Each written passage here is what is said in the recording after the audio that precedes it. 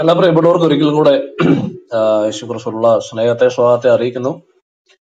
ഇന്ന് IBT മറ്റൊരു കാലിക പ്രസക്തമായ ഒരു വിഷയവുമായിട്ടാണ് നമ്മൾ ഇന്ന് ചർച്ചയ്ക്ക് വേണ്ടി വന്നിരിക്കുന്നത്. ഞങ്ങൾ ടൈറ്റിൽ കണ്ടതുപോലെ ഖത്തറും സമസ്തയും ഫുട്ബോളും എന്നൊരു വിഷയത്തെ സംബന്ധിച്ചിട്ടുള്ള ചില നിലപാടുകൾ പങ്കുവയ്ക്കാനാണ് ആഗ്രഹിക്കുന്നത്. ഞാൻ ഒരു ആമുഖമായ ചില കാര്യങ്ങൾ പറഞ്ഞ് നമ്മുടെ സഹോദരന്മാരിലേക്ക് മൈക്ക് കൈമാറുവാനായിട്ട് ആഗ്രഹിക്കുകയാണ്. പ്രിയപ്പെട്ട സിജോ പാസ്റ്റർ, ചാക്കോ പാസ്റ്റർ നമ്മുടെ നടുവിലുണ്ട്. അതുപോലെ മറ്റു നമ്മുടെ സഹോദരന്മാർ എത്തിച്ചേരും. കേൾക്കുവാനായിട്ട് കടന്നു വന്നിരിക്കുന്ന നിങ്ങൾക്ക് എല്ലാവർക്കും ഉള്ള സ്നേഹത്തെ സ്വാഗതത്തെ അറിയിക്കുന്നു. നിങ്ങൾക്കും വിഷയാവതരണത്തിന് ഒടുവിൽ നിങ്ങളുടെ അഭിപ്രായങ്ങൾ പങ്കുവയ്ക്കുവാൻ ഒക്കെയുള്ള അവസരമുണ്ട്. എല്ലാവരും കർത്താവ് അനുഗ്രഹിക്കട്ടെ എന്ന് പ്രാർത്ഥിക്കുകയാണ്. നമ്മൾ ഈ കഴിഞ്ഞ ദിവസങ്ങളിൽ നമുക്കറിയാം, ഫുട്ബോൾ വേൾഡ് കപ്പ് നടന്നുകൊണ്ടിരിക്കുകയാണ്. യഥാർത്ഥത്തിൽ ഇത് നമ്മുടെ ഫുട്ബോളുമായിട്ട് പ്രത്യേകിച്ച് ഒരു ബന്ധമുള്ള കാര്യമൊന്നും അല്ലെങ്കിലും നമുക്കതിനെ ചില കാര്യങ്ങൾ സംസാരിക്കാനായിട്ട് സാധിക്കത്തില്ല. എനിക്ക് ഈ വിഷയത്തെക്കുറിച്ച് ഞാൻ കരുതുന്നത്, ഈ കുറച്ച് നാളുകളായിട്ട് അല്ലെങ്കിൽ ചില വർഷങ്ങളായിട്ട് മുമ്പത്തെ കാര്യങ്ങളില്ലാത്ത ഒരു പ്രതിഭാസം നമ്മൾ കണ്ടുകൊണ്ടിരിക്കുകയാണ്. അത് മറ്റൊന്നുമല്ല, കേരളക്കരയിലെ ചില ഉസ്താദന്മാര് അല്ലെങ്കിൽ ചില ഇസ്ലാം പുരോഹിതന്മാര്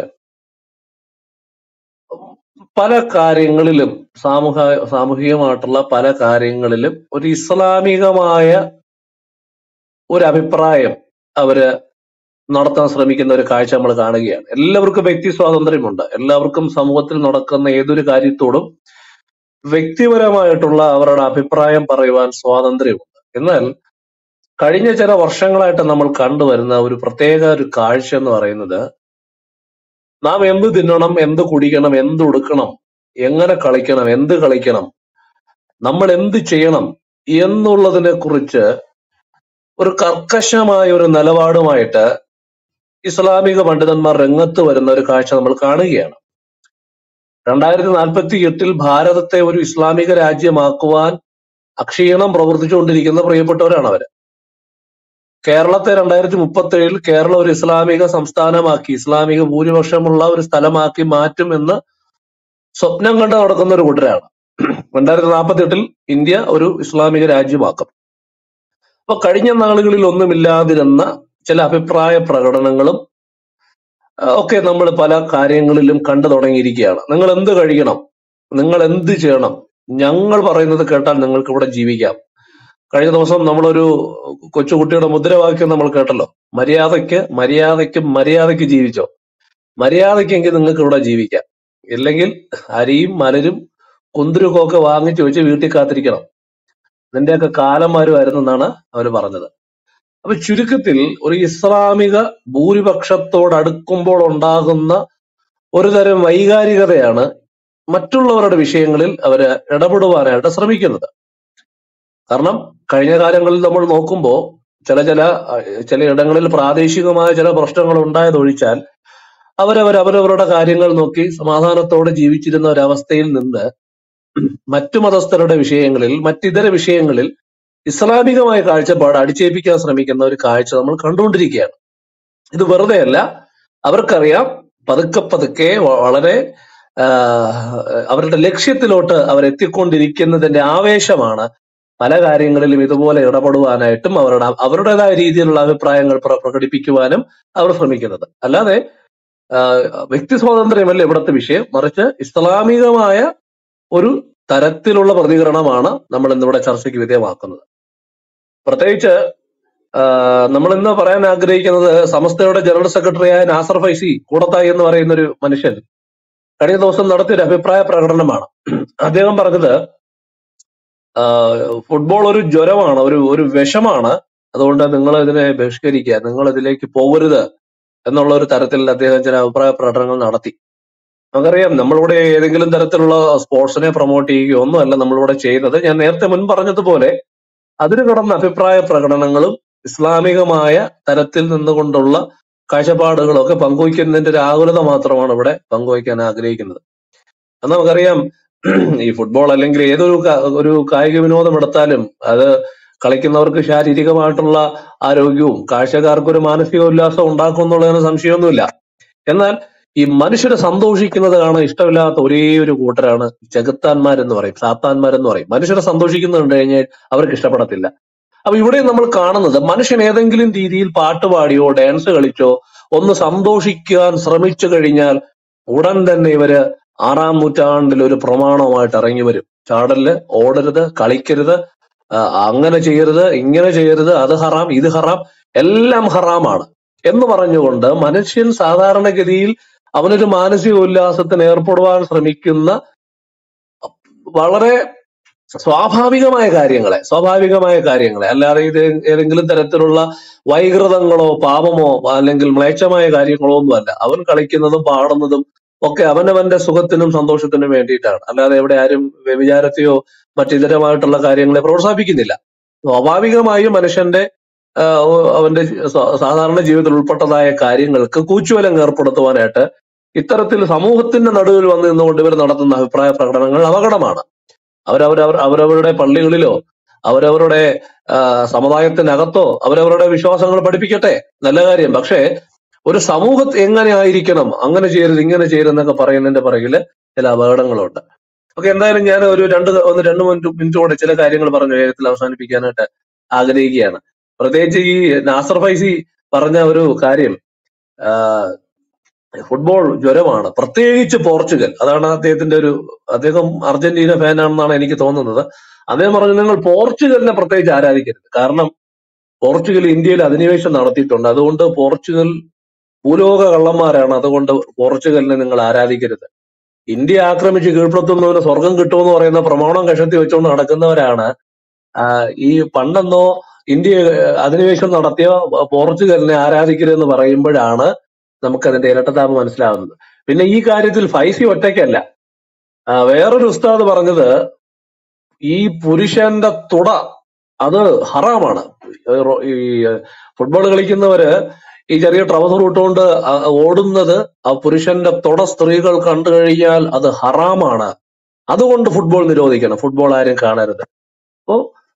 അപ്പൊ അങ്ങനെയെങ്കിൽ വല്ല നൈറ്റിയോ ചുരിദാറോ അല്ലെങ്കിൽ പാന്റ് ഇട്ടുകൊണ്ട് ഫുട്ബോൾ കളിക്കാനുള്ള ഒരു നിയമം ഉണ്ടാകേണ്ടിയിരിക്കുകയാണ്. നല്ല രസമായിരിക്കും കളി കാണാൻ. മനുഷ്യൻ പാന്റും പർദ്ദയും ചുരിദാറും ഒക്കെ ഇട്ടുകൊണ്ട് നൈറ്റിയൊക്കെ ഇട്ടുകൊണ്ട് ഫുട്ബോൾ കളിക്കണമെന്നാണ് മറ്റൊരു ഉസ്താദ് പറയുന്നത്. കാരണം പുരുഷന്റെ തുട സ്ത്രീകൾ കണ്ടു കഴിഞ്ഞാൽ എന്തോ ഭയങ്കര അപകടമാണ്, അല്ലെങ്കിൽ ഇത് കണ്ടു കഴിഞ്ഞാൽ ഭയങ്കര ഹറാമാണ്, അതുകൊണ്ട് ഈ ഫുട്ബോൾ അപകടമാണെന്നാണ് മറ്റൊരു ഉസ്താദ് പറഞ്ഞത്. ഈ വേറൊരു ഉസ്താദ് ഉണ്ടായിരുന്നു, ഖബീർ എന്ന് പറയുന്ന ഒരു ഉസ്താദ്. പുള്ളി പറഞ്ഞത് ലയണൽ മെസ്സി പച്ച വ്യഭിചാരി എന്നാണ്. ഈ പച്ച വ്യഭിചാരി എന്ന് പറയുന്നതിന്റെ ഈ പച്ച എന്താണെന്ന് അദ്ദേഹത്തിന് അറിയത്തുള്ളൂ. എന്തായാലും അദ്ദേഹം പറഞ്ഞത് ലയണൽ മെസ്സി പച്ച വ്യഭിചാരിയാണ്. കാരണം 2018 ലോകകപ്പ് തോറ്റു പോകുമ്പോ ലയണൽ മെസ്സി എയർപോർട്ടിൽ വെച്ച് അദ്ദേഹത്തിന്റെ കാമുകിയെ കെട്ടിപ്പിടിച്ചു, അതുകൊണ്ട് ലയണൽ മെസ്സി പച്ച വ്യഭിചാരിയാണ്. വളർത്തു മകന്റെ ഭാര്യ അടിച്ചുകൊണ്ട് പോയത് കുഴപ്പമില്ല, കാണുന്ന സ്ത്രീകളൊക്കെ പിടിച്ചുകൊണ്ട് പോയി വ്യഭിചാരം ചെയ്ത കുഴപ്പമില്ല, ലയണൽ മെസ്സി അദ്ദേഹത്തിന്റെ കൂട്ടുകാരിയെ കെട്ടിപ്പിടിച്ചു, അതുകൊണ്ട് ലയണൽ മെസ്സി വ്യഭിചാരിയാണ്, ഫുട്ബോൾ വ്യഭിചാരമാണെന്നാണ് മറ്റൊരു ഉസ്താദ് പറയുന്നത്. ഇനി നമ്മുടെ ജ്യൂസ് ഉസ്താദ് ഉണ്ടല്ലോ, ഈ ജ്യൂസ് ഉസ്താദ് പറഞ്ഞിരിക്കുന്ന കാര്യമാണ് അതിനേക്കാളും രസം. ജ്യൂസ് ഉസ്താദ് പറഞ്ഞത് ഇത് മണ്ടന്മാരുടെ കളിയാണ് ഫുട്ബോൾ. കാരണം ഒരു ബോളിന് വേണ്ടി കുറെ ആൾക്കാര് അര ട്രൗസർ ഇട്ടുകൊണ്ട് ഒരു ഗ്രൗണ്ടിൽ കിടന്ന് അങ്ങോട്ടും ഇങ്ങോട്ടും ഓടുന്നു. കാരണം ജ്യൂസ് ഉസ്താദ് പറഞ്ഞത് ഇത് മണ്ടന്മാരുടെ കളി എന്നാണ്. അദ്ദേഹക്കെല്ലാം ഹറാമാണ്. ജ്യൂസ് ഹറാം, പൊറോട്ട ഹറാം, യൂറോപ്പ് ഹറാം, പുള്ളിക്കാരനെല്ലാം ഹറാമാണ്. അപ്പൊ പുള്ളി ഇപ്പൊ പറഞ്ഞിരിക്കുന്നത് ഈ ഫുട്ബോൾ മണ്ടന്മാരുടെ കളിയാണ്, അതുകൊണ്ട് നിങ്ങൾ നിർത്തണം. അപ്പൊ ഇത്തരത്തിൽ ഇത് ഒറ്റയ്ക്കൊന്നുമല്ല, ഈ നാസർ ഫൈസി കൂടത്തായി മാത്രമല്ല, ഒരു തരത്തിലുള്ള എല്ലാ പണ്ഡിതന്മാരും, അത് സുന്നിയാകട്ടെ ഷിയ ആകട്ടെ മുജാഹിദുകളാകട്ടെ, അവർക്ക് മറ്റു പല കാര്യങ്ങളിൽ തമ്മിലടിക്കുന്നവർക്ക് ഈ കാര്യത്തിൽ ഒരു ഭയങ്കര ഒരുമയുണ്ടെന്നുള്ളത് സത്യമാണ്. ഞാൻ പറഞ്ഞ് അവസാനിപ്പിക്കട്ടെ. അപ്പോൾ ഞാൻ നേരത്തെ പറഞ്ഞതുപോലെ മനുഷ്യന്റെ സ്വാഭാവികമായ സന്തോഷത്തിന് വേണ്ടി അവൻ ചെയ്യുന്ന കാര്യങ്ങൾക്ക് ഒരു കൂച്ചുവലങ്ങിടാനായിട്ട് ഇവർ ശ്രമിക്കുന്ന, സമൂഹത്തിന്റെ നടുവിൽ ഇവർ ശ്രമിക്കുന്ന ഈ ഒരു കാര്യം, ഞാൻ നേരത്തെ പറഞ്ഞതുപോലെ തങ്ങൾക്ക് എന്തോ അവകാശപ്പെട്ട ഒരു സ്ഥലത്ത് മറ്റാരോ എന്തൊക്കെയോ അവർക്ക് ഇഷ്ടമില്ലാത്ത കാര്യങ്ങൾ ചെയ്യുന്നു എന്നുള്ള തരത്തിൽ എന്റെ വീട്ടിനകത്ത് കയറി ഒരാൾ എനിക്ക് ഇഷ്ടമില്ലാത്ത കാര്യം ചെയ്യുമ്പോൾ ഞാൻ അയാളെ വിലക്കുന്നത് പോലെയാണ് അവരുടെ രാജ്യത്തിൽ നമ്മളൊക്കെ, അല്ലെങ്കിൽ അവരുടെ രാജ്യത്തിൽ മറ്റുള്ളവർ എന്തൊക്കെയോ തെറ്റായ രീതിയിൽ ചെയ്യുന്നു എന്നുള്ള നിലയിൽ അവർ ഈ കാര്യങ്ങളൊക്കെ അഭിപ്രായം പ്രകടിപ്പിക്കുന്നത്. നമ്മുടെ ബാലുശ്ശേരി പണ്ട് പറഞ്ഞത് ഓർമ്മയുണ്ടല്ലോ, സംഗീതം ഹറാമാണ്, സംഗീതം ഹറാമാണ്. അപ്പൊ ഞാൻ നോക്കുമ്പോ സംഗീതം ഹറാമാണ്, ഫുട്ബോൾ ഹറാമാണ്, ക്രിക്കറ്റ് ഹറാമാണ്, ജ്യൂസ് ഹറാമാണ്, തുപ്പാത്ത ഭക്ഷണം ഹറാമാണ്, എല്ലാം ഹറാമാണ്. സാധാരണ സുബോധമുള്ള മനുഷ്യൻ ചെയ്യുന്നതെല്ലാം ഹറാമാണ്. പക്ഷേ ഇവർക്ക് എന്താണ് ഹലാൽ, ഇവർക്ക് എന്താണ് ഇഷ്ടമുള്ള കാര്യം എന്ന് കൂടെ നമ്മൾ അറിഞ്ഞില്ലെങ്കിൽ ഇതൊരു സുഖമില്ല. എന്താണ് ഇവർക്ക് ഇഷ്ടമുള്ള കാര്യം? ഇവർക്ക് ഇഷ്ടപ്പെട്ട കളി എന്താണ്? ഫുട്ബോൾ ഹറാമാണ്, പക്ഷെ ഇവർക്ക് ഇഷ്ടപ്പെട്ട ഒരു കളിയുണ്ട്. എന്തെന്നറിയാമോ? ബോംബ് പൊട്ടിച്ച് കളിക്കുക, പിന്നെ അരയിൽ ബോംബ് കെട്ടിവെച്ച് ആൾക്കൂട്ടത്തിന്റെ ഇടയിൽ പോയി പൊട്ടിച്ചെതറുക, വലിയ ട്രക്കിൽ കയറി ആൾക്കൂട്ടത്തിന്റെ ഇടയിലോട്ട് ഇടിച്ചു കയറി ഇവരെയൊക്കെ ചതഞ്ഞരഞ്ഞ് കാണുമ്പോ ഉള്ള ഒരു സന്തോഷം, ഇതാണ് മറ്റൊരു കളി. പിന്നെ കാവറുകളെ കണ്ടാൽ കണ്ടിടത്ത് വെച്ച് തലവെട്ടി കൊല്ലുന്ന മറ്റൊരു കളി. പിന്നെ തലവെട്ടുക, അടിമഭോഗം ചെയ്യുക, പിന്നെ കുറെ തോക്കും തെരയും ഒക്കെ ആയിട്ട് ഏതെങ്കിലുമൊക്കെ പാവപ്പെട്ട ആൾക്കൂട്ടത്തിന്റെ ഇടയിലോ ചർച്ചിനകത്തോ മാളിനകത്തോട്ടോ ഒക്കെ കയറിയിട്ട് നിരനിരയായി വെടിവെച്ച് അവരെയൊക്കെ ഇങ്ങനെ വെറുതെ വെടിവെച്ച് കൊല്ലുന്ന ഇതൊക്കെയാണ് ഇവരുടെ കളി. പിന്നെ കുറെ രതിവൈകൃതങ്ങളും കുറെ വളരെ വൈകൃതമായിട്ടുള്ള പൈശാചികമായിട്ടുള്ള ചില കാര്യങ്ങളിലാണ് അതാണ് ഇവരുടെ കളി. ഫുട്ബോൾ കളി ഹറാമാണ്, ക്രിക്കറ്റ് ഹറാമാണ്, ജ്യൂസ് കുടിക്കുന്നത് ഹറാമാണ്. പക്ഷെ ബോംബ് പൊട്ടിക്കുക, മറ്റുള്ളവരെ കാവറുകളെ തലവെട്ടുക, അടിമഭോഗം ചെയ്യുക, വെടിവെപ്പ് നടത്തുക, കൊല്ലുക, ട്രക്ക് കയറ്റി അവരെ ഇഞ്ചിഞ്ചായി അരഞ്ഞു ചാകാൻ അനുവദിക്കുക. കഴിഞ്ഞ ഈ ശ്രീലങ്കയിൽ ഈസ്റ്റർ ദിനത്തിൽ അവിടെ കൊണ്ടുപോയി ബോംബ് പൊട്ടിച്ച് മര്യാദയ്ക്ക് ചർച്ചിനകത്തിരുന്ന പാവപ്പെട്ട ആൾക്കാരെ അവരെ ചിന്ന ഭിന്നമാക്കി കളഞ്ഞു. പിന്നെ സ്വർഗത്തിൽ ചെല്ലുമ്പോ ഹൂറുകളെ നഷ്ടപ്പെടാതിരിക്കാൻ കരുതി അരയിൽ ഈ ഇരുമ്പും കല്ലും ഒക്കെ കെട്ടിവെച്ചിട്ട് പോയി പെട്ടിത്തെറിച്ച് ചാകുക. ഇങ്ങനെയുള്ള കളികളാണ് യഥാർത്ഥത്തിൽ ഇവർക്ക് ഇഷ്ടപ്പെട്ട കളികൾ എന്ന് പറയുന്നത്. കഴിഞ്ഞ ചില മാസങ്ങൾക്ക് മുമ്പ് നിങ്ങൾ ഒരുപക്ഷെ ഇതിൽ പലരും കണ്ടു കാണാം, അഫ്ഗാനിൽ ആളുകളുടെ തലവെട്ടി രക്തമൊലിക്കുന്ന തലവെച്ച് ഫുട്ബോൾ കളിക്കുന്ന ഇസ്ലാമിക ഭീകരന്മാരുടെ വീഡിയോ ഈ കേട്ടുകൊണ്ടിരിക്കുന്ന നിങ്ങളിൽ ചിലരെങ്കിലും കണ്ടു കാണും. കാരണം യൂട്യൂബിലെ വീഡിയോ ഒന്നും ഇല്ല, അവർ ഡിലീറ്റ് ചെയ്തിട്ടുണ്ട്. ആളുകളുടെ തലവെട്ടി ആ രക്തമൊലിക്കുന്ന തല കൊണ്ട് അങ്ങോട്ടും ഇങ്ങോട്ടും തട്ടി ഫുട്ബോൾ കളിക്കുന്ന ഭീകരന്മാർ. ഇതാണ് അവർക്ക് ഇഷ്ടപ്പെട്ട കളി. മനുഷ്യര് മാനവും മര്യാദയ്ക്കുമായി അവന്റെ സന്തോഷത്തിന് വേണ്ടിയിട്ട് ആർക്കും ദോഷം വരാതെ അവര് കളിക്കുന്ന സാധാരണഗതിയിലുള്ള ഫുട്ബോൾ ഹറാമാണെങ്കിൽ കാഫറുകളുടെ തലവെട്ടി മണ്ണിലിട്ട് ഉരുട്ടി ആ രക്തം പുരണ്ട് ആ രക്തമൊഴുകിക്കൊണ്ടിരിക്കുന്ന ആ ഭയത്തോടുകൂടെ അടയ്ക്കപ്പെട്ടതായ കണ്ണുകളോടുകൂടെ തലയോട്ടിയിട്ട് തട്ടിക്കളിക്കുന്നതാണ് ഹലാൽ. അതാണ് ഇവർക്ക് ഏറ്റവും ഇഷ്ടപ്പെട്ട വിനോദം. അപ്പൊ ഈ 21-ാം നൂറ്റാണ്ടിൽ ജീവിക്കുന്ന ജനത്തെ പ്രാകൃതമായ ഒരു 6-ാം നൂറ്റാണ്ടിലേക്ക് കൊണ്ടുപോവുക, വളരെ സാമാന്യഗതിയിൽ ജീവിക്കുന്ന ഒരു മനുഷ്യനെ ഒരു ചാക്കുകെട്ടിനകത്താക്കിയോ അല്ലെങ്കിൽ അവനെ അടിമയാക്കിയോ അവനെ ഒരു 6-ാം നൂറ്റാണ്ടിലെ പ്രാകൃത തലത്തിലേക്ക് അവനെ കൊണ്ടെത്തിക്കുക എന്നുള്ളതാണ് ഇവരുടെ ഏറ്റവും ഇഷ്ടപ്പെട്ട ജോലി. ഈ അഫ്ഗാനിലെ നമ്മൾ കണ്ടല്ലോ, ഈ താലിബാനികൾ അവിടെ മൊബൈൽ ഫോൺ തല്ലിപ്പൊളിക്കുന്നു. കാരണം ഈ നമുക്കറിയാലോ, 6-ാം നൂറ്റാണ്ട് ജീവിക്കുന്ന ഒരാൾ ഇന്ന് ഈ കാലഘട്ടത്തിൽ വന്നു കഴിഞ്ഞാൽ അയാൾക്ക് ഭ്രാന്ത് പിടിക്കും. 6-ാം നൂറ്റാണ്ടിൽ ജീവിക്കുന്ന ഒരാൾ ഇന്ന് 20-ാം നൂറ്റാണ്ടിൽ കൊണ്ടുവിട്ട് കഴിഞ്ഞാൽ അയാൾ എന്ത് ചെയ്യും? അയാൾ ഒരു വീട്ടിൽ കയറ്റി താമസിപ്പിക്കാൻ പറ്റത്തില്ല. അയാൾ അവിടെ ഇരിക്കുന്ന TV ഒക്കെ അടിച്ചു പൊട്ടിക്കും. കാരണം അയാൾക്ക് ഇതൊക്കെ ഇഷ്ടപ്പെടത്തില്ല. ഗ്ലാസ് അടിച്ചു പൊട്ടിക്കും. അയാൾ കാണുന്നതൊക്കെ നശിപ്പിക്കും. കല്ലും മണ്ണും മാത്രം അവശേഷിക്കും. കാരണം അയാളുടെ കാലഘട്ടത്തിനനുസരിച്ച് ചുറ്റുപാടുകളെ ആക്കി തീർക്കുക ഒരു മാനസിക വൈകൃതം അയാൾക്കുണ്ട്. അത് ഉൾക്കൊള്ളാൻ സാധിക്കത്തില്ല. നമുക്ക് തിരിച്ച് 6-ാം നൂറ്റാണ്ടിലോട്ട് പോകാൻ സാധിക്കത്തില്ല. കാരണം നമുക്ക് ഇന്ന് നമ്മൾ അനുഭവിച്ചുകൊണ്ടിരിക്കുന്ന ടെക്നോളജികൾ, ഇന്ന് നമ്മൾ അനുഭവിച്ചുകൊണ്ടിരിക്കുന്ന കാര്യങ്ങൾ വിട്ടിട്ട് നമുക്കൊരു 6-ാം നൂറ്റാണ്ടിൽ പോയി നമുക്ക് ജീവിക്കാൻ പറ്റത്തില്ല. മനുഷ്യന് പുരോഗമനത്തിന്റെ പാതയിലാണ്. എന്നാൽ ഈ മതം മനുഷ്യനോട് പറയുന്നത് എന്താണ്? നിങ്ങൾ 21 നിൽക്കേണ്ട, നിങ്ങൾ 6-ൽ പോണം. 6-ാം നൂറ്റാണ്ടിൽ നിങ്ങൾ തിരിച്ചു പോണം. അവിടെയാണ് സ്വർഗം, അവിടെയാണ് എല്ലാം നിങ്ങൾക്ക് അനുയോജ്യമായ ഒരു സ്ഥലമുള്ളത്. അവിടെയാണ് അന്ന് ഉടുത്തതാണ് ശരി, അന്ന് പറഞ്ഞതാണ് ശരി, അന്ന് ചെയ്തതാണ് ശരി, അന്നത്തെ കളിയാണ് ശരി, ഇന്നത്തെ കളി ശരിയല്ല. അപ്പൊ ഇത് കേവലം ഒരു ഫുട്ബോൾ എന്നുള്ള ഒരു വിഷയമല്ല ഇവിടെ നമ്മൾ പ്രസന്റ് ചെയ്യാൻ ആഗ്രഹിക്കുന്നത്. കാരണം ഞാനൊരു ഫുട്ബോളിന്റെ ആരാധകനൊന്നുമല്ല. എനിക്ക് നേരാവണ്ണം കളി പോലും അറിയത്തില്ല. ഞാൻ കളി കണ്ടിട്ടുമില്ല. ആരെങ്കിലും കളിക്കുന്ന കണ്ടാൽ കണ്ടുകൊണ്ടിരിക്കാൻ ഇഷ്ടമാണ്. ഞാൻ ഫുട്ബോളിന്റെ ആരാധകനോ ഏതെങ്കിലും പ്രത്യേക താരത്തിന്റെ ആരാധകനോ ഒന്നും അല്ല. എന്നാൽ അത് ആരെങ്കിലും കളിക്കുന്നതുകൊണ്ട് എനിക്കൊന്നും നഷ്ടപ്പെടാനില്ല. അത് കാണുന്നവർ കാണട്ടെ, കാണാത്തവർ കാണാതിരിക്കട്ടെ. അതൊക്കെ ഓരോ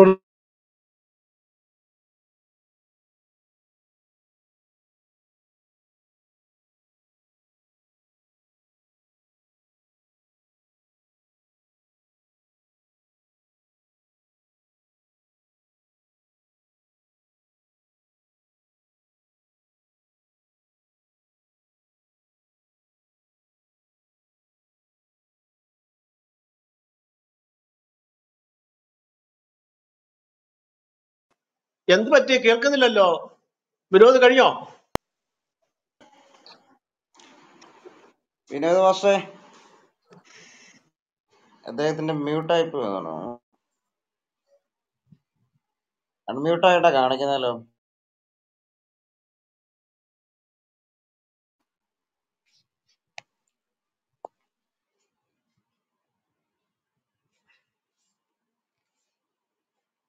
എന്തോ സാങ്കേതിക പ്രശ്നമാണെന്ന് തോന്നുന്നു.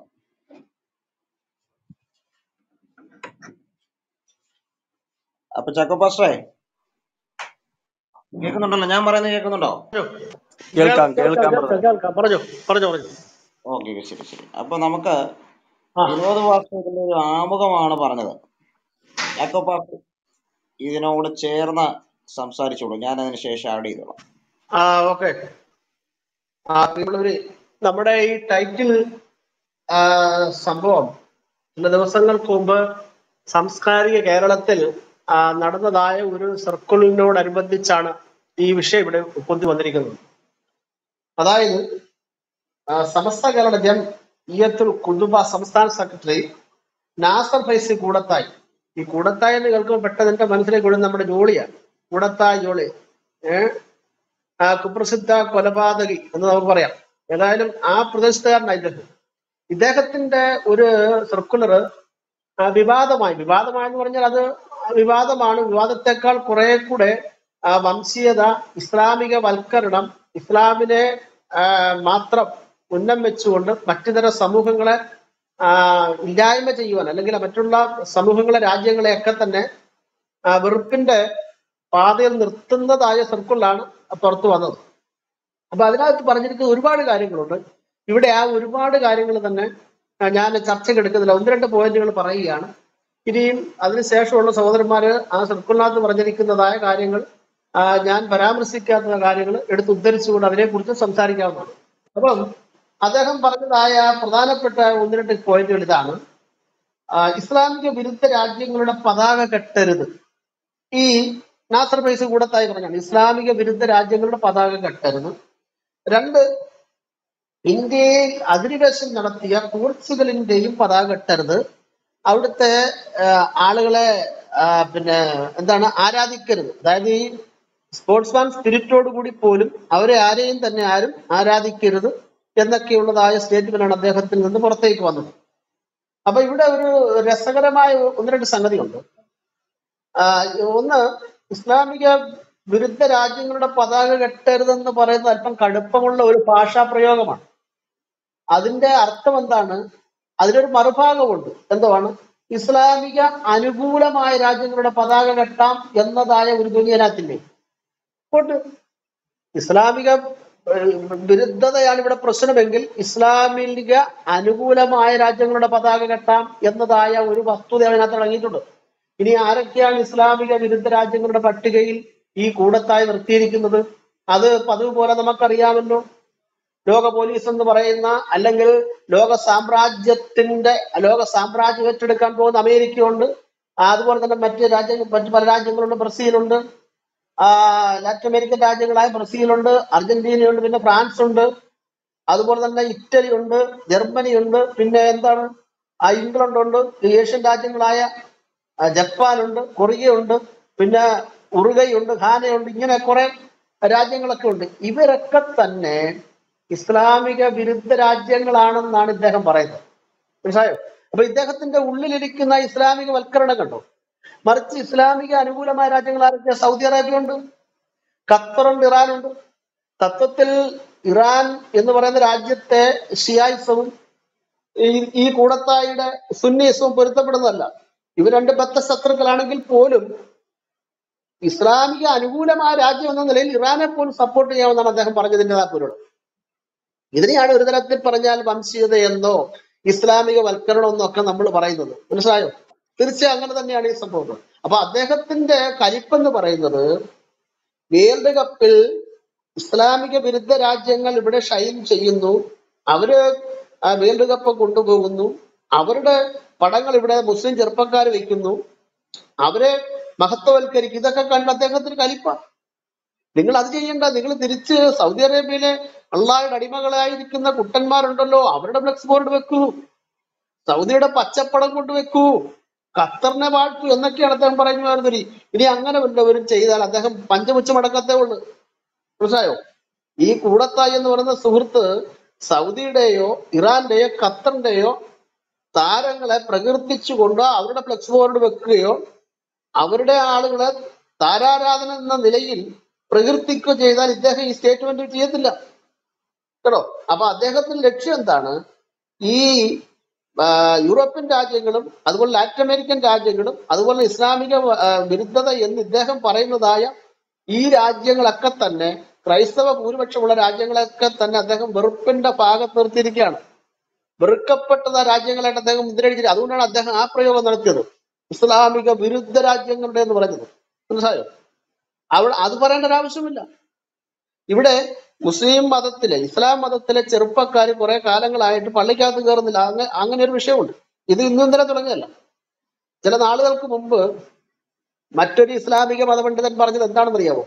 അദ്ദേഹത്തിനറിയാം കേരളത്തിൽ മലബാർ, അതായത് കാസർഗോഡ്, കോഴിക്കോട്, കണ്ണൂർ, മലപ്പുറം, പാലക്കാട് തുടങ്ങിയതായ വയനാട് തുടങ്ങിയതായ ജില്ലകളിൽ ആയിരക്കണക്കിന് ചെറുപ്പക്കാർ ഇസ്ലാം മതം വിട്ടു പോയിരിക്കുന്നെന്ന് ഒരു ഇസ്ലാമിക മതപണ്ഡിതൻ, പുതിയ പ്രഭാഷകനാണ്, അദ്ദേഹം പറയുന്നതായ ഒരു വീഡിയോ ക്ലിപ്പ് കിടപ്പുണ്ട് ഇവിടെ യൂട്യൂബിനകത്ത്.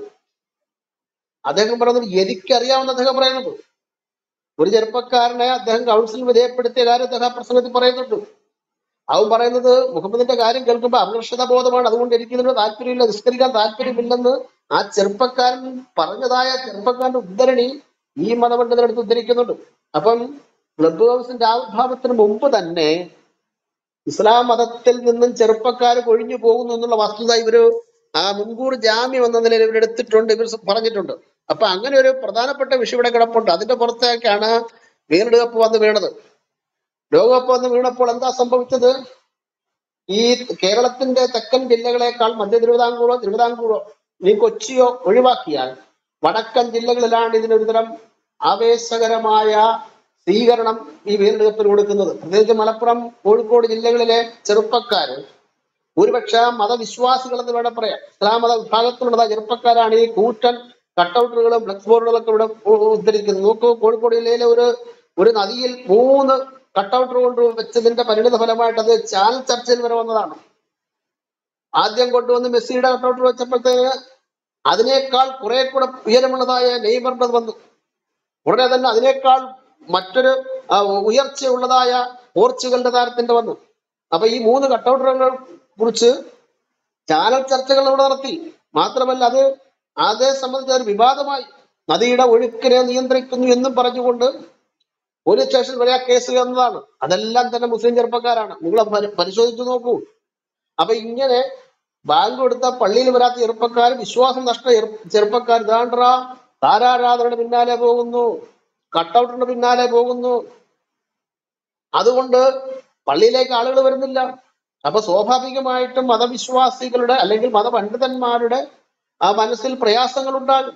എന്തുകൊണ്ടാണ് ഇവർ മതം വിട്ടു പോകുന്നത്?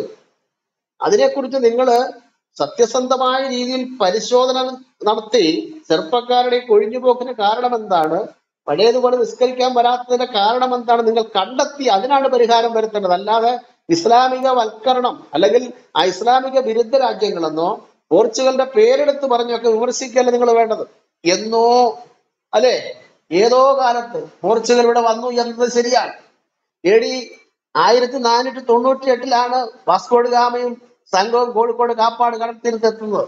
എത്ര നൂറ്റാണ്ട് കഴിഞ്ഞത്? അപ്പം വാസ്കോഡ് ഗാമയുടെ പിൻഗാമിയാണോ റൊണാൾഡോ? പോർച്ചുഗലിന്റെ താരം വാസ്കോഡ് ഗാമയെ പോലെയാണോ ഇരിക്കുന്നത്? കേട്ടോ, ഇദ്ദേഹത്തിന്റെ പോക്ക് കണ്ടോ. ഇനി ആ വിഷയത്തെ കുറിച്ച് ചിന്തിച്ച് പോർച്ചുഗൽ ഇവിടെ വന്ന് അല്ലെങ്കിൽ വാസ്കോഡ് ഗാമ ഇവിടെ കേരളക്കരയിൽ വന്നതോടുകൂടി എന്താ സംഭവിച്ചത്? ആ സംഭവിച്ച സംഭവവും ഈ സർക്കുലർ തയ്യാറാക്കിയ ഇദ്ദേഹത്തിന്റെ മനസ്സിൽ കിടപ്പുണ്ട്. എന്താ സംഭവിച്ചത് അറിയാമോ? അതുവരെ ഉണ്ടായിരുന്ന അറബികളുടെ മേൽക്കോയ്മയാണ് തകർന്നത്. ഗാമയുടെ കേരള സന്ദർശനത്തോടുകൂടി, ഇന്ത്യ സന്ദർശനത്തോടുകൂടി അതുവരെ അപ്രമാദിത്യമുണ്ടായിരുന്ന അറബികളുടെ മേൽക്കോയ്മ തകർന്നു. അപ്പൊ അതിന്റെ ഒരു കലിപ്പം കാണുമായിരിക്കും നമ്മുടെ നാസർ ഫൈസിക്ക്. മനസ്സിലായോ? പിന്നീട് എന്താ സംഭവിച്ചത്? പിന്നീട് ഇവിടുത്തെ നാട്ടുരാജാക്കന്മാരുടെ ഇവിടുത്തെ ജാതിയുടെയും മതത്തിന്റെ അടിസ്ഥാനത്തിൽ നാട്ടുരാജാക്കന്മാർ പരസ്പരം ഭിന്നിച്ച് നിൽക്കുന്നതായ സ്ഥിതിവിശേഷത്തിന്റെ മേൽ അവർക്ക് ആധിപത്യം ഉണ്ടായെന്നൊരു വസ്തുതയാണ്. പക്ഷേ പോർച്ചുഗീസുകാർ ഈ രാജ്യത്തിന് നല്ലതൊന്നും ചെയ്തിട്ടില്ലേ? എന്തെല്ലാം നല്ല കാര്യങ്ങൾ ചെയ്തു? ആവശ്യം കൂടെ ചിന്തിക്കണ്ടേ? അവരുടെ ആധിപത്യം സ്ഥാപിച്ചു എന്ന് പറയുമ്പോൾ അതിനുള്ള അനുകൂലമായ സാഹചര്യങ്ങളിലൂടെ ഉണ്ടായിരുന്നുകൊണ്ടല്ലേ ആധിപത്യം സ്ഥാപിച്ചത്. ജാതിയുടെ മതത്തിന്റെ വർഗത്തിന്റെ വർണ്ണത്തിന്റെയും പേരിൽ മനുഷ്യൻ വേർതിരിച്ചു നിർത്തുന്നതായ ആ ഒരു സ്ഥിതിവിശേഷം അന്ന് ഉണ്ടായിരുന്നത് കൊണ്ടാണ് വിദേശാധിപത്യം ഇവർക്ക് സാധ്യമായത്. എങ്കിൽ പോലും ഗാമയുടെ വരവോടുകൂടെ എന്തെല്ലാം പുരോഗതി ഇവിടെ ഉണ്ടായി. അതെന്താ ഈ മുസ്ലിം പണ്ഡിതൻ ഇത് മനസ്സിലാക്കാത്തത്? നാസർ വൈസി എന്തുകൊണ്ടത് മനസ്സിലാക്കുന്നില്ല? അതൊക്കെ ചരിത്രം പഠിക്കുന്ന മുസ്ലിം ചെറുപ്പക്കാർക്ക് പോലും അറിയാം. ഗാമയുടെ സന്ദർശന നിമിത്തം ഭാരതത്തിന് നിരവധി നേട്ടങ്ങൾ ഉണ്ടായി. അത് നിഷേധിക്കാൻ കഴിയുന്ന കാര്യമല്ല. പുതിയ സമുദ്രമാർഗം കണ്ടെത്തിയത് അവരുടെ വരവോടുകൂടിയാണ്. ആധുനിക സമുദ്രമാർഗം കണ്ടെത്തി മാത്രമല്ല, അന്യരാജ്യങ്ങളുമായിട്ടുള്ള വ്യാപാര ബന്ധം സ്ഥാപിച്ചത് ഗാമയുടെ വരവോടുകൂടിയാണ്. നിഷേധിക്കാൻ കഴിയുമോ? ആധുനിക വിദ്യാഭ്യാസത്തിന് സാഹചര്യം ഒരുക്കി തന്നത് ഗാമയുടെ വരവാണ്. മാത്രമല്ല, ഇവിടുത്തെ ആശുപത്രി സംവിധാനം ഉരുവം കൊണ്ടത് ഗാമയുടെ വരവിന് ശേഷമാണ്. ഇനി അതിനേക്കാളും ഏറ്റവും പ്രധാനപ്പെട്ട ഒന്ന് രണ്ട് കാര്യം പറയാം. എന്തുവാ? നമ്മുടെ നിലവിൽ ഈ കപ്പയുണ്ടല്ലോ, കപ്പയും മത്തിയും നമ്മുടെ കേരളീയരുടെ ഒരു ഭക്ഷണമാണല്ലോ. ദാരിദ്ര്യത്തിന്റെ സമയത്ത് മനുഷ്യനെ രക്ഷപ്പെടുത്തിയത് ഈ ഭക്ഷണമാണ്. സുലഭമായി കിട്ടുന്ന മത്തിയും, മലബാറിൽ അത് ചാള എന്ന് പറയും, മത്തിയും ഈ കപ്പയും. ഈ കപ്പ എവിടുന്നാ വന്നത്?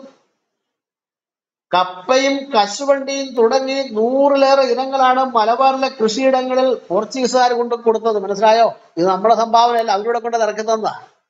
നമ്മള് വടക്കേ മലബാറുകാര് പിന്നെ പൂളയെന്നോ പൂളക്കേങ്ങെന്നോ ഒക്കെ പറയുന്ന ഈ കപ്പയുണ്ടല്ലോ, ഇത് അവരുടെ സംഭാവനയാണ്. അപ്പൊ അവരെ നമ്മള് ആ രീതിയിലും നമ്മൾ അവരെ ബഹുമാനിച്ചേ പറ്റുകയുള്ളൂ. കാരണം അവരിവിടെ വന്നപ്പോൾ തന്നെ നമ്മുടെ രാജ്യത്തിന് ചില ഗുണപ്രദമായ കാര്യങ്ങൾ അവിടെ ചെയ്തു. മറുഭാഗം ചിന്തിക്കുക, അറബികളോട് വന്ന് എന്താ ചെയ്തത്? പോർച്ചുഗീസുകാരുടെ ആഗമനത്തിന് മുമ്പ് അറബിവൽക്കരണമായിരുന്നല്ലോ, അറബികളായിരുന്നു ഇവിടെ വന്നത്. അള്ളാഹുവിന്റെ അടിമകളുടെ പ്രതിനിധികളായിട്ട് ഇവിടെ വന്നതായ പണ്ഡിതന്മാര് അല്ലെങ്കിൽ ആ മതവിശ്വാസികള് അറബികൾ എന്താണ് ഈ രാജ്യത്തോട് ചെയ്തത്? അറബികൾ ഇവിടെ എന്ത് കൊണ്ടുവന്നു? പോർച്ചുഗീസുകാർ കൊണ്ടുവന്നവർക്ക് എന്തെങ്കിലും കൊണ്ടുവന്നു? ഇവിടെ കോട്ടെ ഒന്നും കൊണ്ടുവന്നില്ല, കൊണ്ടുവരേണ്ട. പക്ഷേ ഇവിടെ ഉണ്ടായിരുന്ന സംസ്കാരത്തെ അവർ തകർത്ത് തരിപ്പണമാക്കിയില്ലേ? ഭാരതത്തോട് ചെയ്ത ക്രൂരത എന്തായിരുന്നു? അവര് മുഹമ്മദ് ഗസ്നി, മുഹമ്മദ് ഗോറി എണ്ണി പറയാം. AD 10, 11, 12 ഇങ്ങോട്ട് വരട്ടെ 13 ഗാമയുടെ അപ്പുറം വരെയുള്ള കാര്യം ചിന്തിക്കൂ. 10 തൊട്ട് ആ നൂറ്റാണ്ടുകളിൽ ഇസ്ലാമിക മതവിശ്വാസികൾ, അതായത് മുഹമ്മദിന്റെ ആളുകൾ അറേബ്യയിൽ നിന്നും പാഞ്ഞ് അഫ്ഗാനിസ്ഥാൻ വഴി കയറി ഭാരത മണ്ണിനോട് ചെയ്ത ക്രൂരത ഇവിടെ ചരിത്രകാരന്മാർ രേഖപ്പെടുത്തിയിട്ടുണ്ട്. എന്റെ പൈസി നാസറെ, താങ്കൾ ഇതൊക്കെ മറന്നുപോയോ? താങ്കൾ ഈ ലോകത്തെങ്ങും അല്ലേ ജീവിക്കുന്നത്? ഈ അറബികൾ ഇവിടെ വന്ന്, മുസ്ലിം സമൂഹം ഇവിടെ വന്ന് ഭാരതത്തിന് എന്ത് ചെയ്തു? പോർച്ചുഗീസുകാർ ചെയ്ത് ഞാൻ അക്കമിട്ട് പറഞ്ഞില്ലേ. ബ്രിട്ടീഷുകാർ ഇവിടെ പല നല്ല കാര്യങ്ങളും ചെയ്തിട്ടുണ്ട്. അവര് നിർമ്മിച്ചിരിക്കുന്ന പാലങ്ങളും ഹോസ്പിറ്റലുകളും സ്കൂളുകളും ഇംഗ്ലീഷ് വിദ്യാഭ്യാസം അവരാണ് ഇവിടെ കൊണ്ടുവന്നത്. സാർവത്രിക വിദ്യാഭ്യാസത്തിന്റെ ഉപജ്ഞാതാക്കൾ അവരാണ്. മിഷണർമാർ ഇവിടെ വന്ന് ജാതിമത വർഗവർണ്ണ വ്യത്യാസമില്ലാതെ ഏവർക്കും വിദ്യാഭ്യാസം കൊടുക്കണം എന്നുള്ളതായ ദൈവികത, ക്രിസ്തുവിന്റെ സ്നേഹത്തെ അടിത്തറയിൽ, ആ സ്നേഹത്തിന്റെ അടിത്തറയിൽ നിന്നുകൊണ്ടാണ് ഇവിടെ സാർവത്രിക വിദ്യാഭ്യാസം തന്നെ ഇവിടെ ഉണ്ടാകുന്നത്. അങ്ങനെ പോർച്ചുഗീസുകാരായാലും ഇംഗ്ലീഷുകാരായാലും ആരായിരുന്നാലും ഇവിടെ കൊണ്ടുവന്നത് മാനവ സമൂഹത്തിന് വേണ്ടി, ഭാരതത്തിന് ഗുണപ്രദമായ പല കാര്യങ്ങളും ഇവിടെ കൊണ്ടുവന്ന് അവരാധിപത്യം നേടി എന്ന് നിഷേധിക്കുന്നില്ല. പക്ഷേ ആധിപത്യം മാത്രമല്ലായിരുന്നു പിന്നെയോ ഈ രാജ്യത്തെ ജനതയെ അവർ സ്നേഹിച്ചു, അവർ സേവിച്ചു. ആ ജനതയ്ക്ക് വേണ്ടി പലതും ഇവിടെ ചെയ്തു. പക്ഷെ അറബികൾ എന്തോ ചെയ്തു? എന്റെ നാസർ വൈസ് കൂടത്തായി സുഹൃത്തെ, അറബികൾ ഒരു കുന്തപ്ലാന്റ് ഇവിടെ ചെയ്യണ്ട. അവർക്കത് ചെയ്യാനായിട്ടൊന്നും അറിയത്തില്ലല്ലോ. ഈ കാട്ടറബികൾക്ക് എന്ത് കുന്തം അറിയാം? എന്ത് ബോധമുണ്ട് അവർക്ക്? അവരൊന്നും ചെയ്യണ്ട. പക്ഷെ നിലവിലിരുന്ന സംസ്കാരത്തെ, നിലവിലിരുന്ന ജനതയെ നശിപ്പിച്ചില്ലേ അവര്? എന്തെല്ലാം ക്രൂരതയാണ് അവർ ഭാരതത്തോട് ചെയ്യുന്നത്? ഇന്ത്യയിലെ ജനങ്ങളെ അവർ കൊള്ളയടിച്ചില്ലേ? എത്രയോ ക്ഷേത്രങ്ങളെ അവർ തകർത്ത് കളഞ്ഞു. എത്രയോ ആളുകളെ അവർ അടിമകളാക്കി കൊണ്ടുപോയി അറബി രാജ്യത്തേക്ക്. ഇതിപ്പോ ഞങ്ങൾ ഇവിടുന്നുകൊണ്ട് വെറുതെ വായ്ത്താലടിക്കുന്നതല്ല. ചരിത്രകാരന്മാർ വളരെ കൃത്യമായിട്ട് രേഖപ്പെടുത്തിയിട്ടുണ്ട്. പാകിസ്ഥാൻ അല്ലെങ്കിൽ ഇന്ത്യ വിഭജനം പേജ് 88 മുതൽ 94 വരെയുള്ള ഭാഗങ്ങൾ വായിക്കൂ. ഡോക്ടർ BR അംബേദ്കർ, ഭാരതത്തിന്റെ ഭരണഘടനാ ശില്പി ഡോക്ടർ BR അംബേദ്കർ പറയുന്നത് കേട്ടാൽ, അത് വായിച്ചാൽ ഇവിടുത്തെ ഹിന്ദുക്കളുടെ വികാരം പിടിച്ചാൽ നിൽക്കുകയില്ല. ആ രീതിയിൽ നുരഞ്ഞു പൊന്തും.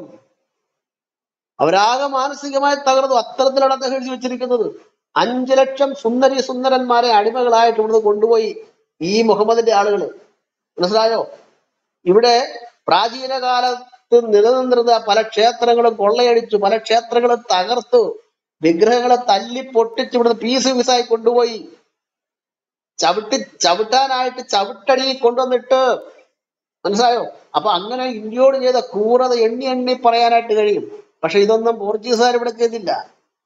അവരിവിടെ ചെയ്തത് മനുഷ്യർക്ക് ഗുണപ്രദമായ കാര്യങ്ങളെ അവർ ചെയ്തുള്ളൂ. അവരുടെ ഒരു അംശം പോലും ഇവിടെ ചെയ്തില്ല. അപ്പൊ അതുകൊണ്ട് പോർച്ചുഗീസുകാരനെ വെറുക്കണമെന്ന് പറയുന്നതിനകത്ത് കഥയൊന്നുമില്ല സുഹൃത്ത്. അതൊക്കെ കഴിഞ്ഞു പോയില്ലേ, എത്രയോ നൂറ്റാണ്ടായി. 1498 ഗാമ ഇവിടെ വരുന്നത്. വർഷം എത്രയായി? 6 നൂറ്റാണ്ടുകൾ കഴിഞ്ഞില്ലേ? ഈ 6 നൂറ്റാണ്ടുകൾക്ക് ഇപ്പുറത്ത് നിന്നുകൊണ്ട് ആ രാജ്യത്തിന്റെ ഒരു താരത്തെ, ഫുട്ബോൾ താരത്തെ ആരെങ്കിലും സ്നേഹിക്കുകയോ ബഹുമാനിക്കുകയോ ചെയ്യുന്നു എങ്കിൽ അത് പാടില്ല. അത് ഇവനും ഗാമയെ പോലെയാണെന്ന് പറയുന്നുണ്ട്. അത് ഇരട്ടത്താപ്പാണ് കേട്ടോ. അതൊക്കെ മനസ്സിലിരിക്കത്തേ ഉള്ളു. അത് സംസ്കാര ബോധമുള്ളവർ, ചരിത്ര ബോധമുള്ളവരെ സ്വീകരിക്കത്തില്ലെന്നാണ് ഞങ്ങൾക്ക് പറയാനുള്ളത്. ഇനിയും മറ്റൊരു കാര്യം കൂടെ പറയണം. ഇവിടെ ഈ പറയപ്പെട്ടതായ ഫുട്ബോൾ താരങ്ങള് ധരിക്കുന്നതായ വസ്ത്രങ്ങള്, അത് ഔറത്താണ്, അല്ലെങ്കിൽ അത് ഇസ്ലാമിക വിരുദ്ധമാണ്, ആ നഗ്നത കാണാൻ പാടില്ല എന്നൊക്കെ നിങ്ങൾ പറയുകയാണെങ്കിൽ നിങ്ങൾ ആദ്യം സൗദി അറേബ്യയുടെ താരങ്ങളെ കുറിച്ച് പറയാ. സൗദി അറേബ്യയെ കുറിച്ച് പറയൂ. എന്തിന്? മുഹമ്മദിന്റെ മാതൃദേശമല്ലേ സൗദി അറേബ്യ? ഇസ്ലാമിന്റെ ഈറ്റില്ലവല്ലേ സൗദി? ആ രാജ്യത്തെ ചെറുപ്പക്കാരും ആ രാജ്യത്തെ രാജാവും പ്രോത്സാഹനം കൊടുത്തുകൊണ്ട് ഈ കളിക്ക് വന്നപ്പോൾ നിങ്ങൾ അവരല്ലേ ആദ്യം എതിർക്കേണ്ടത്? നിങ്ങൾ പറയണ ഇവിടെ ഇരുന്നുകൊണ്ട് സർക്കിൾ ഇറക്കണം, എല്ലാ പള്ളികൾക്കും നിങ്ങൾ അയക്കണം. നമ്മുടെ മുത്തുനബിയുടെ നാട്ടുകാർ ചെയ്ത ഈ പണി മുത്തുനബിയുടെ ഇസ്സത്തിന് ഒരിക്കലും ചേർന്നതല്ല എന്ന് പറഞ്ഞിട്ട് ഇവിടെ പള്ളികളിൽ വായിക്കണം. മാത്രമല്ല നേരെ അങ്ങോട്ട് വായിക്കണം. ഞങ്ങൾ സൗദിയിലേക്ക് വരത്തില്ലെന്ന്, ഹജ്ജിന് വരത്തില്ലെന്ന് പറയണം. അതായിരുന്നു നിങ്ങൾ ചെയ്യേണ്ടത്. അതുപോലെ തന്നെ ഖത്തർ ഇസ്ലാമിക രാജ്യമല്ലേ, സിറിയ, ഈ രാജ്യങ്ങളിലെ ചെറുപ്പക്കാര് തുട കാണിച്ചുകൊണ്ടുള്ള നിക്കറുമൊക്കെ എടുത്തിട്ട് ഇവിടെ വന്ന് കളി കാണുമ്പോഴത്തേന് ഈ രാജ്യങ്ങളിലെ സ്ത്രീകളുമുണ്ട്, ഈ ഇസ്ലാമിക രാജ്യങ്ങളിലെ സ്ത്രീകളുമുണ്ട്. അവര് കാണുമ്പോൾ എന്ത് സംഭവിക്കും? ചിലപ്പോ പെണ്ണുങ്ങൾക്കും വികാരം ഉണ്ടാകുവേ. അത് നാസർ പൈസക്ക് അറിയത്തില്ലെങ്കിൽ ഞങ്ങൾ പഠിപ്പിച്ചു തരാം. നിങ്ങളുടെ കിതാബിനകത്ത് എഴുതി വെച്ചിട്ടുണ്ട്. മനസ്സിലായോ? അതായത് ഈ ഫുട്ബോൾ താരങ്ങൾ അണിയുന്നതായ യൂണിഫോം അണിഞ്ഞുകൊണ്ട് അവരുടെ നഗ്നമായ ശരീരങ്ങൾ, അർദ്ധനഗ്നർ എന്ന് വേണേൽ പറയാം, ആ ശരീരത്തിന്റെ കൈകാലുകൾ, അവരുടെ ശരീരത്തിന്റെ ഭാഗങ്ങൾ കണ്ടാൽ സ്ത്രീകൾക്കും വികാരമുണ്ടാകും, പുരുഷന്മാർക്ക് മാത്രമല്ല. നിങ്ങൾ ചിലര് പറയാറുണ്ടല്ലോ, മിസ്റ്റർ MM അക്ബറിനെ പോലെയുള്ളവർ പറയാറുണ്ട്, പുരുഷന്റെ തലമണ്ടയ്ക്കകം അങ്ങ് ലൈംഗികത മുറ്റി നിൽക്കുകയാണ്, സ്ത്രീയെ കാണുമ്പോഴേ ഇവനങ്ങ് പൊട്ടിയൊഴുക എന്നാ പറയുന്നത്. ശുദ്ധ പോഷ്കാണ് അത്, സ്ത്രീകൾക്കുമുണ്ട്. അപ്പം ഈ മുസ്ലിം ചെറുപ്പക്കാരായ കളിക്കാരുടെ ശരീരം കണ്ടാൽ തീർച്ചയായിട്ടും മുസ്ലിം യുവതികൾക്കും അല്ലെങ്കിൽ അമുസ്ലിങ്ങളായിട്ടുള്ള സ്ത്രീകൾക്ക് വികാരമുണ്ടാകും. അത് നമ്മുടെ പ്രമാണത്തിന് വിരുദ്ധമാണ്, അങ്ങനെ പാടില്ല എന്ന് നിങ്ങൾ സൗദിയോടും ഖത്തറിനോടും ഇറാനോടുമാണ് ആദ്യം പറയേണ്ടത്.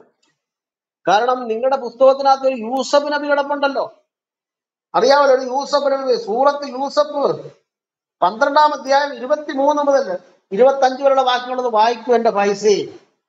ഈ യൂസഫ് നബി ഇന്നത്തെ സ്പോർട്സ്മാൻ സ്പിരിറ്റിൽ യൂണിഫോം അണിഞ്ഞുകൊണ്ട് നിൽക്കുകയല്ലായിരുന്നു.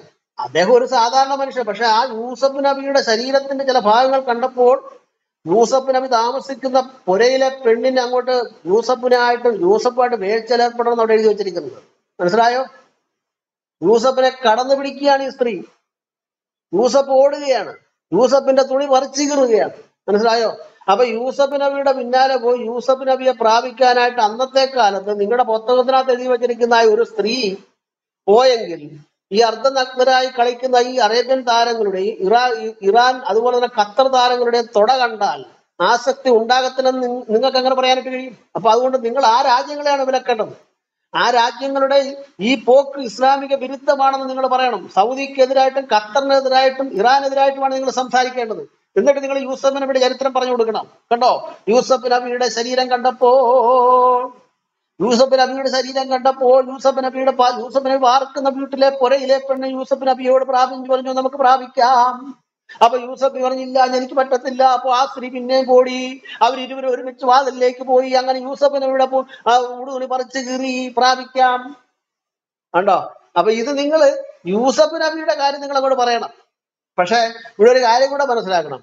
ഈ അള്ളാഹു അല്ലെങ്കിൽ ഈ മുഹമ്മദും അള്ളാഹു അല്ല ഈ പർദ്ദ ഈ നിങ്ങളെ ധരിപ്പിച്ചേക്കുന്നത്. അത് പിൽക്കാലത്ത് ആളുകൾ അടിച്ചേപ്പിച്ച. എന്തായാലും ഈ യൂസഫ് നബിക്ക് ഒരു പർദ്ദ മേടിച്ചു കൊടുത്തിരുന്നെങ്കിലോ, അതിനുശേഷം ഈ പുരുഷന്മാർക്കെല്ലാം പർദ്ദ സമ്പ്രദായം നടപ്പിലാക്കേണ്ടതാണ് ഈ അള്ളാഹു. കാരണം എന്താണ്? നമ്മുടെ മുത്തനബിയായ യൂസഫ് നബിയെ ഒരു സ്ത്രീ പ്രാപിക്കാനായിട്ട് പോയതിന്റെ ഫലമായി അത് നമുക്ക് ഹീനത വരുത്തിയിരിക്കുന്നു, മാനക്കേട് വരുത്തിയിരിക്കുന്നു. അതുകൊണ്ട് പുരുഷ സമൂഹമേ, നിങ്ങളെല്ലാവരും പർദ്ദയ്ക്കകത്ത് കയറണം. നാളെ ഒരു യൂസഫ് നബി ഉണ്ടായാൽ എന്ത് സംഭവിക്കും? നാളെ പല യൂസഫുമാരെ പെണ്ണുങ്ങൾ കയറി പ്രാപിച്ചെങ്കിലോ എന്ന് പറഞ്ഞുകൊണ്ട് ആദ്യം പർദ്ദ ഇടിയിക്കേണ്ട പുരുഷന്മാരെ ആയിരുന്നു. പക്ഷെ അള്ളാഹു എവിടെ? മലക്ക് എവിടെ? മുഹമ്മദ് എവിടെ? മുഹമ്മദ് അന്നില്ലല്ലോ, മലക്കില്ലേ, അള്ളാഹു ഇല്ല. എന്തുകൊണ്ടാണ് ഈ പർദ്ദ സമ്പ്രദായം അന്ന് നടപ്പിലാകാഞ്ഞത്? പാവം പിടിച്ച യൂസഫ് നബിക്ക് ഒരു പർദ്ദ ഇട്ട് കൊടുത്തിരുന്നെങ്കിൽ ഇദ്ദേഹത്തിന്റെ കയ്യും കാലും മുഖവും കണ്ട് ആരെങ്കിലും കയറി പ്രാപിക്കുമായിരുന്നോ? ഈ പെണ്ണുങ്ങൾ പ്രാപിക്കാനായിട്ട് പോകും. അവിടെ വായിക്കുന്ന എന്താണ്? ഈ യൂസഫ് നബി താമസിച്ച പുരയിലെ പെണ്ണ് യൂസഫ് നബിയോട് പറയുകയാണ്, വാ നമുക്ക് വേഴ്ചയിലേർപ്പെടാം. അദ്ദേഹം പറയാണ്, എനിക്ക് പറ്റില്ല, എനിക്ക് പറ്റൂല, വാ വരിക, ഓടുക. യൂസഫ് നബിയിട്ട് അടക്കം പിടിക്കും. ഒരു പുരുഷൻ ഒരു സ്ത്രീയെ ഓടിച്ചിട്ട് ബലാത്കാരം ചെയ്യുന്നത് പോലെ തന്നെയാണ് സൂറത്ത് യൂസഫ് 23-ാം ആയത്ത് മുതൽ 25 വാക്കുകൾ കാണുന്നത്. ഈ സ്ത്രീ യൂസഫിന്റെ പിന്നാലെ പോയി പ്രാപിക്കാനായിട്ട് പോവുകയാണ്, തുണി പറിച്ചു കീറുക. മനസ്സിലായി? അപ്പൊ നിങ്ങൾ ഇതാ പറയേണ്ടത്. നിങ്ങള് ഇസ്ലാമിക രാജ്യത്തിൽ നിന്ന് ഒരു കളിക്കാരും ഈ വേൾഡ് കപ്പിൽ പങ്കെടുക്കാനായിട്ട് പാടില്ല.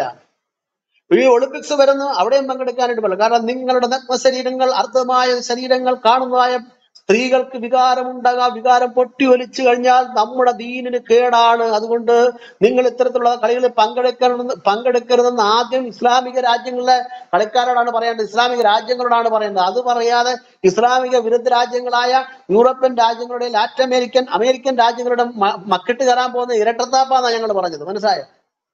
അപ്പൊ അത്രയും പറഞ്ഞുകൊണ്ട് ഞാൻ ആ ഭാഗം വിടുകയാണ്.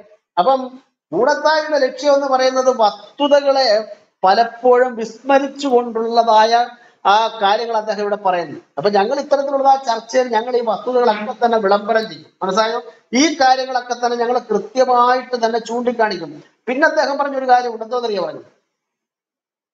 പിന്നെ അദ്ദേഹം പറഞ്ഞത് താരാരാധന ശിർക്കാണ്. ഈ നെയ്മറിനെയും ഈ മെസ്സിയെയും ഈ റൊണാൾഡോയും ഒന്നും നിങ്ങൾ സ്നേഹിക്കാൻ പാടില്ല. അവരുടെ കട്ടൗട്ടുകളൊന്നും നിങ്ങൾ നിർമ്മിക്കാൻ പാടില്ല, ഫ്ലെക്സ് ബോർഡ് പാടില്ല, അവരെ നോക്കി നിൽക്കാൻ പാടില്ല. എത്രയോ ചെറുപ്പക്കാരാണ് യുവന്റെ പൊന്നെ ഈ വലിയ അടയ്ക്കാമരം കമുക് വെട്ടിയെടുത്തുകൊണ്ടത് കഷ്ടപ്പെട്ട് വിയർത്ത് പട്ടാ വെയിലത്ത് ഈ ചെറുപ്പക്കാരുടെ കട്ടൗട്ടുകൾ പോയിട്ട് നോക്കുക. ഇതെല്ലാം തലക്കെട്ടാൻ ഉസ്താദ്മാര് കാണുക. അവർക്ക് ദഹിക്കാതിരിക്കുവോ? അവർക്ക് പ്രയാസം വരത്തില്ലേ? അതുകൊണ്ട് താരാരാധന എന്താണ്? ശിർക്കാണെന്നാ പറയുന്നത്. താരാരാധന അങ്ങനെയാണെങ്കിൽ ലോകത്ത് ആദ്യം ശിർക്ക് നടത്തിയത് നിങ്ങളുടെ മുഹമ്മദ് നബി മുസ്തഫ സല്ലല്ലാഹു അലൈഹി വസല്ലമയാണ്.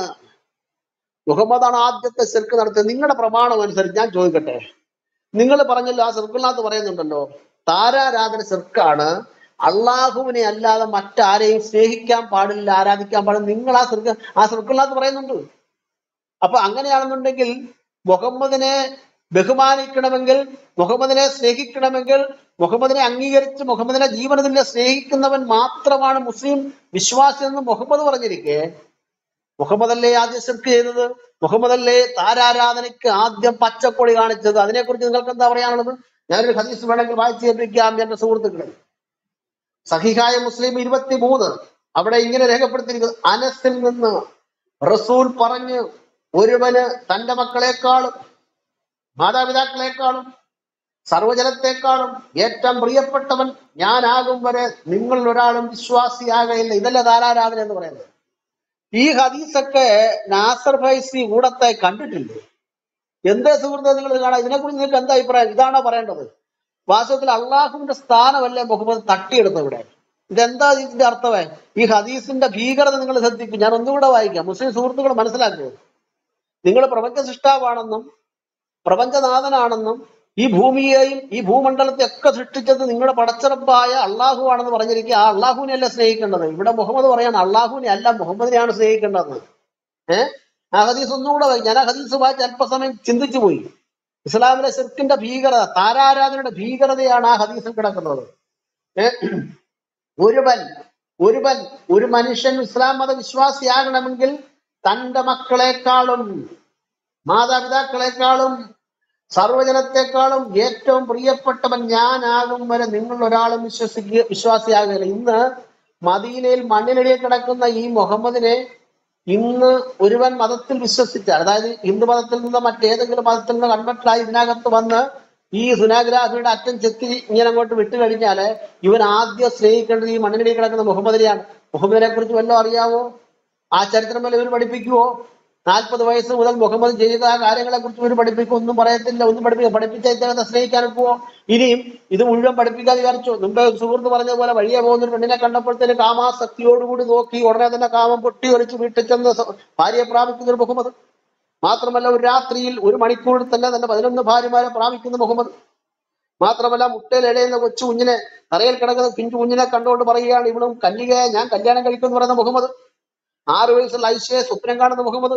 6 വയസ്സുള്ള ഐശ പിറന്നു വീണപ്പോഴേ ചോരക്കുഞ്ഞായി ഈ ടർക്കിയിൽ പൊതിഞ്ഞുകൊണ്ടിരിക്കുന്ന സമയത്ത് ആ കുഞ്ഞിനെ സ്വപ്നം കണ്ട 56കാരൻ.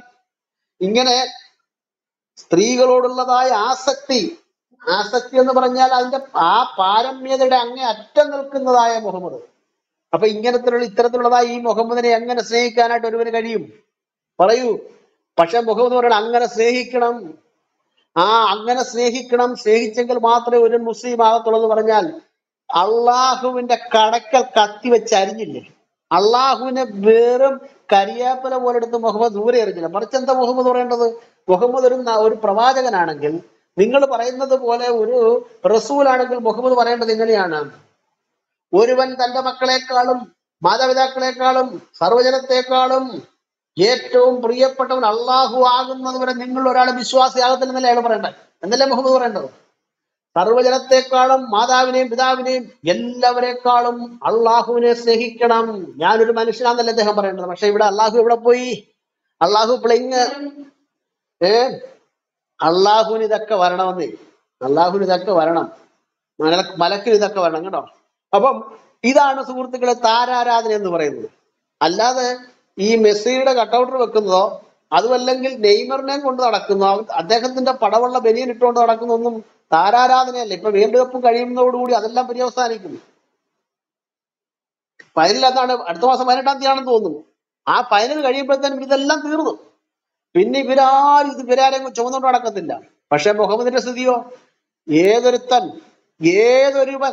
ഇസ്ലാം മതത്തിനകത്ത് കയറിയാൽ അവൻ ഈ മണ്ണിനടി കിടക്കുന്ന മുഹമ്മദിനെ സ്നേഹിക്കണം. ഇനി സ്നേഹിക്കാൻ എന്തെങ്കിലും ഗുണമുണ്ടോ? അരക്കഴഞ്ച് ഗുണം മുഹമ്മദിലില്ല.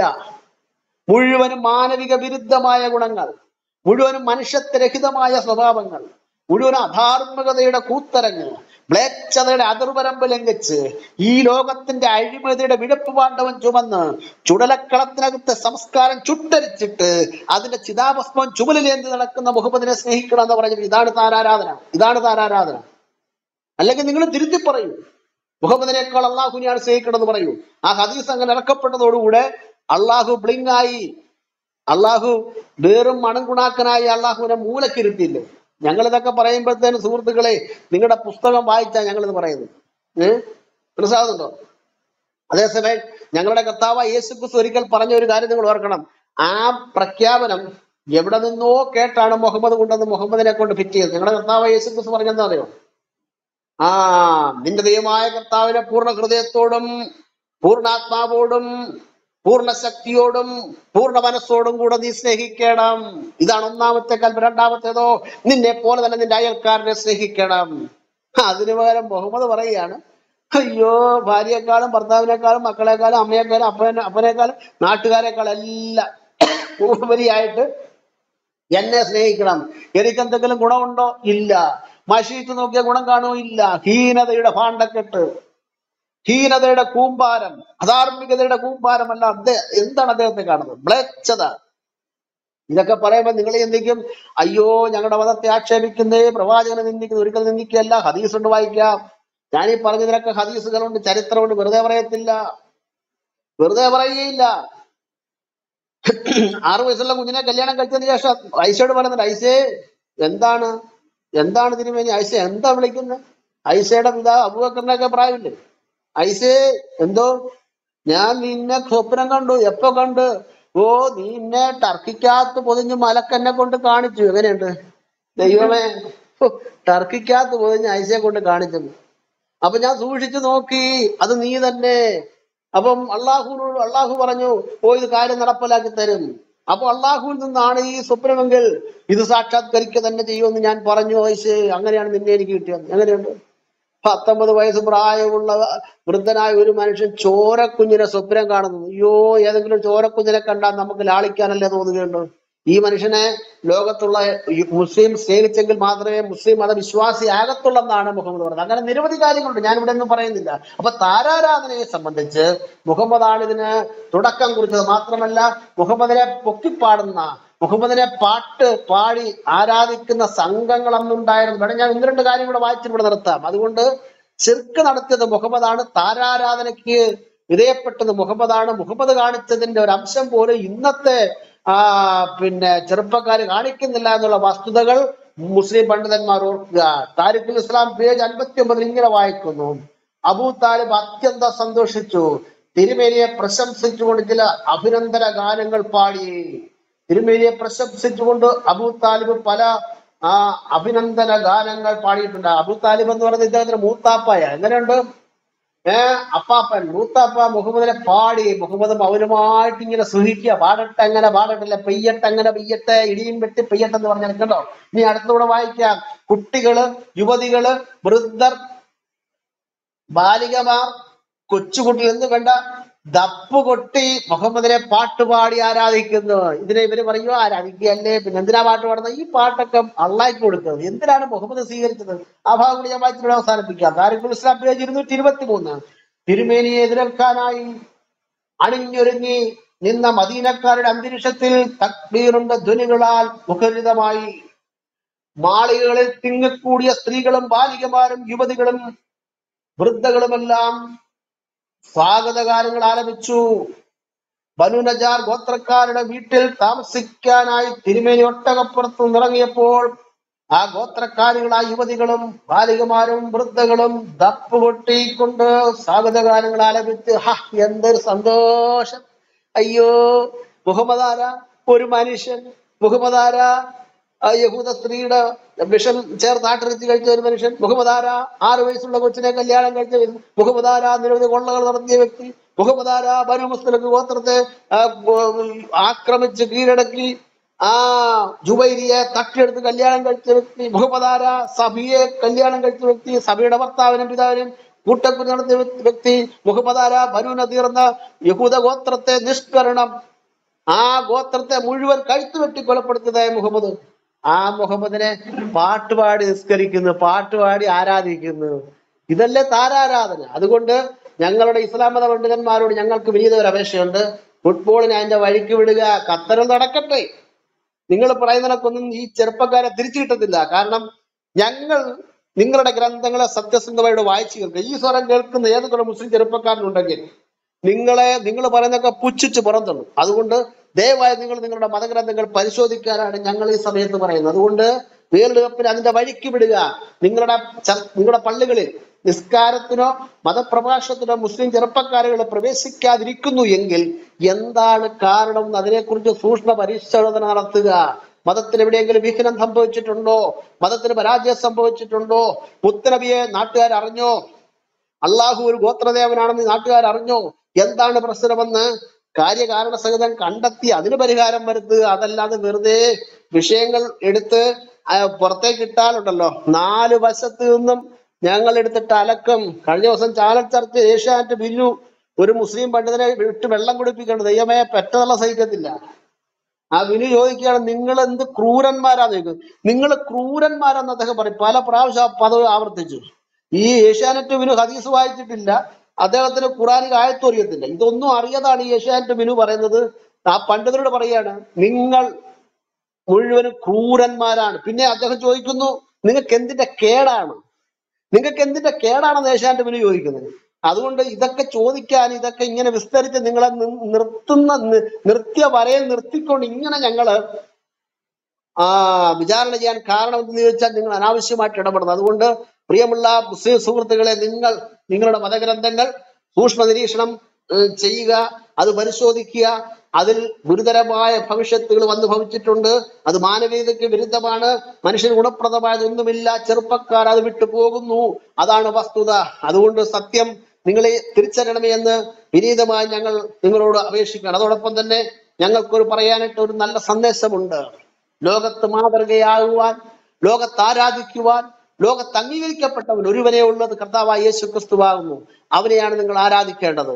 അവനാണ് ലോകത്തിന്റെ രക്ഷകൻ.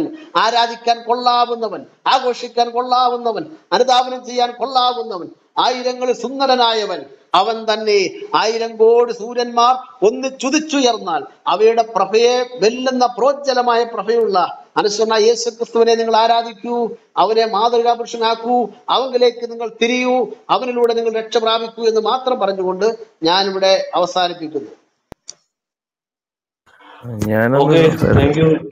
നിസു ഒരു മിനിറ്റ്. നിസു വന്ന് കയറിയല്ലേ ഉള്ളൂ. നിസു ഒരു മിനിറ്റ്.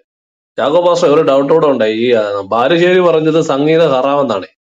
ചാക്കോ പാസ്റ്ററോടെ പറഞ്ഞു ഈ ആരൊക്കെയോ ഈ മുഹമ്മദിനെ പാടി ആരാധിച്ചു വന്നു. അപ്പൊ അത് ഇതുമായിട്ട് വല്ല ബന്ധമുണ്ടോ? അത് ആ പാട്ട് കുഴപ്പമില്ലാത്ത പാട്ടാണ്. അതെ, അത് ബാലുശ്ശേരിയൊക്കെ എന്ന് പറയുന്നത് ഈ ഗ്രന്ഥങ്ങളെ കുറിച്ച് തിരിച്ചറിവ് എനിക്കൊണ്ടോ തോന്നില്ല. ഉണ്ടെങ്കിൽ പോലും ഇതൊക്കെ വിസ്മരിച്ചുകൊണ്ട് തള്ളാം. പാട്ടുപാടി മുഹമ്മദിനെ ബഹുമാനിച്ചു അല്ലെങ്കിൽ ആരാധിച്ചു എന്ന് പറയുന്നത് ചരിത്ര സത്യമാണ്. മുഹമ്മദ് നിന്നു കൊടുത്തു. അപ്പൊ അവിടെ അള്ളാഹു വെറും ഒരു എന്താണ്, എനിക്കതിന് വാക്കില്ല പറയാനായിട്ട്. അള്ളാഹുവിന് ദൈവികത ഒരു അംശം ഉണ്ടെങ്കിൽ വിലക്കണ്ടേ ആയത്തിറക്കി? നിങ്ങൾ അദ്ദേഹത്തെ അല്ല അതിനെ നിസ്കരിക്കേണ്ടത്, തന്നെയാണെന്നല്ല പറയേണ്ടത്. നിങ്ങൾ അദ്ദേഹത്തെ ആരാധിക്കുന്നത് ഏത് ഈ 1,24,000 പ്രവാചകന്മാർ ഏത് നബിയാണ് ഇങ്ങനെ ദപ്പ് കൊട്ടി പെണ്ണുങ്ങളും കുഞ്ഞുങ്ങളും എല്ലാം കൂടെ പാടി ആരാധിച്ചത്? ഒരെണ്ണത്തിന്റെ പേര് പറ. അതുകൊണ്ട് അത് നിർത്താൻ പറയേണ്ടവര് പോലെ അള്ളാഹു പറയണതിന്റെ അള്ളാഹു ദൈവമാകണ്ടേ? കാവാക്ഷത്തിനല്ല വിഗ്രഹമല്ലേ? അതുകൊണ്ട് മുജാഹിദ് ബാലുശ്ശേരിക്കൊന്നും അറിയത്തില്ല സഹോദരന്മാരെ, നമ്മൾ പഠിപ്പിക്കുക. അത് മാത്രമല്ല, ഈ നാസർ ഫൈസി പറഞ്ഞൊരു കാര്യം എന്ന് പറഞ്ഞാൽ, ഈ താരാരാധന അപകടമാണെങ്കിൽ ചാക്കോ പാസ്റ്റർ പറഞ്ഞതനുസരിച്ച് ഇസ്ലാമിന്റെ വിശ്വാസപ്രകാരം ഏകദൈവമായ അള്ളാഹുവിനേക്കാളും സ്നേഹബഹുമാനങ്ങളും ആരാധനയും കൊടുക്കുന്നത് മുഹമ്മദിനല്ലേ? അപ്പോ യഥാർത്ഥത്തിൽ ഈ താരാരാധന നടത്തുന്നവരല്ലേ ഇവര്?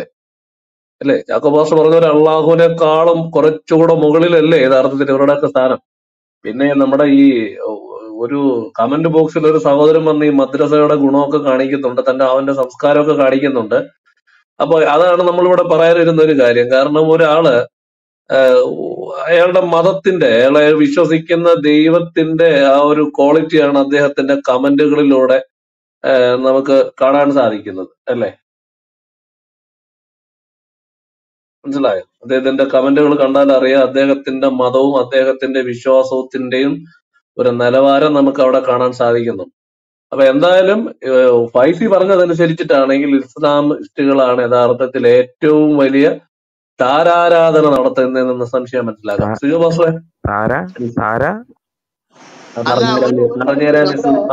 നമ്മുടെ ബാക്ക് ചാനലിൽ എന്തോ സിയാമ ലോജിക് എന്ന് പറഞ്ഞ സുഹൃത്ത് തന്നെ തലമുടിക്ക് പറയുന്ന പേരെന്നെ വിളിച്ചിരിക്കുന്നു കേട്ടോ. എന്റെ സുഹൃത്തെ, നിങ്ങളുടെ അള്ളാഹു തെറി പറയുന്ന ആദ്യം ഞാൻ വായിച്ചേൽപ്പിക്കുക. മനസ്സിലായോ? ഈ ലാത്തയുടെ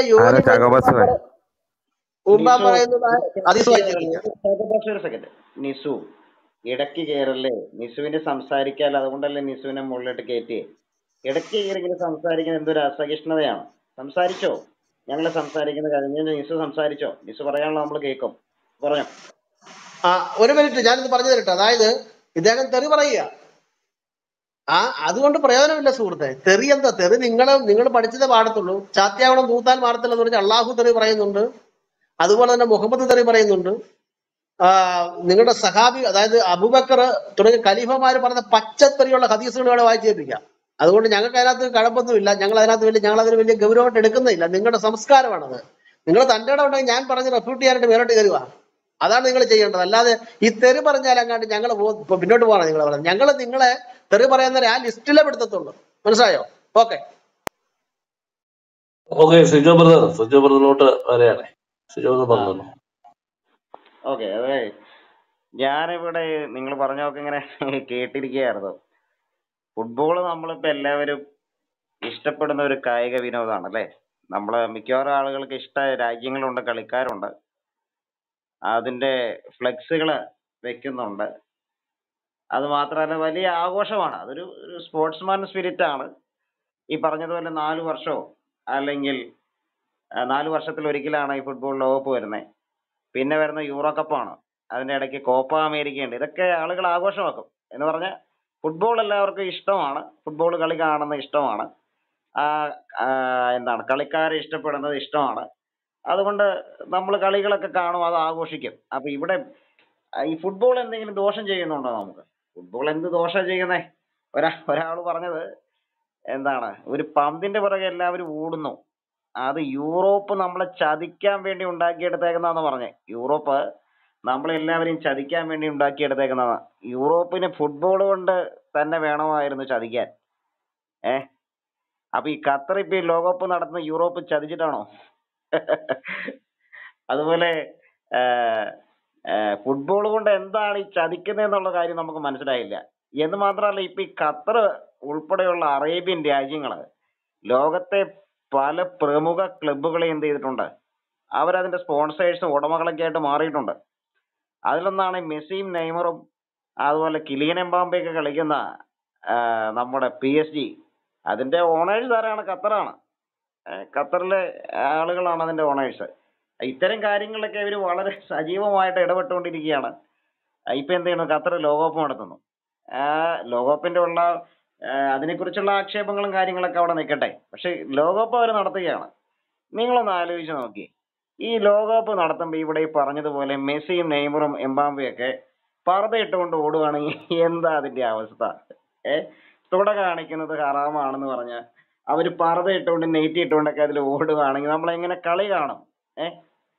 അത് ശരീരം മുഴുവൻ അവർ മറച്ച് കണ്ണു മാത്രം കാണിച്ചുകൊണ്ട് അവർ ഫുട്ബോൾ തട്ടുന്ന രംഗം നിങ്ങളൊന്ന് സങ്കല്പിച്ചു നോക്കി. എങ്ങനെ നമ്മൾ കളി കാണാൻ പറ്റും? ഈ കളി കാണാൻ വേണ്ടി ആരെങ്കിലും അവിടെ ഇരിക്കുവോ? ഈ രാത്രി എഴുന്നേറ്റ് ഇരുന്ന് കളി കാണേണ്ട ആവശ്യമുണ്ടോ? ആർക്കെങ്കിലും കളി കാണേണ്ട ആവശ്യം? ഒന്നാമത്തെ കാര്യം, മനുഷ്യരെ കാണാൻ പറ്റൂല. ഇതിട്ടുകൊണ്ട് കളിച്ചു കഴിഞ്ഞാൽ കാണാൻ പറ്റുമോ? ഇല്ല. അപ്പൊ ഇതിപ്പോട്ടെ സ്ത്രീകളാണ്. സ്ത്രീകൾക്ക് വനിതാ ഫുട്ബോൾ ഇപ്പൊ ഉണ്ടല്ലോ. വനിതാ ഫുട്ബോളിലാണെങ്കിൽ ഇവർ ഈ പർദ്ദയിട്ട് ഈ അതുപോലെ ദേഹം മുഴുവൻ മൂടുന്ന വസ്ത്രമിട്ട് അവരെങ്ങനെ കളിക്കും? നെയ്റ്റി ഇട്ട് എങ്ങനെ കളിക്കും? അങ്ങനെയാണെങ്കിൽ നമ്മൾ ഈ കളി കാണാൻ വേണ്ടി ഇരിക്കുവോ? ഇരിക്കത്തില്ല. എന്തോ ഈ പറയുന്നത്? യൂറോപ്പ് ചതിക്കാൻ. ഇവിടെ റിയാസ് എന്ന് പറഞ്ഞൊരു സഹോദരൻ എന്നെ കയറ്റി മറുപടി പറയാന്ന് പറയുന്നുണ്ട്. അപ്പൊ ഞാൻ റിയാസിനെ ഒന്ന് മുകളിലോട്ട് കയറ്റിയാലേ വിനോദ് പാസ്റ്ററെ. റിയാസിന് എന്താ പറയാനുള്ളതെന്ന് നോക്കട്ടെ. ഞാനിത് പറഞ്ഞു കഴിഞ്ഞിട്ട് റിയാസിന് കൊടുക്കാം. അപ്പൊ എന്താ ഈ സംഭവം എന്ന് പറഞ്ഞാൽ ഫുട്ബോൾ കൊണ്ട് എന്താ ചതിക്കുന്നേ? ഫുട്ബോൾ ഒരു പന്തിന്റെ പുറകെ മിക്കവാറും കളികളൊക്കെ ഈ പന്ത് കൊണ്ടുള്ള കളിയാണ്. ടെന്നീസ് ആണെങ്കിലും അതുപോലെ തന്നെ ക്രിക്കറ്റ് ആണെങ്കിലും ഹോക്കി ആണെങ്കിലും ഒക്കെ ഈ പന്ത് കൊണ്ടുള്ള കളിയാ. പന്ത് കൊണ്ട് ഈ കളി എന്ത് ചെയ്യുന്നു? മനുഷ്യനെ ഇഷ്ടപ്പെടുന്നു. അതിന്റെ നീക്കങ്ങള്, അതിന്റെ ഇപ്പൊ ഓരോ രാജ്യങ്ങൾക്കും ഓരോ ശൈലിയാണ്. ലാറ്റിൻ അമേരിക്കൻ രാജ്യങ്ങളുടെ ശൈലിയല്ല യൂറോപ്യൻ ശൈലി. ഇപ്പൊ ലാറ്റിൻ അമേരിക്കൻ രാജ്യങ്ങളിലേക്ക് കളിക്കാർ യൂറോപ്പിൽ പോയി കളിക്കുന്ന അവരുടെ പ്രമുഖമായ ക്ലബ്ബുകളിൽ അവർ കളിക്കുന്നത് കൊണ്ട് ഈ ശൈലിയൊക്കെ അങ്ങോട്ടും ഇങ്ങോട്ടൊക്കെ വ്യത്യാസങ്ങൾ വന്നിട്ടുണ്ട്. അപ്പോൾ തന്നെ ലാറ്റിൻ അമേരിക്കയ്ക്ക് ഒരു ശൈലി ഉണ്ടെന്നുള്ളതാണ് പൊതുവെ വിശ്വാസം. യൂറോപ്പിന് വേറൊരു ശൈലി ഉണ്ടെന്നാണ്. അപ്പൊ ഫുട്ബോൾ അങ്ങനെ പല രീതിയിൽ നിന്നുകൊണ്ടാണ് ആളുകൾ കാണുന്നത്. മറഡോണയുടെ ഒരു കാലത്തോടു കൂടിയാണ് ഫുട്ബോൾ കൂടുതൽ ജനകീയമായത്. അർജന്റീനയ്ക്ക് വളരെ ആരാധകർ ഇവിടെ ഉണ്ട്. എനിക്ക് അർജന്റീനയാണ് ഇഷ്ടം. അതുപോലെ തന്നെ മെസ്സിയെ എനിക്ക് ഭയങ്കര ഇഷ്ടമാണ്. അതുപോലെ മറ്റു പല കളിക്കാരെ ഇഷ്ടമാണ്. പോർച്ചുഗലിനെ ഇഷ്ടമാണ്. പോർച്ചുഗലിനൊക്കെ ഇവിടെ നിരോധിക്കണമെന്ന് പറഞ്ഞാൽ എന്താ അതിന്റെ അവസ്ഥ? ക്രിസ്ത്യാനോ റൊണാൾഡോ ഇഷ്ടപ്പെടുന്ന എത്രയോ ആളുകൾ ഇവിടെ ഉള്ളേ. അപ്പൊ പോർച്ചുഗലിനോട് നമുക്ക് അയിത്തം കൽപ്പിക്കണമെന്ന് പറഞ്ഞാൽ അതൊക്കെ മോശമല്ലേ? പോർച്ചുഗലിനെ ഇഷ്ടപ്പെടുന്ന ആളുകൾ ഇവിടെ ഉണ്ട്. അത് മാത്രമല്ല, ഫുട്ബോൾ കൊണ്ട് എന്താ യൂറോപ്യന്മാര് ചതിച്ചേ? ആരെയാ ചതിച്ചേ? സൗദിനെ ചതിച്ചോ? അതോ ഖത്തറിനെ ചതിച്ചോ? അപ്പൊ ഈ നമ്മുടെ മൗലവി പറയുന്നതിനനുസരിച്ചാണെങ്കിൽ ഖത്തറിനെ ചതിച്ചു, സൗദിനെയും ചതിച്ചു. ഇസ്ലാമിക രാജ്യങ്ങൾക്കെല്ലാം ഇത് ഹറാമായിട്ട് മാറേണ്ടതല്ലേ? അവരെന്തിനാ ഈ ഫുട്ബോള് ടൂർണമെന്റ് ഇങ്ങനെ നടത്തുന്നേ? അപ്പൊ അങ്ങനെയാണെങ്കിൽ എല്ലാവരും ചതിക്കപ്പെട്ടു. അപ്പൊ ആദ്യം ചതിക്കപ്പെട്ട ആരങ്ങനെയാണെങ്കിൽ അള്ളാഹുവിനെ തന്നെ അവർ ചതിച്ചു. ആര് ചതിച്ചു? ഖത്തർ ചതിച്ചു. കാരണം അള്ളാഹു പറഞ്ഞതിന് വിരുദ്ധമായിട്ടുള്ള അങ്ങനെയാണെങ്കിൽ ഖത്തർ ചെയ്യുന്നേ. സൗദി ആരെ ചതിച്ചു? മറ്റേ നമ്മുടെ ഇത് കളിക്കുന്നതിലൂടെ അള്ളാഹുവിനെ ചതിച്ചു. ഇറാൻ ആരെ ചതിച്ചു? അള്ളാഹുവിനെ ചതിച്ചു. അപ്പൊ ഇതല്ലേ സംഭവിച്ചുകൊണ്ടിരിക്കുന്നേ? അപ്പൊ ആദ്യം മൗലവി ആരോട് പറയണ്ട? ഇവരോട് പോയി പറയണം. ഈ നടത്തുന്ന രാജ്യങ്ങളിലുള്ളവരോട് പോയി എന്ത് ചെയ്യണം? പറയണം. പിന്നെ ഇതിൽ പറയുന്നൊരു കാര്യം, നാസർ ഫൈസി പറയുന്ന ചില കാര്യങ്ങൾ, ഫുട്ബോൾ എന്ത് ചെയ്യുന്നു, ലഹരിയായിട്ട് മാറുകയാണ്. ഫുട്ബോൾ ലഹരിയായിട്ട് മാറുകയാണ്. ഇപ്പൊ നമ്മൾ ഈ സ്വർണ്ണക്കടത്തൊക്കെ നടത്തുമ്പോൾ മലദ്വാരത്തിലൊക്കെ വെച്ച് സ്വർണം കടത്തിക്കൊണ്ട് ആളുകൾ വരുന്നുണ്ട്. അങ്ങനെ പല കാര്യങ്ങളിലും എന്ത് ചെയ്യുന്നുണ്ട്, കൂടുതൽ ആളുകൾ ഇസ്ലാം സമൂഹത്തിൽ നിന്നുള്ളവർ ഇൻവോൾവ് ആകുന്നുണ്ട്. ഇൻവോൾവ് ഇല്ല നമുക്ക് പറയാൻ പറ്റത്തില്ലല്ലോ. ലഹരിക്കടത്തില് മുസ്ലിം ഇസ്ലാം മതവിശ്വാസികളായിട്ടുള്ള ആളുകൾ ഇൻവോൾവ് ആകുന്നുണ്ട്. അപ്പൊ അത് എന്താ, ലഹരിയാണോ? എന്താ അതിന്റെ ഒരു ഗുട്ടൻസ് എന്താ? അതുപോലെ തന്നെ മദ്യം, സ്വർഗത്തിൽ പിന്നെ ഉള്ളത് മദ്യമാണ്. മദ്യം നദി അവിടെ ഒഴുകുന്നുണ്ട്. അപ്പൊ അതുപോലെ തന്നെ ഈ മദ്യം കുടിക്കുന്ന എത്രയോ മുസ്ലിം യുവാക്കളും യുവതികളൊക്കെ എന്നുള്ളേ. എന്ന് മാത്രമല്ല, ഇപ്പൊ ഇവിടുത്തെ സ്വർഗ രതിയൊക്കെ നമ്മുടെ യൂറോപ്പിലൊക്കെ നടക്കുന്നതെന്ന് കുറ്റപ്പെടുത്തുന്നു ആര്? നമ്മുടെ യൂറോപ്പ് അങ്ങനെ നശിച്ച നാടാണ്, അവരാണ് ഇതിനെയൊക്കെ പ്രോത്സാഹിപ്പിക്കുന്നത് പറയുന്നതെങ്കിലും ഇസ്ലാം സമൂഹത്തിൽപ്പെട്ട ആളുകൾ സ്വർഗ വിവാഹം ഇവിടെ നമുക്കറിയാലോ, എത്രയോ പേര് ഇവിടെ വന്ന് ജീവിക്കുന്നു. 2 പെൺകുട്ടികളുടെ കാര്യമൊക്കെ അടുത്തിടയ്ക്കാണ് ചർച്ചാ വിഷയമായത്. അപ്പൊ അതിനെ എങ്ങനെയാണ് കാണുന്നത്? അതുപോലെ മയക്കുമരുന്ന്, അഫ്ഗാനിസ്ഥാനിൽ നിന്നാണ് മയക്കുമരുന്നിന്റെ വലിയൊരു കേന്ദ്രമാണ് അഫ്ഗാനിസ്ഥാനൊക്കെ. പാകിസ്ഥാനിൽ നിന്നും നല്ല ഒരു എന്താണ് ഈ ലഹരി ഉൽപ്പാദിപ്പിക്കുന്ന ചെടികളിലൊക്കെ നല്ലൊരു കൃഷി എവിടെയുണ്ട്? പാകിസ്ഥാനിലുണ്ട്. ഇതൊക്കെ നമുക്കറിയാവുന്ന കാര്യം. പാകിസ്ഥാനും അഫ്ഗാനിസ്ഥാനും മാത്രമല്ല, മെക്സിക്കോയിലുണ്ട്. മെക്സിക്കോ ഇതിന്റെ ഒരു കേന്ദ്രമാണെന്ന് നമുക്കറിയാം. അതുപോലെ പല രാജ്യങ്ങളുണ്ട്. അപ്പൊ ഞാൻ പറഞ്ഞു വരുന്നതിന്റെ കാര്യത്തിന്റെ അകത്ത് പറഞ്ഞാൽ, ഈ ഇതിനെയൊക്കെ എങ്ങനെയാണ് ഈ മൗലവി കാണുന്നത്? ഫുട്ബോൾ ഒരു ലഹരിയായിട്ട് മാറുന്നത്. ഫുട്ബോൾ കളി കാണുന്നത് കൊണ്ട് ആർക്ക് എന്താണ് ദോഷം? കൂടി വന്ന ആളുകൾ തമ്മിൽ എന്ത് ചെയ്യും? മെസ്സിയുടെ റൊണാൾഡോന്റെ പേരിൽ തർക്കിക്കും, അല്ലെങ്കിൽ നെയ്മറിന്റെ പേരിൽ തർക്കിക്കും, അർജന്റീനയുടെയും ബ്രസീലിന്റെയും ജർമ്മനിയുടെയും പേരിൽ, പോർച്ചുഗലിന്റെയും പേരിൽ തർക്കിക്കും. അങ്ങനെയുള്ള കാര്യങ്ങളല്ലാണ്ട് ഫുട്ബോളിൽ എന്താ നടക്കുന്നേ? മെസ്സിയുടെ പേരിൽ ആരെങ്കിലും ബോംബ് വയ്ക്കുന്നുണ്ടോ? ക്രിസ്ത്യാനോ റൊണാൾഡോന്റെ പേരിൽ ആരെങ്കിലും ഈ പള്ളി കൊണ്ടുപോയി ബോംബ് വയ്ക്കുന്നുണ്ടോ? വെച്ചു സിജോ ബ്രദറെ. അവസരം തരാ നിസു. നിസുവിന്റെ അല്ല, എന്താ പറയാ, ബെൽജിയത്ത് വെച്ചു ബോംബ്. അതാണ് ഞാൻ ആ പേര് പറയാൻ പറ്റട്ടെ. ഞാൻ പറയട്ടെ, ബെൽജിയത്തിൽ ആരുടെ പേരിൽ വെച്ചേ? ഡിബ്രോയിന്റെ പേരിലാണോ വെച്ചേ? മെസ്സിയുടെ പേര് ഞാൻ പറഞ്ഞതാ. പറയട്ടെ, നിക്കോട്ടെ നിസു. മെസ്സിയുടെ പേരിൽ ബോംബ് വെച്ചെന്നോ? മെസ്സിനെ ആരാധിക്കുന്ന ആളുകളാണോ? എന്താ നിസു ഈ പറയുന്നേ? മെസ്സിയും ക്രിസ്ത്യാനോ റൊണാൾഡോ ഒന്നും ആരുടെയും ദൈവമൊന്നും അല്ലല്ലോ. ഫുട്ബോൾ കളി കാണുന്നു, അതിന് ഇഷ്ടപ്പെടുന്ന ആളുകളാണ്. അത് മെസ്സിനെ ഇഷ്ടപ്പെടാത്തവര് അല്ലെങ്കിൽ മെസ്സിനെ ഇഷ്ടപ്പെടുന്നവർ അങ്ങോട്ടും ഇങ്ങോട്ടും ബോംബ് വയ്ക്കുകയാണോ? അതിന്റെ പേരിൽ കൊല്ലുവാണോ? മെസ്സിയുടെ പേരിൽ ആളെ കൊല്ലുവാണോ? അല്ലെങ്കിൽ മെസ്സിയുടെ നാമം പറഞ്ഞുകൊണ്ടാണോ കൊല്ലുന്നേ? ഇനി മെസ്സിയെ സ്നേഹിക്കുന്ന ആളുകളും മെസ്സിയെ സ്നേഹിക്കാത്ത ആളുകളും തമ്മിൽ അടി ഉണ്ടായിരിക്കട്ടെ, മെസ്സിയുടെ പേര് പറഞ്ഞുകൊണ്ടാണ് ആളെ കൊല്ലുന്നേ. അള്ളാഹു അക്ബർ എന്ന് പറഞ്ഞു കൊല്ലുന്ന പോലെ മെസ്സി അക്ബർ എന്ന് പറഞ്ഞു കൊല്ലുവോ? അങ്ങനെയൊന്നും നടക്കുന്ന കാര്യമല്ല അതൊന്നും. അതുപോലെ ക്രിസ്ത്യാനോ റൊണാൾഡോന്റെ പേരിൽ നടക്കുമോ? ആരാധകർ തമ്മിലൊക്കെ തർക്കമുണ്ട്. ഇംഗ്ലണ്ടിലും മറ്റു രാജ്യങ്ങളിലൊക്കെ ആരാധകർ തമ്മിൽ അങ്ങോട്ടും ഇങ്ങോട്ടും തമ്മിത്തല്ലും പരിപാടികളൊക്കെ ഉണ്ടാവും. അതിന്റെ അർത്ഥം എന്താണ്? ഇതുപോലെ ISIS-ഉം ലഷ്കർ-ഇ-തോയ്ബയും നമ്മുടെ സിമിയൊക്കെ ചെയ്യുന്ന പോലെയുള്ള പരിപാടികളാണോ ഇവര് ചെയ്തുകൊണ്ടിരിക്കുന്നത്? സിജോ നാണയില്ല വീര്യത്തിന്റെ ഒരു പ്രശ്നം നടന്നിട്ട് സിജോ കൊറേ ആയി വളമ്പണി കേട്ടോ. സിജോ റിയാസേ അല്ല, സിജോ ബ്രദർ പറഞ്ഞോളൂ. കാരണം തീരെ ബുദ്ധിമുട്ടുള്ള ഒരു മോളി ഇരിക്കണ്ട. ബ്രദർ പറഞ്ഞു. മോള് വരണ്ട. ഞങ്ങളിവിടെ പറയുന്നത് കേട്ടിട്ട് നിങ്ങൾ സംസാരിച്ചോ. സംസാരിക്കണ്ടെന്ന് പറഞ്ഞില്ലേ? ഞങ്ങൾക്ക് പറയാമെന്ന് പറയണ്ടേ? ഇത് നമുക്ക് പറയാൻ വേണ്ടി റൂം ഇട്ടേക്കണേ. ഞങ്ങൾ പറയുക, നിങ്ങൾ സംസാരിക്കുക. നിങ്ങൾക്കും പറയാം, ഞങ്ങൾക്കും പറയാം, നിങ്ങൾക്കും പറയാം. അല്ലാതെ വന്ന് കയറിയ വഴി സംസാരിക്കുക എന്ന് പറയണത് ശരിയല്ലോ റിയാസെ. അത് ശരിയായ രീതിയല്ല. എന്നിട്ട് ഇപ്പൊ റിയാസ് പോയി ചാറ്റ് ബോക്സിൽ തെറിവിളി തുടങ്ങും. എന്നെ സംസാരിക്കാൻ അനുവദിച്ചില്ല, എന്നെ തെറി പറഞ്ഞു. ഇമാരി അസഹിഷ്ണുതയാണ് എങ്ങനെ കയറ്റി വിടും? ഇത് നമ്മൾ സ്വാഭാവികമായും പുലർത്തേണ്ട ഒരു മാന്യതയാണ്. റൂമിട്ട് എന്ന് കഴിഞ്ഞാൽ അവിടെ ഉള്ളവർ സംസാരിക്കുന്ന ആളുകൾ സംസാരിച്ചിട്ട് സംസാരിക്കാന്നുള്ളത് കണ്ടോ. അപ്പൊ നിസുവിനോട് പറഞ്ഞു കഴിഞ്ഞപ്പോൾ നിസു സഹോദരൻ അവിടെ ശാന്തമായിട്ട് ഇരിക്കുന്നുണ്ടോ? അതുപോലെ ഇരിക്കാൻ റിയാസും പഠിക്കണം. അപ്പൊ ഞാൻ പറഞ്ഞു വരുന്നത്, ഈ ISIS പോലുള്ള ഒരു തീവ്രവാദ സംഘടന മെസ്സിയുടെ പേരിലുണ്ടോ? അല്ലെങ്കിൽ ക്രിസ്ത്യാനോ റൊണാൾഡോന്റെ പേരിലുണ്ടോ? അല്ലെങ്കിൽ നെയ്മറിന്റെ പേരിലുണ്ടോ? ഇതൊക്കെ അള്ളാഹുവിന്റെയും മുഹമ്മദിന്റെ പേരിലാണുള്ളത്. അപ്പൊ ഈ രീതിയിലുള്ള പരിപാടി കണ്ടോ? അത് പറഞ്ഞപ്പോ നിസു തന്നെ ചിരിക്കുക. നിസുവിന് തന്നെ അറിയാം അള്ളാഹുവിന്റെയും മുഹമ്മദിന്റെയും പേരിലാണ് ഈ തീവ്രവാദ സംഘടനകളുള്ളത്. മെസ്സിയുടെ പേരിൽ തീവ്രവാദ സംഘടന ഇല്ലല്ലോ. അല്ലെങ്കിൽ മെസ്സിയെ ദൈവമായിട്ട് ആരാധിച്ച് മെസ്സിയുടെ പേരിൽ ആരും കൊല്ലാൻ പോകുന്നില്ലല്ലോ. ഇത് നിസുവിന് അറിയാവുന്ന കാര്യമാണ്. അപ്പൊ ഫുട്ബോൾ എന്ത് ചെയ്യുന്നു? ലഹരിയായിട്ട് മാറുന്നു. താര ആരാധന അതിര് കിടക്കുന്നു. അപ്പൊ മുഹമ്മദിനോടുള്ള ആരാധന അതിര് കിടക്കുമല്ലേ? വിശ്വാസ പ്രമാണം പോലും പൂർത്തിയാവണമെങ്കിൽ ആരുടെ പേര് പറയണം? മുഹമ്മദിന്റെ പേര് പറയണം. അള്ളാഹുവിനോട് ചേർന്ന് മുഹമ്മദിന്റെ പേര് പറയാതെ വിശ്വാസ പ്രമാണം തൗഹീദ് പൂർണ്ണമാകുമോ? ഇല്ല. അപ്പൊ ആദ്യം അതല്ലേ നിർത്തണ്ടേ? മുഹമ്മദിന്റെ പേര് പറയുന്നത് നിർത്തണം. എന്നിട്ടല്ലേ മെസ്സിയുടെയും ക്രിസ്ത്യാനോ റൊണാൾഡോയുടെയും നെയ്മറിന്റെയും പേര് പറയരുന്ന് പറയാൻ പറ്റത്തുള്ളൂ. കാരണം നിങ്ങൾ വിശ്വസിക്കുന്ന അള്ളാഹു മാത്രമാണ് ദൈവം എന്നാണ്. അങ്ങനെയാണെങ്കിൽ അള്ളാഹുവിന്റെ കാര്യം മാത്രമേ പറയാവുള്ളൂ. അള്ളാഹുവിനോട് ചേർന്ന് എന്തിനാ മുഹമ്മദിന്റെ കാര്യം പറയുന്നേ?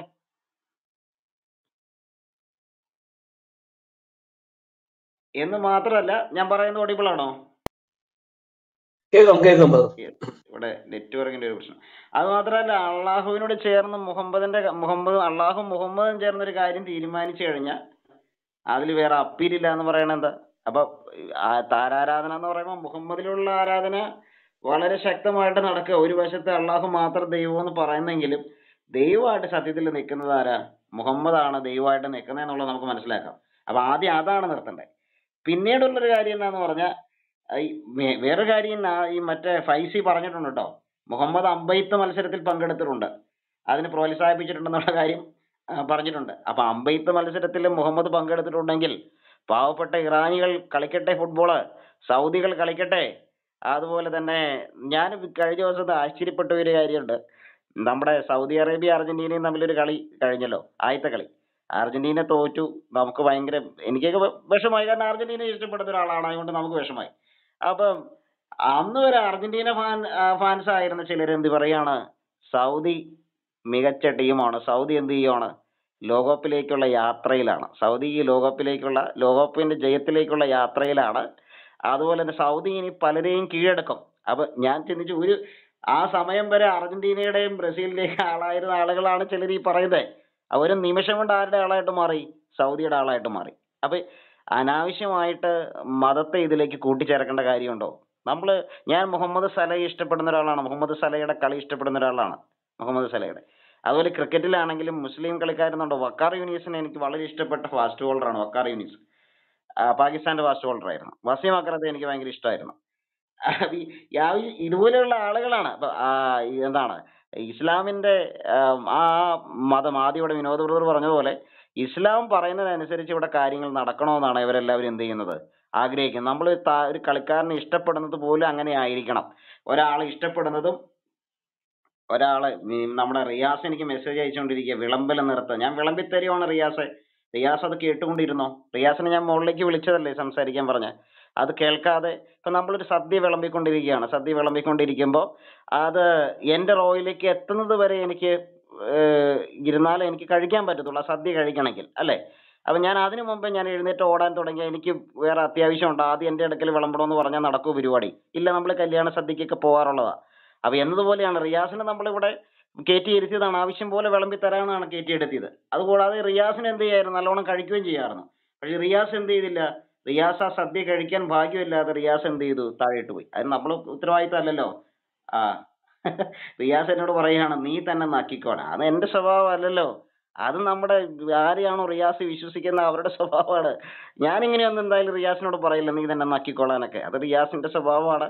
റിയാസ് പിന്തുടരുന്ന ആ മതത്തിന്റെ ആ പ്രത്യയശാസ്ത്രത്തിന്റെയൊക്കെ ആ വാക്കുകളായിരിക്കും റിയാസ് ഉപയോഗിക്കുന്നത്. അതിലിപ്പോ നമ്മൾ എന്ത് പറയാൻ പറ്റും? അപ്പൊ പാവപ്പെട്ട ഇറാനികളും സൗദികളും ഖത്തറികളൊക്കെ കളിക്കട്ടെ, അവര് തുടയൊക്കെ കാണിക്കട്ടെ. അത് കണ്ട് ഒരു സ്ത്രീകൾക്ക് ഇവിടെ കാമവികാരം ഒന്നും ഉണ്ടാകാൻ പോകുന്നില്ല. അതാദ്യം എന്ത് ചെയ്യണം, ഈ ഫൈസിയൊക്കെ മനസ്സിലാക്കണം. ഞാൻ ആദ്യം പറഞ്ഞ പോലെ ഈ പർദ്ദയൊക്കെ ഇട്ട് കളിക്കാൻ ഭയങ്കര ബുദ്ധിമുട്ടാണ്. കാല് വരെ മൂടുന്ന നൈറ്റിയൊക്കെ ഇട്ട് മെസ്സി ഓടുന്ന കാഴ്ച ഞാനത് ചിരിച്ച് കരഞ്ഞു. അതുപോലെ ക്രിസ്ത്യാനോ റൊണാൾഡോ അതുപോലെ കറുത്ത കുപ്പായിട്ട് ഓടുന്ന കാഴ്ച നിങ്ങൾ ചിന്തിച്ചു നോക്കിയേ. നെയ്മർ അതുപോലെ ഓടുന്ന കാഴ്ച നിങ്ങളൊന്ന് ചിന്തിച്ചു നോക്കി, എന്തായിരിക്കും അവസ്ഥ? അങ്ങനെയുള്ള കളി നമുക്ക് കാണാൻ പറ്റും. അപ്പൊ അവർ കളിക്കട്ടെ, ഇറാനികൾ കളിക്കട്ടെ, അതുപോലെ ഖത്തറികൾ കളിക്കട്ടെ, സൗദികൾ കളിക്കട്ടെ. അതുപോലെ പിന്നെ വേറെ കേസ് എന്ന് പറഞ്ഞാൽ മുഹമ്മദ് അമ്പെയ്ത്ത് മത്സരത്തിൽ പങ്കെടുത്തെങ്കിൽ പാവപ്പെട്ടവർ കളിക്കട്ടെ. അതാണ് ഞാൻ പറഞ്ഞു വരുന്നതിന്റെ കാര്യം. ഇനി സൂറ 23:3, 28:5 ഇതൊക്കെ ഉദ്ധരിച്ചുകൊണ്ടാണ് നമ്മുടെ ഫൈസി പറയുന്നത്, വിശ്വാസികൾ ഇതിൽ നിന്നെല്ലാം എന്ത് ചെയ്യണം, തിരിഞ്ഞിരിക്കണം എന്ന് പറയുന്നത്. വിശ്വാസികൾ ഫുട്ബോൾ കളി കാണുന്നതിൽ തിരിഞ്ഞിരിക്കണം. രാത്രി ഉറങ്ങാനുള്ളതാണ്. അതുകൊണ്ട് എന്ത് ചെയ്യണം? അത് മാത്രമല്ല, ഇത്തരം ആവശ്യമില്ലാത്ത കാര്യങ്ങളിൽ നിന്ന് വിശ്വാസികൾ തിരിഞ്ഞിരിക്കണം. നമസ്കാരത്തിന് മുറ പോലെ പോകണം.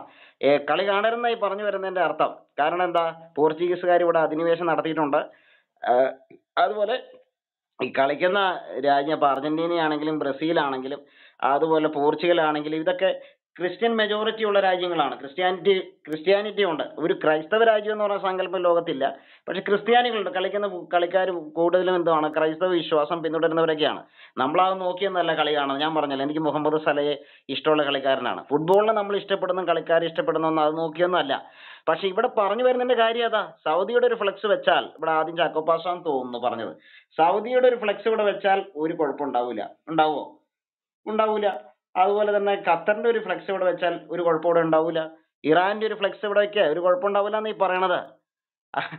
മെസ്സിയുടെ ഫ്ലെക്സ് വെക്കുന്നതാണ് കുഴപ്പം, നെയ്മറിന്റെ വെക്കുന്നതാണ് കുഴപ്പം, എംബാപ്പയുടെ അല്ലെങ്കിൽ ഗ്രീസ്മാന്റെ ഒക്കെ ഫ്ലെക്സ് വെക്കുന്നതാണ് ഈ കുഴപ്പം. അല്ലാതെ ബാക്കി ഈ മറ്റുള്ളവരുടെ വെച്ചിരുന്നെങ്കിൽ കുഴപ്പമില്ലായിരുന്നോ? സൗദിയുടെയൊക്കെ വെക്കാറുണ്ടല്ലോ. ആ പച്ച കണ്ടായിരുന്നെങ്കിൽ ഒരു സന്തോഷം ഉണ്ടായേനെ എന്ന് പറഞ്ഞു. മദ്യവും മയക്കുമരുന്ന് പോലെ ഫുട്ബോൾ ഒരു ലഹരിയാന്ന്. കണ്ടോ? നിങ്ങൾ എന്താ ഈ പറയുന്നത്? സ്വർഗത്തില് മദ്യ നദികൾ ഒഴുകിക്കൊണ്ടിരിക്കുക.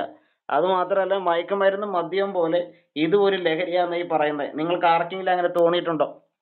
ചിലർ എനിക്ക് മെസ്സേജ് അയച്ചു, ഇന്ന് ചേട്ടാ ഇന്ന് അർജന്റീനയുടെ കളിയെല്ലാം ബ്രസീലിന്റെ കളി ഉള്ളത് കൊണ്ടല്ല നിങ്ങൾ പരിപാടി കൊണ്ട് വെച്ചത്, അത് 9:30 മുമ്പ് നിർത്തണമെന്ന് എന്നോട് പറഞ്ഞിട്ടുണ്ട്. 9:30 മുമ്പ് നമ്മൾ നിർത്തും. ബ്രസീലിന്റെ കളി ഇന്ന് 9:30 ഉള്ളത് കൊണ്ട് നിർത്തും. അപ്പം മദ്യവും ഇതും പോലെ ഇതൊരു ലഹരിയാണോ? അല്ല. 4 വർഷത്തിലൊരിക്കലും 2 വർഷത്തിലും ഒരിക്കലും വരുന്ന ഈ ഫുട്ബോൾ കളി എങ്ങനെ ലഹരിയായിട്ട് മാറും? നമ്മുടെ പിള്ളേർ കളികൾ കാണട്ടെ, അവർ കളിക്കട്ടെ. അങ്ങനെ ആ രീതിയിൽ ആരോഗ്യകരമായിട്ട് അത് മുന്നോട്ട് പോട്ടെ. പിന്നെ ജ്യൂസ് കുടിക്കരുതെന്ന് പറഞ്ഞിട്ടുണ്ട്. നമ്മുടെ ഒരാൾ ജ്യൂസ് കുടിക്കരുതെന്നാണ് പറഞ്ഞേക്കണേ. ഞാൻ എൻ്റെ നാട്ടിലൊക്കെ പുറത്തേക്ക് ഇറങ്ങിയ നമ്മുടെ മുസ്ലിം സഹോദരന്മാര് ആണ് ജ്യൂസ് കടകളൊക്കെ കൂടുതൽ നടത്തുന്നത്. ഞാൻ കുടിക്കാറുണ്ട്, ജ്യൂസ് കുടിക്കാറുണ്ട് അവരുടെ കടയിൽ. അപ്പൊ അവരൊക്കെ എന്ത് ചെയ്യും? ജൂതന്മാർ കൊണ്ടുവന്ന ജ്യൂസാണ് അവരെന്ത് ചെയ്യുന്നുണ്ടാക്കുന്നത്. ഇനി ഫുട്ബോൾ യൂറോപ്പ് ചതിക്കാൻ വേണ്ടിയാണ് കൊണ്ടുവന്നത്. എന്ത് ചതിയാണ് യൂറോപ്പ് ഫുട്ബോളിലൂടെ ചെയ്തതെന്ന് എന്ത് ചെയ്യണം? ഇവർ പറയേണ്ട ഏറ്റവും വലിയ അത്യാവശ്യമാണ്. ഇനി മെസ്സി ഭയങ്കര വ്യഭിചാരിയാണെന്ന് ആര് പറഞ്ഞു? ഇവിടെ വിനോദ ബ്രദറ പറഞ്ഞെന്ന് തോന്നുന്നു. മെസ്സി വ്യഭിചാരിയാണെന്ന് ആരോ പറഞ്ഞെന്ന്. സത്യത്തിൽ മുഹമ്മദിനേക്കാൾ ശ്രേഷ്ഠനല്ലേ മെസ്സി? അങ്ങനെ ഒരു പരിപാടി മെസ്സി ചെയ്തിട്ടുണ്ടോ? പുള്ളി ഒരു കല്യാണം കഴിച്ചു, 3 പിള്ളേരായിട്ട് പുള്ളി നന്നായിട്ട് ജീവിക്കല്ലേ. മുഹമ്മദിന്റെ കാര്യം അതുപോലാണോ? അല്ല. മുഹമ്മദിനുണ്ടായ ആനുകൂല്യങ്ങൾ നിങ്ങൾ കേട്ടെ. സൂറ 33:50 എന്താ അവിടെ പറയുന്നത്? അള്ളാഹു നിനക്ക് യുദ്ധത്തിൽ അധീനപ്പെടുത്തി തന്ന കൂട്ടത്തിൽ നിന്റെ വലത് കൈ ഉടമപ്പെടുത്തിയ അടിമ സ്ത്രീകളെയും നിന്നോടൊപ്പം സ്വദേശം വിട്ടു പോന്നവരായ നിന്റെ പിതൃവിന്റെ പുത്രിമാർ, നിന്റെ പിതൃ സഹോദരിമാരുടെ പുത്രിമാർ, നിന്റെ അമ്മാവന്റെ പുത്രിമാർ, നിന്റെ മാതൃ സഹോദരിമാരുടെ പുത്രിമാർ എന്നിവരെയും വിവാഹം കഴിക്കാൻ അനുവദിച്ചിരിക്കുന്നു. സത്യവിശ്വാസിനിയായ ഒരു സ്ത്രീ സ്വദേഹം നബിക്ക് ദാനം ചെയ്യുന്ന പക്ഷം നബി അവളെ വിവാഹം കഴിക്കാൻ ഉദ്ദേശിക്കുന്നെങ്കിൽ അതും അനുവദിച്ചിരിക്കുന്നു. ആരെങ്കിലും ദേഹം ദാനം ചെയ്താൽ അവളെ എന്ത് ചെയ്യാം? നബിക്ക് വിവാഹം കഴിക്കാം. ഇത് ഇങ്ങനെയുള്ള ആനുകൂല്യങ്ങൾ മെസ്സിക്കുണ്ടോ? മെസ്സി ഇങ്ങനെ കല്യാണം കഴിക്കാനായിട്ട് ഒരു കല്യാണ ഉത്സവം മെസ്സി നടത്തുന്നുണ്ടോ? ഇല്ല. അന്തസ്സായിട്ട് അദ്ദേഹം എന്ത് ചെയ്യുന്നു? കല്യാണം കഴിച്ച് 3 പിള്ളേരുമായിട്ട് ജീവിക്കല്ലേ. അപ്പം മെസ്സിയെ മുഹമ്മദിനും തമ്മിൽ അക്കാര്യത്തിൽ താരതമ്യപ്പെടുത്താൻ പറ്റുമോ? ഇനി എന്താണ് മുഹമ്മദിനെ പറ്റി പറയുന്ന മറ്റൊരു കാര്യം ഞാൻ പറഞ്ഞു, സയ്യിദ് വളർത്തുമകൻ. ഞങ്ങൾ പലപ്പോഴും പറഞ്ഞിട്ടുള്ളതാണെങ്കിലും ഇത്തരം സന്ദർഭങ്ങളിൽ അത് പറയാതിരിക്കാൻ പറ്റത്തില്ല. മെസ്സി പച്ച വ്യഭിചാരിയാണെന്ന് പറഞ്ഞു. ഞാൻ മെസ്സി ഇഷ്ടപ്പെടുന്ന ഒരാളായതുകൊണ്ട് മെസ്സിക്ക് വേണ്ടിയാണ് ഞാനിപ്പോൾ പറയുന്നത്. മെസ്സി പച്ച വ്യഭിചാരിയാണോ? അല്ല. എന്നാൽ മുഹമ്മദിലേക്ക് നോക്കുമ്പോഴോ, മുഹമ്മദ് തന്റെ വളർത്തുമകന്റെ വീട്ടിലെത്തുകയാണ്, സയ്യിദിന്റെ വീട്ടിലെത്തുകയാണ്. അന്നേരം എന്ത് ചെയ്യുന്നു? ശിരോവസ്ത്രം കൊണ്ട് വാതിൽ മറച്ചു വെച്ചിരുന്നു. പക്ഷേ കാറ്റുകൊണ്ട് ആ ശിരോവസ്ത്രം എന്ത് ചെയ്തു? മാറിപ്പോയി. സൈനബയുടെ കാര്യം പറയണേ. അപ്പൊ സൈനബ് അവളുടെ മുറിയിൽ വിവസ്ത്രയായിട്ട് ഇരിക്കുകയായിരുന്നു. വസ്ത്രമില്ലാതെ ആരിയിരിക്കുകയായിരുന്നു? സൈനബ് ഇരിക്കുകയായിരുന്നു. അപ്പൊ എന്ത് ചെയ്ത് കണ്ടു? മുഹമ്മദിന് അവളെ കുറിച്ചുള്ള ആഗ്രഹം മനസ്സിൽ കയറി. അതിനുശേഷം അള്ളാഹു സയ്യിദിന്റെ മനസ്സിൽ സൈനബിനോടുള്ള താല്പര്യം ഇല്ലാതാക്കി. കണ്ടോ? ആർക്ക് ആഗ്രഹം തോന്നി? ആദ്യം മുഹമ്മദിന് തോന്നി. അപ്പൊ അള്ളാഹു എന്ത് ചെയ്തു? ആ ആഗ്രഹം സയ്യിദിന്, അവളുടെ ഭർത്താവിന് അവളോടുള്ള ആഗ്രഹം ആരില്ലാണ്ടാക്കി? അള്ളാഹു. ഇതിന് നമ്മൾ പച്ച മലയാളത്തിൽ എന്താ പറയുക? അത് ഞാൻ പറയുന്നില്ല. തബരി 8:4 ഈ പറയുന്നത്. എന്ന് മാത്രമല്ല, നമ്മുടെ മുഹമ്മദിന്റെ മറ്റൊരു കാര്യം എന്നാന്ന് പറഞ്ഞാൽ, മുഹമ്മദിന്റെ സ്നേഹം ഉണ്ടായിരുന്നോ ഭാര്യമാരോട്? ആയിഷ പറയുന്നുണ്ട്. അത് എന്താണ്? ആയിഷ പറയുന്നു, എന്നെ തലവേദന ബാധിച്ചപ്പോൾ എന്റെ തല തകർന്നല്ലോ എന്ന് ഞാൻ വിലപിച്ചു. തിരുമേനി അരുളി, ഞാൻ ജീവിച്ചിരിക്കുമ്പോഴാണ് നിനക്ക് മരണം സംഭവിച്ചതെങ്കിൽ ഞാൻ നിനക്ക് പാപമോചനത്തിന് അപേക്ഷിക്കുകയും പ്രാർത്ഥിക്കുകയും ചെയ്യും. ഞാൻ സങ്കടപ്പെട്ടു. അഹോ സങ്കടം, അള്ളാഹു ആണേ, അങ്ങ് വൈകുന്നേരം തന്നെ അങ്ങയുടെ മറ്റൊരു ഭാര്യയായി കൂടിക്കഴിയും. ഇതാണ് മുഹമ്മദിന്റെ സ്നേഹം. മെസ്സി എങ്ങനെയാണ്? മെസ്സി ഫാമിലിയെ ഇഷ്ടപ്പെടുന്ന, ഭാര്യയും മക്കളെയൊക്കെ നന്നായി ഇഷ്ടപ്പെടുന്ന ഒരാളാണ് മെസ്സി. അതുപോലെയാണോ മുഹമ്മദ്? എന്ന് മാത്രമല്ല, നമ്മുടെ മുഹമ്മദിന് തന്റെ ഭാര്യമാരിൽ നിന്നുണ്ടായിരുന്ന സംശയം ഉണ്ടായിരുന്നു. തന്റെ ഭാര്യമാരെ ആരും കല്യാണം കഴിക്കരുതെന്നോ അത് മാത്രമല്ല ഭാര്യയുമായിട്ടൊരു ഒരു ഒരു വർത്തമാനം, ഒരാൾക്കൊരു ബന്ധമുണ്ട്, തന്റെ ഭാര്യയുമായിട്ട് മറ്റൊരാൾക്ക് ബന്ധമുണ്ടെന്നൊരു വർത്തമാനം കാതിലെത്തിയപ്പോൾ ആളെ വിട്ട് കൊട്ടേഷൻ കൊടുത്തു. ആര്? മുഹമ്മദ് കൊടുത്തു. അപ്പൊ അങ്ങനെയൊക്കെ മെസ്സി ചെയ്യുന്നുണ്ടോ? മെസ്സി അന്തസ്സായിട്ട് ജീവിക്കുകയല്ലേ, അദ്ദേഹം കല്യാണമൊക്കെ കഴിച്ച് വളരെ അന്തസ്സായിട്ട് ജീവിക്കുകയാണ്. അപ്പൊ ഇദ്ദേഹം എന്താ ചെയ്തത്? വളർത്തു മകന്റെ ഭാര്യയെ അദ്ദേഹം കൈവശമാക്കുന്നു, 6 വയസ്സുള്ള ആയിഷയെ കല്യാണം കഴിക്കുന്നു. അപ്പൊ മുഹമ്മദിനെ ഒരിക്കലും മെസ്സിയുമായിട്ട് ഉപമിക്കാൻ പറ്റത്തില്ല. മെസ്സി മുഹമ്മദിനേക്കാൾ ഒരുപാട് ശ്രേഷ്ഠനാണ്, ഒരുപാട് ഉയരത്തിലാണ് മെസ്സി നിൽക്കുന്നത്. അത് തിരിച്ചറിയേണ്ടതാണ്. അപ്പൊ മെസ്സിയെ പച്ച വ്യഭിചാരി എന്ന് പറയുമ്പോൾ അത് തുട കാണിക്കുന്നത് കൊണ്ട്, അല്ലെങ്കിൽ അദ്ദേഹത്തിന്റെ കാമുകിയെ, അദ്ദേഹത്തിന്റെ ഭാര്യയെ അദ്ദേഹം ചുംബിച്ചത് കൊണ്ട് അദ്ദേഹം പച്ച വ്യഭിചാരിയാണെങ്കിൽ മുഹമ്മദ് ആരാണെന്നുള്ളത് നമ്മൾ ചിന്തിക്കേണ്ടതല്ലേ? മെസ്സി ഇങ്ങനെ പറഞ്ഞുകൊണ്ടാണ് ഞാൻ ഇത്രയും പറഞ്ഞു കേട്ടോ. അപ്പൊ ഇനി ക്രിസ്ത്യാനോനെ നെയ്മറിനെ കുറിച്ചൊക്കെ ഏതെങ്കിലും മൗലവിമാര് പറഞ്ഞു കഴിഞ്ഞാൽ അവരെ ഇഷ്ടപ്പെടുന്ന ആളുകൾ ഇവിടെ വന്ന് പ്രതിരോധിച്ചോണം. ഞാൻ മെസ്സിയെ പറഞ്ഞുകൊണ്ട് മാത്രം ഞാൻ മെസ്സിയെ ഞാൻ ഇഷ്ടപ്പെടുന്ന ഒരു ഫുട്ബോൾ കളിക്കാരനായതുകൊണ്ട്. അപ്പൊ മെസ്സിക്ക് കുഴപ്പമൊന്നുമില്ല എന്ന് നിങ്ങൾക്ക് മനസ്സിലായല്ലോ. അത് മാത്രമല്ല മെസ്സി മുഹമ്മദിനേക്കാൾ ഈ കാര്യത്തിലൊക്കെ വളരെ ഡീസന്റ് ആണെന്നുള്ളതും നമുക്ക് മനസ്സിലാക്കാൻ പറ്റുന്ന കാര്യമാണ്. അപ്പം ഫുട്ബോളും ഖത്തറും അതുപോലെ തന്നെ നമ്മുടെ സമസ്തയും. അപ്പൊ സമസ്തയുടെ ആളുകൾ പറഞ്ഞ എന്താണ്? ഈ കാര്യങ്ങളാണ് സമസ്തയുടെ ആളുകൾ പറഞ്ഞത്. ഈ പറഞ്ഞ ആളുകൾ 21-ാം നൂറ്റാണ്ടിലാണോ ജീവിക്കുന്നത് എന്നുള്ളത് നമ്മൾ ചിന്തിക്കേണ്ട കാര്യമാണ്. 6-ാം നൂറ്റാണ്ടിലേക്ക് നമ്മൾ മടങ്ങിപ്പോകാനാണ് അവർ പറയുന്നത്. 6-ാം നൂറ്റാണ്ടിലേക്ക് മടങ്ങിപ്പോകാം, 21-ാം നൂറ്റാണ്ടിൽ നമ്മൾ ജീവിക്കരുതെന്നാണ് ഇവർ പറയുന്നത്. അല്ലെങ്കിൽ ഇങ്ങനെ പറയത്തില്ലല്ലോ. ഫ്ലെക്സ് അടിക്കരുതെന്നും ഫുട്ബോൾ കാണരുതെന്നും ഫുട്ബോൾ കളിക്കാരെ ഇഷ്ടപ്പെടരുതെന്നൊക്കെ പറയാനുള്ള കാരണം അതാണ്. ജ്യൂസ് കുടിക്കരുതെന്നൊക്കെ പറയാനുള്ള കാരണം ഇതാണ്. അത് മാത്രമല്ല കളിക്കാർ തുട കാണിക്കുന്നു എന്നുള്ളതൊക്കെ പറയാനുള്ള കാരണം അതാണ്. അവര് എങ്ങോട്ടാണ് മടങ്ങിപ്പോകേണ്ടത്? ആദ്യം അവർ ഈ ഖത്തറിനോടൊക്കെ പറയണം. ഖത്തറിനോടും അതുപോലെ തന്നെ നമ്മുടെ സൗദി അറേബ്യയോടൊക്കെ പറയണം ഈ കാര്യത്തിൽ ഒരു തീരുമാനം ഉണ്ടാക്കാൻ. പിന്നെ നമ്മുടെ സൗദിയിലെ രാജകുമാരൻ ഈ ഹദീസുകൾ മുഴുവൻ തള്ളിക്കളഞ്ഞേക്കുക. ഇവിടെയുള്ളവർ അതെങ്ങനെ സഹിക്കും? അദ്ദേഹം ഹദീസ് മുഴുവൻ തള്ളിക്കളഞ്ഞു. എന്താ അതിന്റെ കാര്യം? മുഹമ്മദിനെ കുറിച്ച് അതിൽ എഴുതിയിരിക്കുന്നൊക്കെ അദ്ദേഹം വായിച്ചു. ഇങ്ങനെ ഒരാളാണെങ്കിൽ ഈ ഹദീസുകൾ ആവശ്യമില്ലെന്ന രാജകുമാരന് മനസ്സിലായി. അതുകൊണ്ടല്ലേ മുഹമ്മദ് ബിൻ സൽമാൻ അദ്ദേഹം യൂറോപ്പിലൊക്കെ പോയി പഠിച്ചു. ഇവിടെ യൂറോപ്പ് ചതിച്ചെന്ന് പറയണ്ടല്ലോ. അങ്ങനെയാണെങ്കിൽ യൂറോപ്പ് ഏറ്റവും വലിയ ചതി ചെയ്തേക്കുന്നത് സൗദിയോടാ, അത് മുഹമ്മദ് ബിൻ സൽമാനിലൂടെയാണ്. പുള്ളി പറഞ്ഞത് ആ ഹദീസ് മുഴുവൻ എടുത്ത് കാട്ടിക്കളയാനാ പറഞ്ഞത്. അപ്പൊ വലിയ ചതിയാണ് ചെയ്തേക്കുന്നത് ആര്? യൂറോപ്പ്. അത് ഫുട്ബോളിലൂടെ അല്ല ചതിച്ചേക്കുന്നത്, വിദ്യാഭ്യാസം കൊടുത്തതിലൂടെ ആ ചതി സൗദിക്ക് കിട്ടിയിട്ടുണ്ടെന്ന് പറഞ്ഞുകൊണ്ട് ഞാൻ തൽക്കാലം നിർത്തുക. വിനോദ ബ്രദറെ. ഓക്കെ, ഞാന് നമ്മുടെ സിജോ പാസ് ഇവിടെ പറഞ്ഞല്ലോ, ഞാൻ പറഞ്ഞത് കേൾക്കാമോ? കേൾക്കാം പാസ്റ്റർ. ഓക്കെ. ഇവിടെ മുഹമ്മദ് എന്താണ് അമ്പെയ്ത്ത് മത്സരം നടത്താൻ ആരോ പറഞ്ഞതായിട്ട് പറഞ്ഞല്ലോ, അങ്ങനെയല്ല പറഞ്ഞത്? അമ്പെയ്ത്ത് കളി ഞാനും അത് കേട്ടു. അത് വലിയ ആശയക്കുഴപ്പമുണ്ടാക്കുന്നു, തെറ്റിദ്ധാരണ വരുത്താനായിട്ട് ഈ മുസ്ലിം പണ്ഡിതന്മാർ ഇറക്കിയതായ ഒരു തിട്ടൂരമാണ്. മുഹമ്മദ് ഒരിക്കലും അമ്പെയ്ത്തിനെ ഒരു കായിക മത്സരമായിട്ടോ അത് സ്പോർട്സിന്റെ ഐറ്റത്തിൽ പെടുത്തുന്നതായിട്ടോ അദ്ദേഹം കളിക്കുന്നതായിട്ട് രേഖയില്ല. മറിച്ച് അമ്പെയ്യുക എന്ന് പറഞ്ഞത് എന്തിനു വേണ്ടി അറിയാമോ? അമ്പെയ്യുക എന്ന് പറയുന്നത് അക്ഷരാർത്ഥത്തിൽ കൂർത്തുമൂർത്ത ഈ അമ്പ് ദൂരെ നിന്നുകൊണ്ട് മൃഗത്തെ കെട്ടി നിർത്തിയിട്ട് അതിന്റെ നേരെ ശരീരത്തിലേക്ക് എയ്ത് അതിനെ കൊല്ലുന്നതിനാണ് ഈ അമ്പെയ്ത്ത് മത്സരം ഇവരോട് ഉദ്ദേശിക്കുന്നത്. എന്തിനാണെന്നറിയത്? ശത്രുവിനെ ആക്രമിക്കാൻ പോകുമ്പോൾ ഉന്നത്തിന് വേണ്ടിയാണ് ഇവരിത് ചെയ്യുന്നത്. അങ്ങനെ അമ്പെയ്ത് കൊലപ്പെടുത്തണം എന്നുള്ളതായ ഹദീസുണ്ട്. മാത്രമല്ല അങ്ങനെ അമ്പെയ്ത് മനുഷ്യരെ കൊന്നിട്ടുണ്ട്. ഈ അമ്പെയ്ത് മനുഷ്യരെ കൊന്നാൽ ആർക്കൊക്കെയാ പുണ്യം എന്നറിയാമോ? അമ്പ് ഉണ്ടാക്കിയവന്, അത് വാങ്ങിയവന്, അത് പ്രയോഗിച്ചവന്. മനസ്സിലാകുന്നില്ല? അല്ല, അമ്പെയ്ത്ത് മത്സരമല്ല. ഇത് പാവപ്പെട്ട മുസ്ലിം വിശ്വാസികളെ തെറ്റിദ്ധരിപ്പിക്കാനായിട്ട് പറയുന്നതായ കള്ളമാണ്, നുണയാണ്. ഞാനൊരു ഹദീസ് വായിക്കുന്നു. സുനൻ തിർമിദി 1637 ഉഖ്ബത്ത് ആമിറിൽ ജുഹൈനിയിൽ നിന്ന് അള്ളാഹുവിന്റെ പ്രവാചകൻ പറഞ്ഞു, അള്ളാഹു ഒരേ അമ്പ് കൊണ്ട് 3 ആളുകളെ സ്വർഗത്തിൽ പ്രവേശിപ്പിക്കും. നല്ല പ്രതിഫലം മോഹിച്ചുകൊണ്ട് അത് ഉണ്ടാക്കിയവൻ, കണ്ടോ, അതെറിഞ്ഞവൻ 2, 3 അതിന് സഹായിച്ചവൻ. തിരുമേനി പറഞ്ഞു, നിങ്ങൾ അമ്പെറിയുകയും വാഹനമേറ്റുകയും ചെയ്തു കൊള്ളുക. മനസ്സിലായോ? അമ്പെയ്ത്ത് മത്സരമല്ലത്.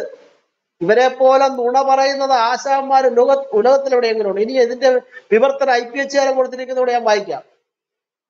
IPH വ്യാഖ്യാനം: ഓരോ കാലഘട്ടത്തിലെയും മുസ്ലിം സമൂഹം ഏറ്റവും നൂതനമായ ആയുധങ്ങൾ പരിശീലിക്കണമെന്നാണ് ഇതിന്റെ വിവക്ഷ.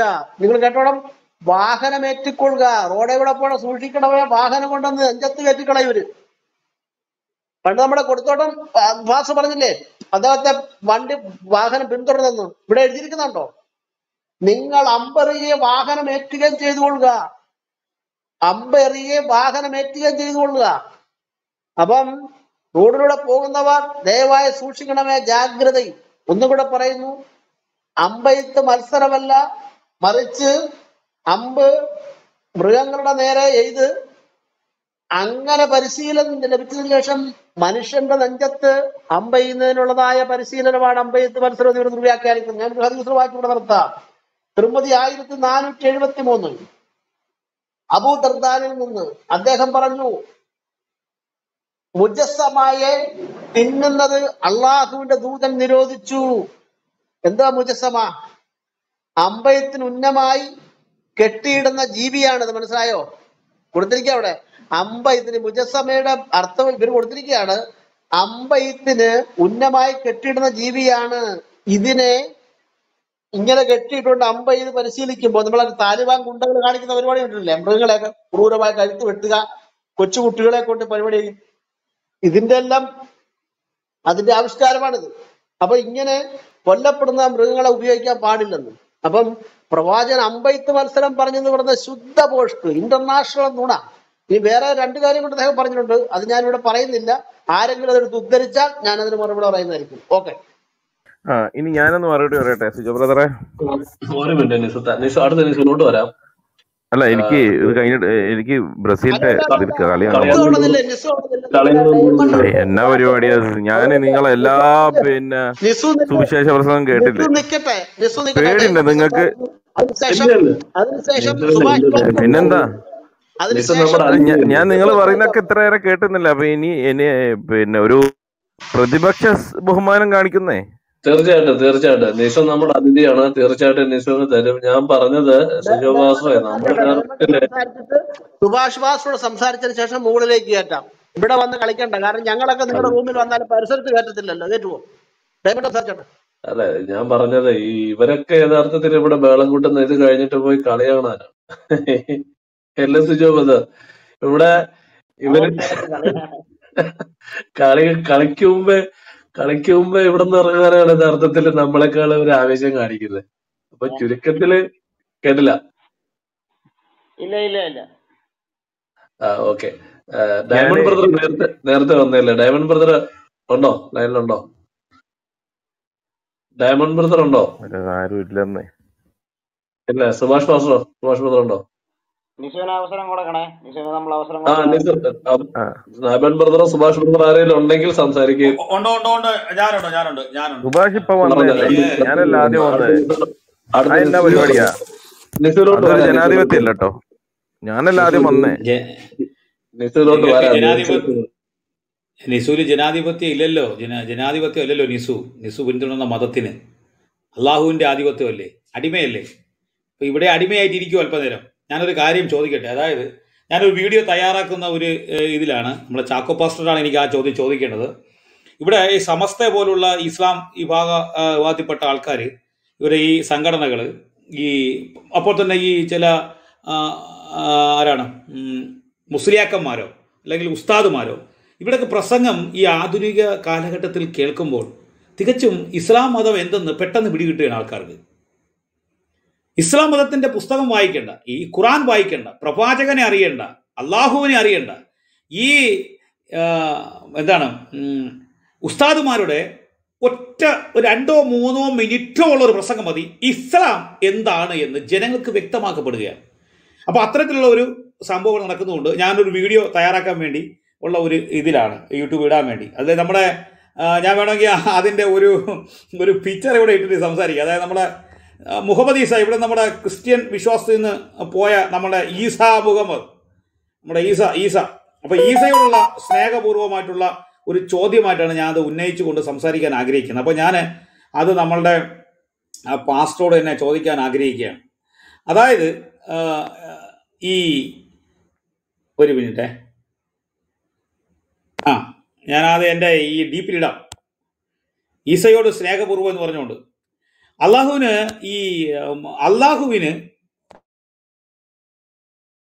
അള്ളാഹുവിന് ഈ ഫുട്ബോളിനോട് എന്താണ് ഇത്ര കുഴപ്പം? ഫുട്ബോൾ കളിച്ചു കഴിഞ്ഞാൽ ഫുട്ബോളിന് അമിത പ്രാധാന്യം പോകുന്നു. സിജോ ബ്രദർ 5 വർഷത്തിൽ ഒരിക്കലല്ലേ ഈ ഫുട്ബോൾ ഇത് വരുന്നത്? 4 വർഷത്തിലൊരിക്കൽ വരുന്ന ഈ ഫിഫ വേൾഡ് കപ്പ്, അതായത് മിക്ക രാജ്യങ്ങൾ ഒരുമിച്ച് മുമ്പൊക്കെ ആണെങ്കിൽ ഈ സ്റ്റേഡിയങ്ങളിൽ ആൾക്കാരെ കൊന്ന് കൊല വിളിക്കുന്ന, മൃഗത്തിന്റെ മുമ്പിൽ ഇട്ട് കൊടുക്കുന്ന ഉള്ള രീതിയിലുള്ള വിനോദങ്ങളായിരുന്നു. ആ പ്രാകൃത വിനോദം നിന്ന് മനുഷ്യൻ അവന്റെ ബുദ്ധി മാറ്റവും നവീകരണം വന്നപ്പോൾ അവൻ കളികളിലേക്ക് മാറി. കലയെ എതിർക്കുന്ന ഒരു മതം, കളിയെ എതിർക്കുന്ന ഒരു മതം, മനുഷ്യന്റെ തീരുമാനങ്ങളെ കടന്നു കയറി അടിമത്വത്തിലേക്ക് കൊണ്ടുപോകുന്ന ഒരു മതം. അപ്പോൾ വിശദീകരിക്കുന്നില്ല. അപ്പോൾ ഞാൻ ചാക്കോ പാസ്റ്ററോട് ചോദിക്കുന്ന ഒരു ചോദ്യം ഇതാണ്.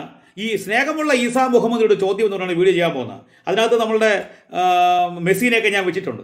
അപ്പോൾ ചോദ്യം ഇതാണ്, ഇവർ പറയുന്നത് ഇങ്ങനെയാണ്: അള്ളാഹുവിനേക്കാൾ അധികമായി നിങ്ങൾ കളിക്കൊരു പ്രാധാന്യം കൊടുക്കുന്നു. അള്ളാഹുവിനേക്കാൾ അധികം പ്രാധാന്യം കൊടുക്കുന്നു. 4 വർഷത്തിൽ ഒരിക്കൽ വരുന്ന കളിയിൽ പിള്ളേർ എന്റർടൈൻ ചെയ്യുമ്പോൾ ഞാൻ ചോദിക്കുന്നത്, ഈ ഇസ്ലാം എന്ന് പറയുന്ന മതം, ഈ മതം ഫുട്ബോളിനേക്കാൾ ഉപരി പ്രാധാന്യം കൊടുക്കുന്നവർ പറയുമ്പോൾ യഥാർത്ഥത്തിൽ അള്ളാഹുവിനേക്കാൾ എത്ര പ്രാധാന്യം മുഹമ്മദിനുണ്ട്? എന്തെല്ലാം കാര്യത്തിൽ? ചാക്കോ പാസ്റ്ററുടെ ആ പഠനത്തിൽ നിന്ന് എനിക്ക് ചില കാര്യങ്ങൾ അറിയാനുണ്ട്.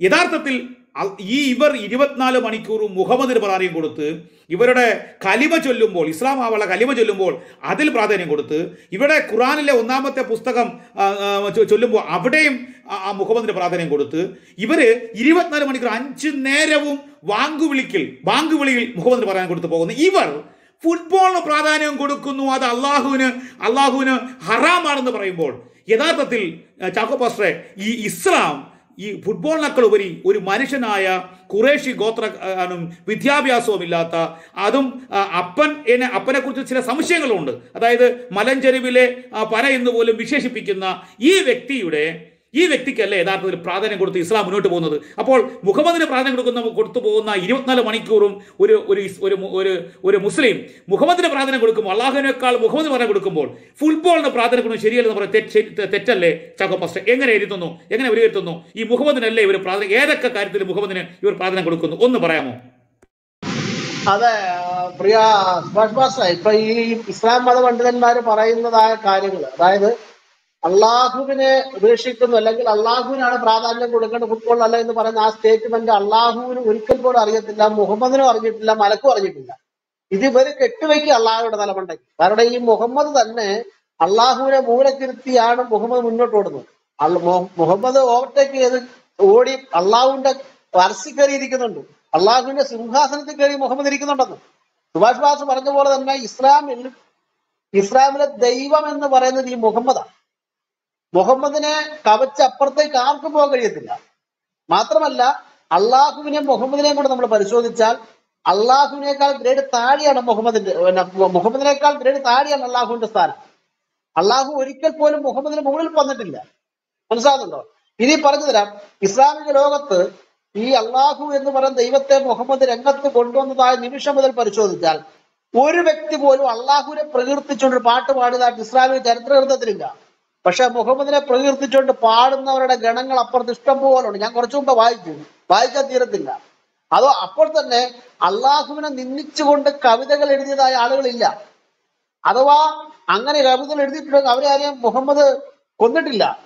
പക്ഷെ മുഹമ്മദിനെ നിന്ദിച്ചുകൊണ്ട് കവിത എഴുതിയവരെല്ലാം മുഹമ്മദ് ഗുണ്ടകളെ വിട്ട് കശാപ്പ് ചെയ്തു. മനസ്സിലായോ? അപ്പം തത്വത്തിൽ ഇസ്ലാമിലെ ദൈവം എന്ന് പറയുന്നത് മുഹമ്മദാണ്. പക്ഷെ ഇതിനെ അവർ മനഃപൂർവ്വം മറച്ചു വെച്ചുകൊണ്ട് അള്ളാഹുവിന് എന്തോ മഹാസംഭവമാണെന്നുള്ള നിലയിലാണ്, ശിർക്കാണ്, താരാരാധന പാടില്ലെന്നൊക്കെ പറഞ്ഞ് ഇവരുടെ കാപട്യവ കള്ളത്തരമാണ്. അതിനെ തുറന്നു കാണിക്കേണ്ടത്. ഞാൻ ഈ ചർച്ചയിൽ അത് പറഞ്ഞു. ഞാൻ മുമ്പൊരു ചർച്ചയിൽ പറഞ്ഞു, മുഹമ്മദിനെയാണ് വാസ്തവത്തിൽ ഇവര് നിന്ദിക്കുന്നു എങ്കിൽ, അല്ലെങ്കിൽ താരാരാധന നിങ്ങൾ ഫുട്ബോൾ പ്രേമികൾക്ക് അല്ലെങ്കിൽ ഫുട്ബോൾ താരങ്ങൾക്ക് കൊടുക്കുന്നു എന്ന് ഇവർ പറയുമ്പോൾ, താരാരാധന ഏറ്റവും കൂടുതൽ അനുഭവിച്ചതും ആസ്വദിച്ചതും സ്വീകരിച്ചതും മുഹമ്മദാണ്. മുഹമ്മദിനെ പാട്ടുപാടി ആരാധിച്ചത് നിരവധി സന്ദർഭങ്ങളുണ്ട്. മുഹമ്മദ് നിന്നുകൊടുത്ത പല സന്ദർഭങ്ങൾ. അവിടെയൊക്കെ അള്ളാഹു എവിടെ? അപ്പൊ അള്ളാഹു ഒരിക്കൽ പോലും ചിന്തിക്കുകയോ മലക്ക് ചിന്തിക്കുകയോ മുഹമ്മദ് ചിന്തിക്കാത്ത കാര്യമാണ് ഇവരിപ്പോ അള്ളാഹുവിന്റെ തലമേ കെട്ടിവെക്കുന്നത്. അള്ളാഹു ഒന്നും പറഞ്ഞിട്ടില്ല ഈ കാര്യങ്ങളൊന്നും. ഞാൻ മുമ്പേ ഒരു ഹദീസ് വായിച്ചില്ലേ, നിങ്ങൾ ഒരുവൻ മുസ്ലിം ആകണമെങ്കിൽ അവൻ മാതാവിനേക്കാൾ, പിതാവിനേക്കാൾ, സഹോദരങ്ങളെക്കാൾ, ബന്ധുമിത്രാദികളെക്കാൾ എല്ലാവരെക്കാളും എന്നെ സ്നേഹിക്കുന്നുവെങ്കിൽ മാത്രമേ ഒരുവൻ മുസ്ലിം ആകത്തുള്ളൂ എന്ന് രേഖപ്പെടുത്തിയിരുന്നു. അങ്ങനെ ഒരു ആയത്ത് ഖുറാനിലില്ല അള്ളാഹുവിനെ സ്നേഹിക്കണമെന്ന്. മനസ്സിലായോ? അപ്പൊ അതുകൊണ്ട് ഇസ്ലാമിലെ ദൈവം എന്ന് പറയുന്നത് മുഹമ്മദ് തന്നെയാണ്. ദൈവം എന്നുള്ള സംജ്ഞ ഇവർ കൊടുക്കുന്നില്ലെന്നേ ഉള്ളു. ആരാധനയും ഭക്തി ഇവർ കൊടുക്കുന്ന മുഴുവൻ മുഹമ്മദിനാകുന്നു. ഇതാണ് ശിർക്ക്, താരാരാധന എന്ന് പറയുന്നത്. ഈ മെസ്സിയെക്കാളും ഈ മെസ്സിക്ക് കൊടുക്കുന്ന താരാരാധന ഇവർ പരിതപിക്കുന്നല്ലോ. അതുപോലെ തന്നെ നെയ്ബറിന് കൊടുക്കുന്ന താരാരാധന, അത് ശിർക്കാണെന്ന് പറയുന്നല്ലോ. ഇവര് നന്നായി ചിന്തിക്കട്ടെ. ഇവരുടെ മുഹമ്മദാണ് താരാരാധന ഏറ്റവും കൂടുതൽ സ്വീകരിച്ചതായ വ്യക്തി. അള്ളാഹുവിന് ഒരു സ്ഥാനവും ഈ പുസ്തകത്തിലെങ്ങുമില്ല.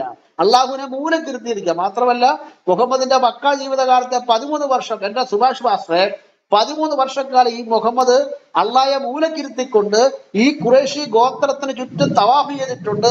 അറബി പെണ്ണുങ്ങൾ തുണിയില്ലാതെ ക്ഷേത്രത്തിന് ചുറ്റും നടന്ന പോലെ മുഹമ്മദ് നടന്നിട്ടുണ്ട്. തുണിയില്ലാന്നല്ല, മുഹമ്മദ് തുണി ഉടുത്തോണ്ട് നടന്നിട്ടുണ്ട്. മാത്രമല്ല ഈ അറബി ക്ഷേത്രത്തിന് മുഹമ്മദ് കല്ലുമക്കാൻ പോയിട്ടുണ്ട്, തുണി ഉരിഞ്ഞു പോയിട്ടുണ്ട്. മുഹമ്മദിനെ നഗ്ന നാട്ടുകാർ കണ്ടിട്ടുണ്ട്, സഹീഹായ ഹദീസ് ഉണ്ട്. ആ സന്ദർഭങ്ങളിലെല്ലാം ഈ അള്ളാഹുവിനെ മുഹമ്മദ് മൂലക്കിരുത്തിയിരിക്കുകയായിരുന്നു. എന്നിട്ട് ഇപ്പൊ ഇവര് അള്ളാഹുവിനെ എന്തിനാ പൊക്കിയെടുത്തോണ്ട് വരുന്നത്? അതാ മനസ്സിലാകാത്തത്. മക്ക ജീവിതകാലത്ത് അള്ളാഹുവിനെ മൂലക്കിരുത്തിക്കൊണ്ട് ബഹുദൈവങ്ങൾ ആരാധിച്ചതായ മുഹമ്മദ്, എല്ലാ വർഷവും ഹജ്ജിന് പോയ മുഹമ്മദ്, ആ ഹജ്ജ് കർമ്മം നടക്കുന്ന സമയത്ത് അവിടെ 360 വിഗ്രഹങ്ങൾ ഇരിക്കുന്നു. മ്ലേച്ഛതയുടെ തറവാടായിരുന്നു കാബ ക്ഷേത്രം. എന്തി അള്ളാഹു. അപ്പം അള്ളാഹുവിനെ മൂലക്കിരുത്തിയാണ് മുഹമ്മദ് പരിപാടികളെല്ലാം ചെയ്തത്. ആ അള്ളാഹുവിനെ പുറത്തെടുത്തോണ്ട് വന്നിട്ട് ഇപ്പം വലിയ അപ്രമാദത്തെ കൊടുക്കുന്ന ശുദ്ധ തട്ടിപ്പാണെന്നാണ് ഞങ്ങൾക്ക് പറയാനുള്ളത്. ഓക്കെ, ഇനി ഞാനൊന്ന് സംസാരിച്ചോട്ടെ സിജോ ബ്രദറെ. സംസാരിച്ചോ. Okay, thank you.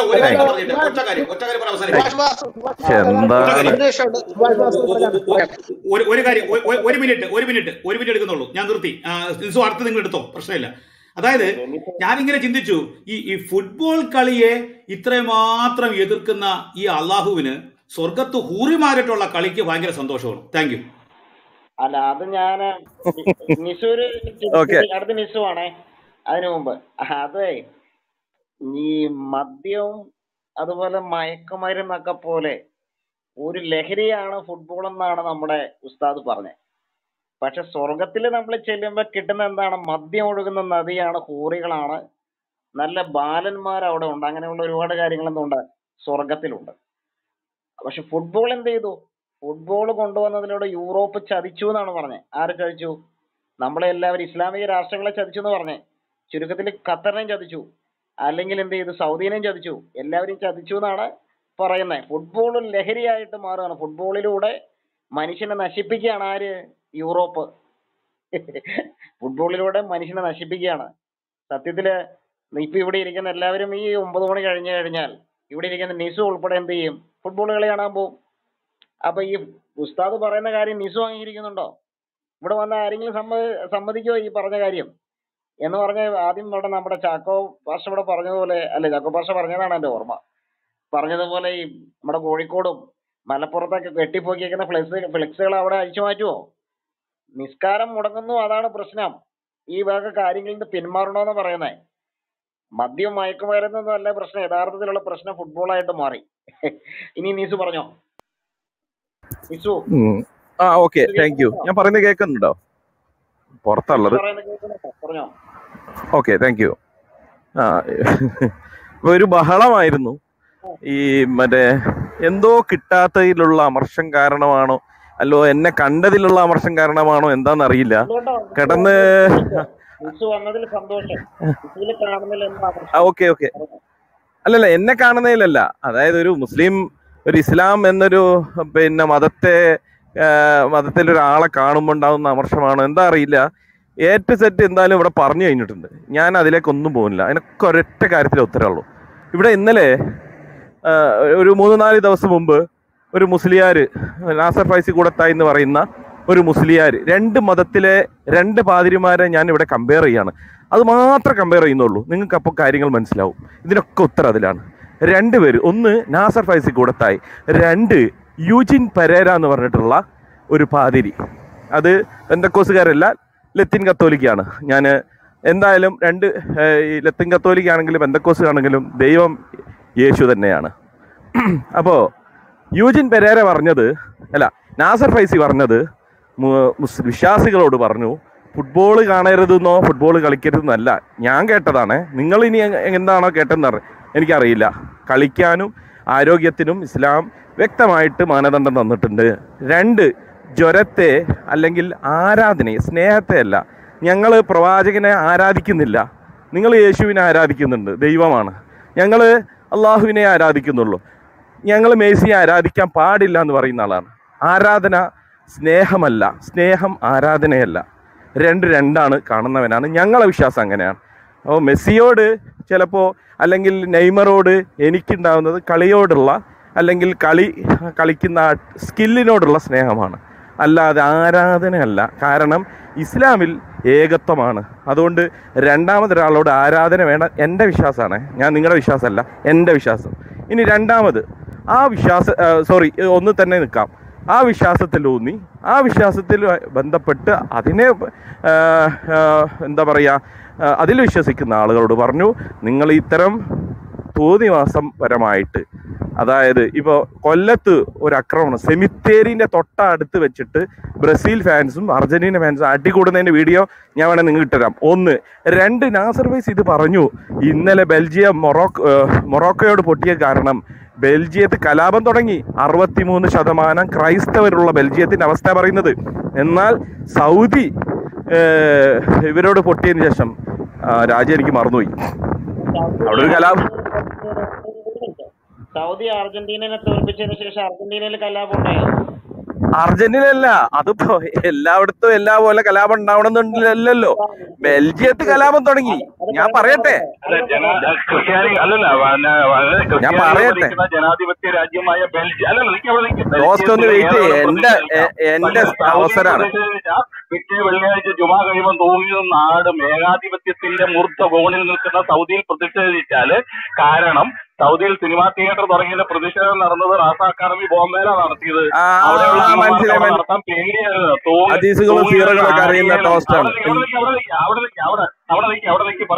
ഞാനൊന്ന് പറഞ്ഞ് കംപ്ലീറ്റ് ചെയ്യട്ടെ സിജോ. അല്ല, ഇതെന്നാ പരിപാടിയാ? ഇതൊക്കെ കഴിഞ്ഞിട്ട് ഇപ്പം ഓക്കെ, താങ്ക് യു.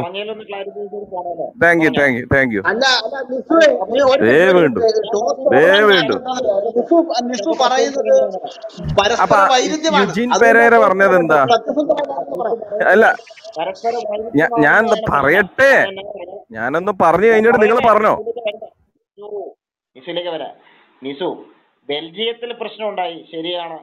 അർജന്റീനയിൽ പ്രശ്നം ഉണ്ടായില്ലല്ലോ. അപ്പൊ ഇത് മതത്തിന്റെ അടിസ്ഥാനത്തിലുള്ള പ്രശ്നമല്ല. ഓരോ രാജ്യത്തെ കാണികള് പ്രതികരിക്കുന്നതിന്റെ അല്ല. ഞാൻ മതത്തിന്റെ അടിസ്ഥാനത്തിൽ ഞാൻ പറഞ്ഞില്ലല്ലോ. ഞാൻ പറഞ്ഞോ? ഞാൻ വരികയാണ് നിസുവിലേക്ക്, ഞാൻ വരുവാണ്. നിസു ഇടയ്ക്ക് കയറണ്ട. അല്ല ഗുരുവറെ പറയുന്ന ആരാന്നറിയാവോ? ആദ്യ കേസ് ഇന്ത്യ കേരളത്തിന്റെ പരമോന്നത കോടതി ഹൈക്കോടതിയിലെ തിരിയോമാരായി പറയുന്നത്.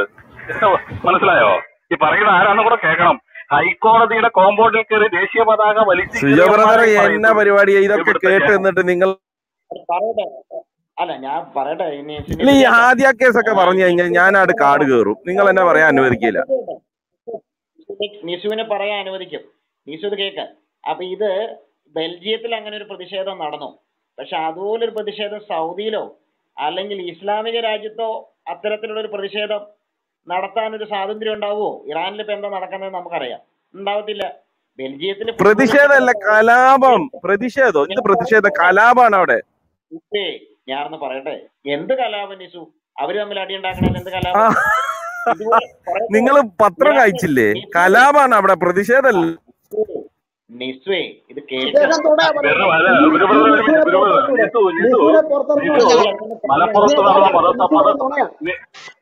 മലപ്പുറത്ത് നടന്ന മതസമ്മേളനത്തിൽ മുജാഹിദ് ബാലുശ്ശേരിയുടെ സ്റ്റേജ് അടിച്ചു പൊട്ടിച്ച് അടി കൊടുത്തത് കലാപല്ലായിരുന്നോ? ഒരു സെക്കൻഡ്, അതിനുശേഷം വരാം. ടോസ്റ്റർ ബ്രദറിലേക്ക് ഞാൻ വരാം. ഞാൻ കംപ്ലീറ്റ് ചെയ്യട്ടെ. ഇതിവിടെ സംഭവിക്കുന്ന കാര്യം എന്നാന്ന് പറഞ്ഞാൽ, ബെൽജിയത്തിലെ ബ്രസൽസിൽ ഇന്നലെ ആരാധകർ തമ്മിൽ പ്രശ്നം ഉണ്ടായി. മൊറോക്കോയുടെ തോറ്റിന്റെ പേര്. അത് മതമല്ല അവിടെ വിഷയം. അങ്ങനെയാണെങ്കിൽ ആദ്യം പ്രശ്നം ഉണ്ടാകേണ്ടത് അർജന്റീനയിലായിരുന്നോ? മനസ്സിലായോ? ഇനി വേറൊരു കാര്യം ഞാൻ പറയാം. എൻ്റെ നാട്ടില് മുജാഹിദുകാരും അതുപോലെ തന്നെ നമ്മുടെ സുന്നികളും തമ്മിൽ സംവാദം. ഈ സംവാദത്തിൽ വളരെ സമാധാനപരമായിട്ടൊരു സംവാദം തുടങ്ങി. നമ്മുടെ ഇവിടെ അടുത്തുള്ള പള്ളിക്കാരാണ് ആ ഗ്രൗണ്ട് വിട്ടു നൽകിയത്. ആ ഗ്രൗണ്ടിൽ വെച്ച് ഈ സംവാദം കഴിഞ്ഞതിന് ശേഷം പിറ്റേ ദിവസം കാണുന്ന കാഴ്ച, സ്റ്റേജ് എന്ത് ചെയ്തു, അടിച്ച് പൊളിച്ച് കസേര അങ്ങോട്ടും ഇങ്ങോട്ടും എറിഞ്ഞ് കസേരയുടെ കാലൊടിച്ച് കളഞ്ഞ് ആകെ വലിയ വിഷയമായിട്ട് മാറി. എന്ന് പറഞ്ഞാൽ ഒരു സംവാദം നടക്കാൻ കൊടുത്ത സ്ഥലം കലാപഭൂമി പോലെയായി മാറി. മനസ്സിലായോ? ആരൊക്കെ തമ്മിലായിരുന്നു അടി? സുന്നി മുജാഹിദും. ഇത് ഉണ്ടായ സംഭവമാണ്. എൻ്റെ നാട്ടില് ഉണ്ടായ സംഭവമാണ്. ഇത് പല സ്ഥലങ്ങളിലും ഉണ്ടായിക്കൊണ്ടിരിക്കുകയാണ്. അപ്പൊ അതുപോലുള്ള പ്രശ്നങ്ങളല്ലല്ലോ നിസു ഈ ഉണ്ടായിക്കൊണ്ടിരിക്കും. ഫുട്ബോളിന്റെ പേരില് ഫുട്ബോളിനെ ഇഷ്ടപ്പെടുന്നവർ തമ്മിൽ ഉണ്ടാകുന്ന പ്രശ്ന, മതത്തിന്റെ പേരിലുള്ള പ്രശ്നം അല്ലല്ലോ ബെൽജിയത്തിൽ ഉണ്ടായേക്കുന്നേ. നിസു ഇത് മതവും ഇതുമായിട്ട് കൂട്ടിക്കെട്ടുമ്പോഴാണ് നിസു പറയുന്നതിൽ ഒക്കാതെ വരുന്നത്, കോൺട്രഡിക്ഷൻ വരുന്നത്. മനസ്സിലായോ?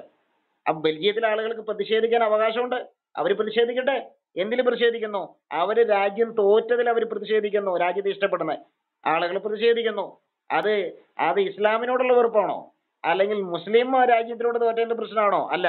അങ്ങനെയാണെങ്കിൽ എവിടെയാണ് ഉണ്ടാകേണ്ടതെന്നുള്ളതാണ് ഞാൻ പറഞ്ഞേ. എവിടെ ഉണ്ടാകണം? നമ്മുടെ അർജന്റീനയിൽ ആദ്യം ഉണ്ടാകണം. അർജന്റീനയല്ലേ സൗദിയോട് ആദ്യം തോറ്റേ. അപ്പൊ അതുപോലെ അത് മാത്രമല്ല, ഇനി ഇസ്ലാമിക രാജ്യങ്ങളോട് ആരെങ്കിലും തോറ്റ, ഇറാൻ ആരെ തോൽപ്പിച്ചു? വെയിൽസിനെ തോൽപ്പിച്ചു. വെയിൽസിൽ അതുപോലെ പ്രതിഷേധം ഉണ്ടായോ? അപ്പൊ ഇതും രണ്ട് കൂട്ടിക്കെട്ടരുത് നിസു. പറയുന്നത് വൈരുദ്ധ്യമാണ്. ഇനി നിസു പറഞ്ഞു. ഓക്കെ, മുജാഹിദ് സുന്നി കലാപമാണെങ്കിൽ ഞാൻ അങ്ങോട്ടൊന്ന് പറയണോ?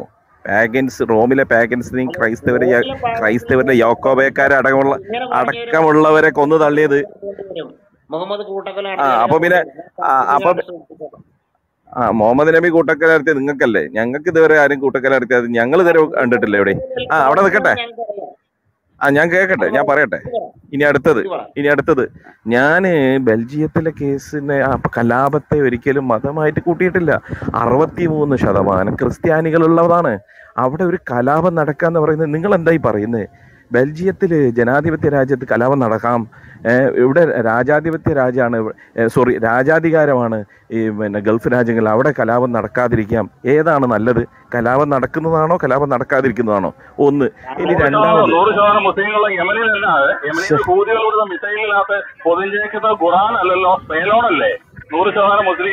എന്റെ ടോസ്റ്റ്, ഈ കളിക്ക് ഞാനില്ല സിജോ, ഈ പരിപാടിക്ക് ഞാനില്ല. നിങ്ങളാ പറഞ്ഞത്, ഞാനല്ല. നിങ്ങളാണ് പറഞ്ഞത് കലാപത്തിന്റെ കാര്യം. പിന്നെ ബെൽജിയത്തിൽ എങ്ങനെയാണ്, സൗദിയില് നിങ്ങൾ ഇവിടെ തല കാണില്ല എന്നൊക്കെ നിങ്ങളാണ് എൻ്റെ അടുത്ത് പറഞ്ഞത്. അതിനുള്ള മറുപടിയാണ് കേട്ടോ. ഇനി രണ്ടാമത്, നിങ്ങൾ കേൾക്കൂ, ഞാൻ പറയുന്നത് നിങ്ങളൊന്ന് കേൾക്കൂ, എന്നിട്ട് സംസാരിക്കേ. നിങ്ങൾ പറഞ്ഞതിന് ഉത്തരം പറയാൻ എനിക്ക്. ഇനി രണ്ടാമതൊരു കാര്യം, ഇവിടെ നടന്നത്, പിന്നെ ബെൽജിയത്തിൽ നടന്നത് കലാപം അല്ലാന്ന് നിങ്ങൾക്ക് തെളിയിക്കാൻ പറ്റുമോ? കലാപമാണ് അവിടെ നടന്നത്. എന്തിന്റെ പേരിൽ? മതത്തിന്റെയോ രാഷ്ട്രീയത്തിന്റെ പേരിലല്ല. ഇവിടെ കളിയില് ഒരു എന്റർടൈൻമെന്റിൽ ഇവിടെ തോറ്റേന്റെ പേരിൽ. ഇതാണ് ഐസർ ഫൈസി പറഞ്ഞത്, ഈ കലാപം ഉണ്ടാക്കുക. അതേപോലെ കൊല്ലത്ത് നടന്നില്ലേ, സെമിത്തേരിന്റെ തൊട്ടടുത്താ. ഞാൻ കരുതി സെമിത്തേരിന്റെ അടുത്ത് വന്ന് ഈ അടി ഉണ്ടാക്കി ആരെങ്കിലും ചാകുന്നതിന് പറയട്ടെ. മുഹമ്മദ് നബിയുടെ തുടങ്ങിയ ഈ പരിപാടിക്ക് ഞാനില്ല. ഒന്നെങ്കിലും എന്നെ പറയാൻ അനുവദിക്കുക, അല്ലെ നിങ്ങൾ പറയാം. മുഹമ്മദ് നബിയുടെ അങ്ങനെയാണ് ഞാൻ പോവാണ്. ടോസ്റ്റ് ഒന്നും മിണ്ടാതിരി ടോസ്റ്റ്. സിജോ ബ്രദർ, അയാളൊന്ന് മ്യൂട്ട് ചെയ്യൂ. ഞാനൊന്ന് കംപ്ലീറ്റ് ചെയ്തിട്ട് നിങ്ങൾ പറഞ്ഞോ.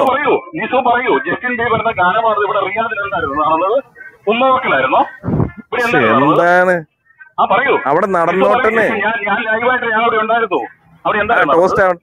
ടോസ്റ്റ് അവിടെ നടന്നോട്ടെ, നടക്കട്ടെ. ടോസ്റ്റ് കഷ്ടാണ്. മുഹമ്മദ് നബിയെ തള്ളിക്കളഞ്ഞുകൊണ്ട് ഇവിടെ മ്യൂസിക്കൽ ഷോ നടത്തിയപ്പോൾ 10 ലക്ഷം പേര് അറ്റൻഡ് ചെയ്ത മ്യൂസിക്കൽ ഷോ റിയാദിൽ നടന്നപ്പോൾ ഇവിടെ എന്തായിരുന്നു ഉണ്ടായത്? ഇയാളൊന്ന് മ്യൂട്ട് ചെയ്യും. ഒന്നുകിൽ എന്നെ പറയാൻ അനുവദിക്കുക, അല്ലെ അങ്ങേരെ പറയാൻ അനുവദിക്കുക. ഞാൻ പോവാ.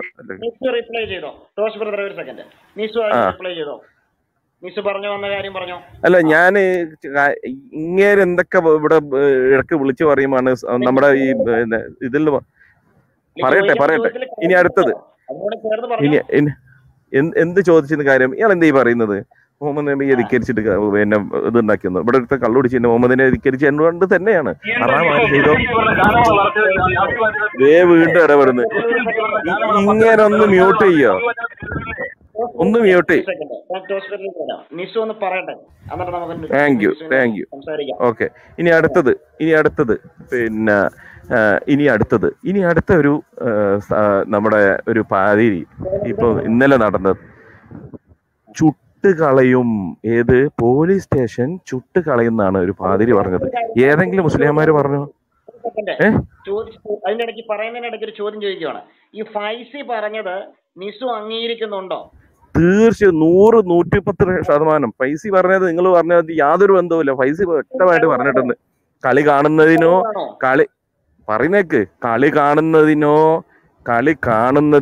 കളിയെ വിലയിരുത്തുന്നതിനോ കളിക്കുന്നതിനോ ഇസ്ലാമോ എവിടെ എതിര് പറഞ്ഞിട്ടില്ല. ഫൈസി പറഞ്ഞത് ആരാധന.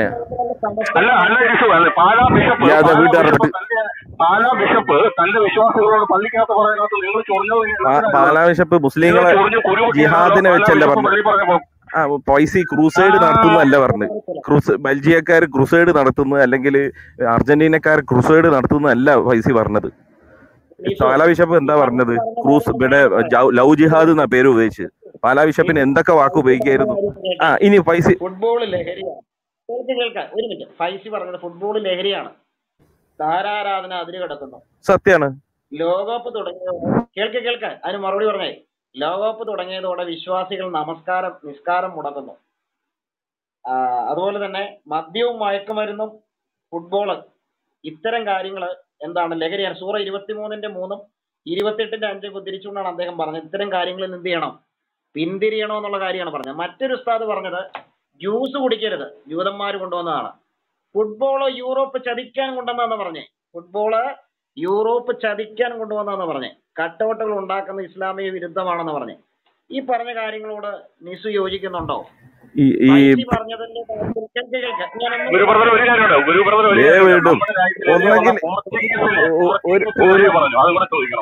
പോർച്ചുഗീസിന്റെ ഞാൻ പറഞ്ഞുതരാം. പോർച്ചുഗീസ് ആരായിരുന്നു?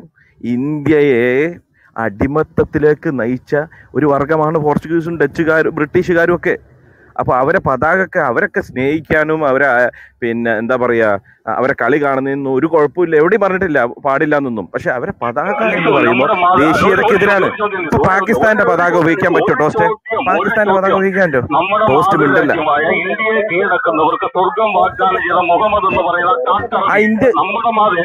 അല്ല അതിപ്പോ കാട്ടറബി എന്നൊക്കെ പറയുമ്പോ ഞാൻ നേരെ പിന്നെ യഹോവയിലേക്കൊക്കെ അടു പോട്ടു വേണ്ട, വെറുതെ ആ തരത്തില് സംസാരിക്കണ്ട.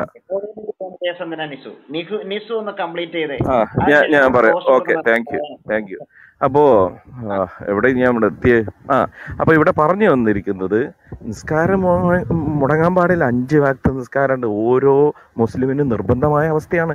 രണ്ടാമത് ജ്വരം എന്ന് പറയുന്നത് ഏത് ജ്വരവും അത് പ്രശ്നമാണ്. മൂന്നാമത് ഇന്ത്യ രാജ്യത്ത്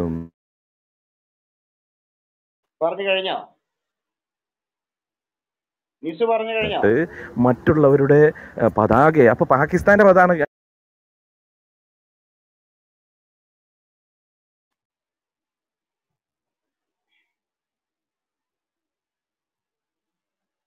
നിസു പറയുന്നത് കേൾക്കുന്നോ? ഞാൻ പറയുന്നത് കേൾക്കുന്നുണ്ടോ? ഉണ്ട് ബ്രദറെ, ഉണ്ട്. സിജോ ബ്രദറെ, ഞാൻ നിസു പറയുന്നത് കേൾക്കാത്തതുകൊണ്ട് ഞാനൊന്ന് സംസാരിച്ചോട്ടെ. സംസാരിച്ചോ. അതായത് നിസു പറഞ്ഞ കളിജ്വരത്തെ കുറിച്ച് കൂടത്തായി പറഞ്ഞത്. എന്റെ നിസു ഒരു പ്രത്യേക കളിയിൽ ജ്വരം കയറിയിട്ട് 40 പെണ്ണുങ്ങളെ വരെ കൂടെ കൊണ്ടുവന്ന ഒരു മഹാമനുഷ്യനെ മാതൃകയാക്കിയത്. അതിനേക്കാൾ വലിയ ജ്വരം ഏതായിരുന്നു നിസു ഉണ്ടായിരുന്നത്? അതിനേക്കാൾ വലിയ ജ്വരം പറയാമോ നിസുവിന്? 40 പെണ്ണുങ്ങളെ കെട്ടിയിട്ട് കാമദാഹം തീർക്കാതെ 5.5 വയസ്സുള്ള സ്വന്തം ഇങ്ങനെ പോകുമ്പോ എനിക്ക് യഹോവന്റെ ഒക്കെ അടിക്കേണ്ടി വരെ സിജോ. ആ കളിയുടെ ജ്വരം എന്തായിരുന്നു? ആ ജ്വരത്തെ കുറിച്ച് പറയാം. ആ ജ്വരം മറ്റേ ദാവീദിന് കളിക്കാൻ കൊടുത്ത ഞാൻ പറയുന്നില്ല. അല്ല, ഒരു മിനിറ്റ്. രണ്ടാമത് താങ്കൾ പറഞ്ഞു പോർച്ചുഗീസുകാരെ കുറിച്ച്. പോർച്ചുഗീസുകാർ, യെസ്, നമ്മുടെ രാജ്യത്തിനെ പോലെ നമ്മുടെ രാജ്യത്ത് വന്ന് ഇവിടുത്തെ അമ്പലങ്ങളെ കൊള്ളയടിച്ച് ഇവിടുത്തെ പെണ്ണുങ്ങളെ ആക്കി തെളിച്ചുകൊണ്ട് മുഹമ്മദ് ഗോറി എന്ന് പറയുന്ന ആ നാണം കെട്ട കാട്ടുപന്നി നമ്മുടെ രാജ്യത്തെ റേപ്പ് ചെയ്ത ആര്? നാണം കെട്ട മുഹമ്മദ് ഗോറി എന്ന് പറയുന്ന ബ്രിട്ടീഷുകാർ കാട്ടുപന്നിയെ കുറിച്ച് എന്താണ് പറയാനുള്ളത്? മുഹമ്മദ് ഗോറിയല്ല, എന്താണ് പറയാനുള്ളത്? ബ്രിട്ടീഷുകാരല്ലേ? അല്ലാഹു ബ്രിട്ടീഷുകാര് അക്ബർ, ക്രൈസ്തവ. അല്ലാഹു എന്താണ് അക്ബർ, പറയാനുള്ളത്? അല്ലാഹു അക്ബർ. ഹല്ലേലൂയ, ഹല്ലേലൂയ, സ്തോത്രം. ഇത് ചിന്തിക്കണം. അല്ല പോർച്ചുഗീസുകാർ വന്നു, ഡച്ചുകാർ വന്നു നമ്മുടെ രാജ്യത്തെ, അല്ല അവിടെ നിൽക്ക് അവരല്ല പോർച്ചുഗീസുകാർ വന്ന് ഇന്ത്യ ഡച്ചുകാർ വന്ന് നമ്മുടെ രാജ്യത്തെ കൊള്ളയടിച്ച പോലെ തന്നെ ഈ ബ്രിട്ടീഷുകാർ വന്ന് ഇവിടെ പാലങ്ങൾ പണിത്, ഇവിടെ റോഡുകൾ പണി, ഇവിടുത്തെ റെയിൽ പാളങ്ങൾ ഉണ്ടാക്കുകയും ചെയ്തു. പക്ഷെ മുഹമ്മദ് ഗോറി എന്ന് പറയുന്ന ആ മുസ്ലിം ആ വന്ന് കയറിയവന്മാരെല്ലാം എല്ലാവരും നമ്മുടെ രാജ്യത്തെ കൊള്ളയടിച്ച് അമ്പലങ്ങളെ തച്ചുടച്ച് തകർത്ത് കളഞ്ഞിട്ട് ഇവിടുത്തെ അമ്പലങ്ങളിൽ നിന്ന് ഇടങ്ങളിൽ തങ്ങളുടെ പള്ളി പണിതിട്ട് അമ്പലത്തിലെ വിശുദ്ധ വിഗ്രഹങ്ങളെ നടപ്പാതയിലിട്ട് മനുഷ്യനെ ചവിട്ടാൻ അനുവദിച്ച ആ നാണം കെട്ട അറേബ്യൻ സംസ്കാരം നമ്മുടെ മാതൃരാജ്യത്തെ ബലാത്സംഗം ചെയ്തതിനെ കുറിച്ച് നിസൂൻ എന്താണ് പറയാനുള്ളത്? നമ്മുടെ മാതൃരാജ്യമായ ഇന്ത്യ അസ്വ അൽ ഹിന്ദ് അഥവാ ഗസ്വ അൽ ഹിന്ദ് എന്ന് പറയുന്ന ഹദീസിലൂടെ ഇന്ത്യയെ കീഴടക്കുന്നവർക്ക് സ്വർഗം വാഗ്ദാനം ചെയ്ത് നമ്മുടെ രാജ്യത്തിനെതിരെ ഭീകരന്മാരെ ഇളക്കിവിട്ട മുഹമ്മദിനെ കുറിച്ച് എന്താണ് പറയാനുള്ളത്? ഒരു മിനിറ്റ്. എനിക്ക് പറയാനുണ്ട്. ബ്രിട്ടീഷുകാരാണോ അറബികളാണോ ഇന്ത്യയെ കീഴടക്കിയതാരാ? ബ്രിട്ടീഷുകാരാണോ? ക്രൈസ്തവ വിശ്വാസം പേറുന്ന ബ്രിട്ടീഷുകാരാണോ അല്ലെങ്കിൽ അറബികളാണോ? ഇസ്ലാമിക വിശ്വാസം പേറുന്ന അറബികളാണോ? അറബികൾ ഇവിടെ കച്ചവടം ചെയ്യാനാണ് വന്നത്, അല്ലാതെ നിങ്ങളെപ്പോലെ അടിമകളാക്കിയിട്ട് ഇവിടെയുള്ള ഹിന്ദുവിനെയും മുസ്ലിങ്ങളെയും ക്രൈസ്തവരിലേക്ക് ജനസോയിഡ് നടത്തിയിട്ട് ഈ ഗോവ ഇൻക്വിസിഷനൊക്കെ നടത്തിയിട്ട് മാറ്റാനല്ല ഇവിടുത്തെ മുസ്ലിങ്ങളെ അറബികൾ വന്നത്. അറബിക്ക് അത് അല്ല. ഒരു മിനിറ്റ്. അറബികൾ നിങ്ങൾ നോക്കൂ, ഇന്ത്യൻ ചരിത്രത്തിൽ കൊന്നു തള്ളിയതിൻ്റെ കഥ അല്ലേ ബ്രിട്ടീഷുകാർക്കുള്ളത്? അതിനുശേഷമുള്ള അതിന് മുമ്പ് പാതിരിമാർ ഇവിടെ കൊന്നു തള്ളിയതിൻ്റെ ചരിത്രമല്ല ഉള്ളത്. എന്തിനു വേണ്ടി? മതം സ്ഥാപിക്കാൻ വേണ്ടി. അതന്നെയല്ലേ ഇന്നലെ യുജിൻ പരേരയും പറഞ്ഞത്. യുജിൻ പരേര പറഞ്ഞത് എന്താ? ഞങ്ങൾ ഇവിടെ കത്തിച്ചതിൻ്റെ പോലീസ് സ്റ്റേഷൻ കത്തിക്കുന്ന പറഞ്ഞത്. കത്തിച്ചതിൻ്റെ എന്താ പറയുക, ഞങ്ങൾക്ക് അതിൻ്റെ എക്സ്പീരിയൻസ് വരെ ഉണ്ട് എന്നാണ് പറയുന്നത്. ഇതാണ് നിങ്ങളാണോ ഞങ്ങളടുത്ത് വരുന്നത് പറയാനായിട്ട്? ഞാനേ ആലപ്പുഴ ജില്ലാ കളക്ടറാക്കിയതിന്റെ പേരിൽ മലപ്പുറത്ത് നടന്ന ധർമ്മസമരത്തിൽ നമ്മുടെ പൊറോട്ടക്കിട്ടുകാർ വിളിച്ചു പറഞ്ഞെന്താന്ന് ഓർക്കുന്നുണ്ടോ? ശ്രീരംഗം വെങ്കിട്ടരാമനെ ആലപ്പുഴ ജില്ലാ കളക്ടറാക്കിയ, ഇവിടുത്തെ ജനാധിപത്യ നിയമം അനുസരിച്ച് കളക്ടറാക്കിയതിന്റെ പേരിൽ പ്രതിഷേധം നടത്തിയ പൊറോട്ടക്കിട്ടുകാർ വിളിച്ചു പറഞ്ഞെന്താന്ന് ഓർക്കുന്നുണ്ടോ? പൊറോട്ടക്കാരെന്തോ അല്ല, യുജിൻ പരേര നിങ്ങൾ അംഗീകരിക്കുന്നു? യുജിൻ പരേര കളക്ടർ എവിടെ സ്ഥാപിക്കുക, എവിടെ നിയമിക്കണം നിയമിക്കണ്ട എന്ന് തീരുമാനിക്കാനുള്ള സർക്കാരിന്റെ ജനാധിപത്യ അവകാശം പോലും അവന്റെയൊക്കെ മദ്രസയ്ക്കകത്ത് നിന്ന് എടുത്തുകൊണ്ട് വന്ന് ഇവിടെ വീമ്പിളക്കിയപ്പോ യുജിൻ പരേര പറയുന്നത് നിങ്ങൾ അംഗീകരിക്കുന്നുണ്ടോ? ഇവിടുത്തെ പോലീസ് സ്റ്റേഷൻ കത്തിക്കാൻ വേണ്ടിയിട്ടാണോ യഹോവ പറഞ്ഞിട്ടതാണോ നിങ്ങൾ യുജിൻ പരേരനെ? ഇവിടുത്തെ സൗത്തും നോർത്തും രണ്ട് രാജ്യമാക്കാൻ പറഞ്ഞ തമിഴ്നാട്ടിലെ ഒരു പാതിരനെ നിങ്ങൾക്കറിയോ? അല്ല, നിങ്ങൾ പറയുമ്പോ അല്ല, ഞാൻ പറഞ്ഞ കംപ്ലീറ്റ് ആയി. ഞാൻ മെട്രോയിലോട്ട് കേറുക. അങ്ങനെ പോവരുത് നിസ്, പോവരുത്. ഈ പോർച്ചുഗീസുകാര്, അതുപോലെ തന്നെ ബ്രിട്ടീഷ് ഈസ്റ്റ് ഇന്ത്യ കമ്പനി, അതുപോലെ ഡച്ചുകാര്, ഇവരൊക്കെ ഇവിടെ വന്ന് ഭരിച്ചു. ഞാന് ഇനി റേഞ്ച് ഉണ്ടാവില്ല. ഞാൻ മെട്രോയിലോട്ട് കേറി. ഞാൻ പിന്നെ വരാം. ഇവിടെ അണ്ടർഗ്രൗണ്ടാ മെട്രോ. പോവരുത് നിസു, ഇത് നല്ല പരിപാടിയല്ലേ, പോവരുത് നിസു. നിസു പോയി. നിസുവിന് കളി കാണാൻ സമയം, അതാണ് നിസു പോയത്. മുമ്പായിരിക്കും കളിയല്ലേ. പൈസ അല്ല, ഇനി അതിനപ്പുറത്തെ ആള് പറഞ്ഞാൽ നിസു കളി കാണും.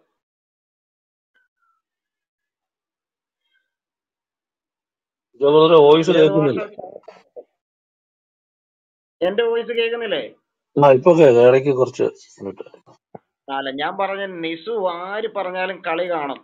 പൈസയല്ല, ആര് പറഞ്ഞാലും നിസു ഇന്ന് കളി കാണാൻ വേണ്ടി ഇരിക്കുന്നത്. അപ്പൊ പിന്നെ പൈസ പറഞ്ഞിട്ട് കാര്യമുണ്ടോ? ഇവിടെ നമ്മൾ ചിന്തിക്കേണ്ട മറ്റൊരു കാര്യം, ഈ പോർച്ചുഗീസുകാര്, ഡച്ചുകാര്, നമ്മുടെ ഇംഗ്ലീഷ് ഈസ്റ്റ് ഇന്ത്യ കമ്പനിയൊക്കെ ഇവിടെ വന്ന എന്തോ ഒരുപാട് കാര്യങ്ങൾ ശരിയാണ്. അവർ ഒരുപാട് കാര്യങ്ങൾ ചെയ്തിട്ടുണ്ട്. ഇവിടെ സമ്പത്തൊക്കെ കൊണ്ടുപോയിട്ടുണ്ട്. നല്ല കാര്യങ്ങൾ ചെയ്തിട്ടില്ലേ? ഇവിടെ എത്രയോ നല്ല കാര്യങ്ങൾ അവർ വന്നത് മൂലം ഉണ്ടായിട്ടുണ്ട്. നമ്മുടെ കൾച്ചറിന് തന്നെ വലിയ വ്യത്യാസം വന്നില്ലേ? ഇവിടെ ആളുകൾ പാൻറിടാൻ തുടങ്ങിയതെന്നാ. എന്ന് മാത്രമല്ല, ഈ ഇംഗ്ലീഷ് ഈസ്റ്റ് ഇന്ത്യ കമ്പനിയെയും ക്രിസ്ത്യൻ മിഷണറിമാരെയും ഒരുമിച്ച് കൂട്ടി കലർത്തുന്ന പരിപാടി ചെയ്യരുത്. ശരിക്കും പറഞ്ഞാൽ ഇവിടെ വന്ന സാമ്രാജ്യത്യ ശക്തികള് ക്രിസ്ത്യൻ മിഷണറിമാർ ഇവിടെ വരുന്നതിന് എതിരായിരുന്നു. ഇവിടെ വന്ന് പള്ളിയോട് ചേർന്ന് പള്ളിക്കടം ഉണ്ടാക്കിയത് ആരാ? ക്രിസ്ത്യൻ മിഷണറിമാരാണ്. അതുപോലെ തന്നെ ഉയർന്ന ജാതിക്കാരും താഴ്ന്ന ജാതിക്കാരും ഒരുമിച്ചിരുന്ന് പഠിപ്പിച്ചതാരാ? ക്രിസ്ത്യൻ മിഷണറിമാരാണ്. വനിതകൾക്ക് വേണ്ടി പ്രത്യേകം സ്കൂൾ ഉണ്ടാക്കിയതാരാ? ക്രിസ്ത്യൻ മിഷണറിമാരാണ് ചെയ്തത്. കോട്ടയത്ത് ബേക്കർ സാഹിബല്ലേ നമ്മുടെ മിശ്ര ഭോജനം ആദ്യമായി ചെയ്തത്. അതിനുശേഷമല്ല അയ്യങ്കാളിയൊക്കെ അതിലേക്ക് വരുന്നത്. അങ്ങനെ എത്രയോ എത്രയോ കാര്യങ്ങള്.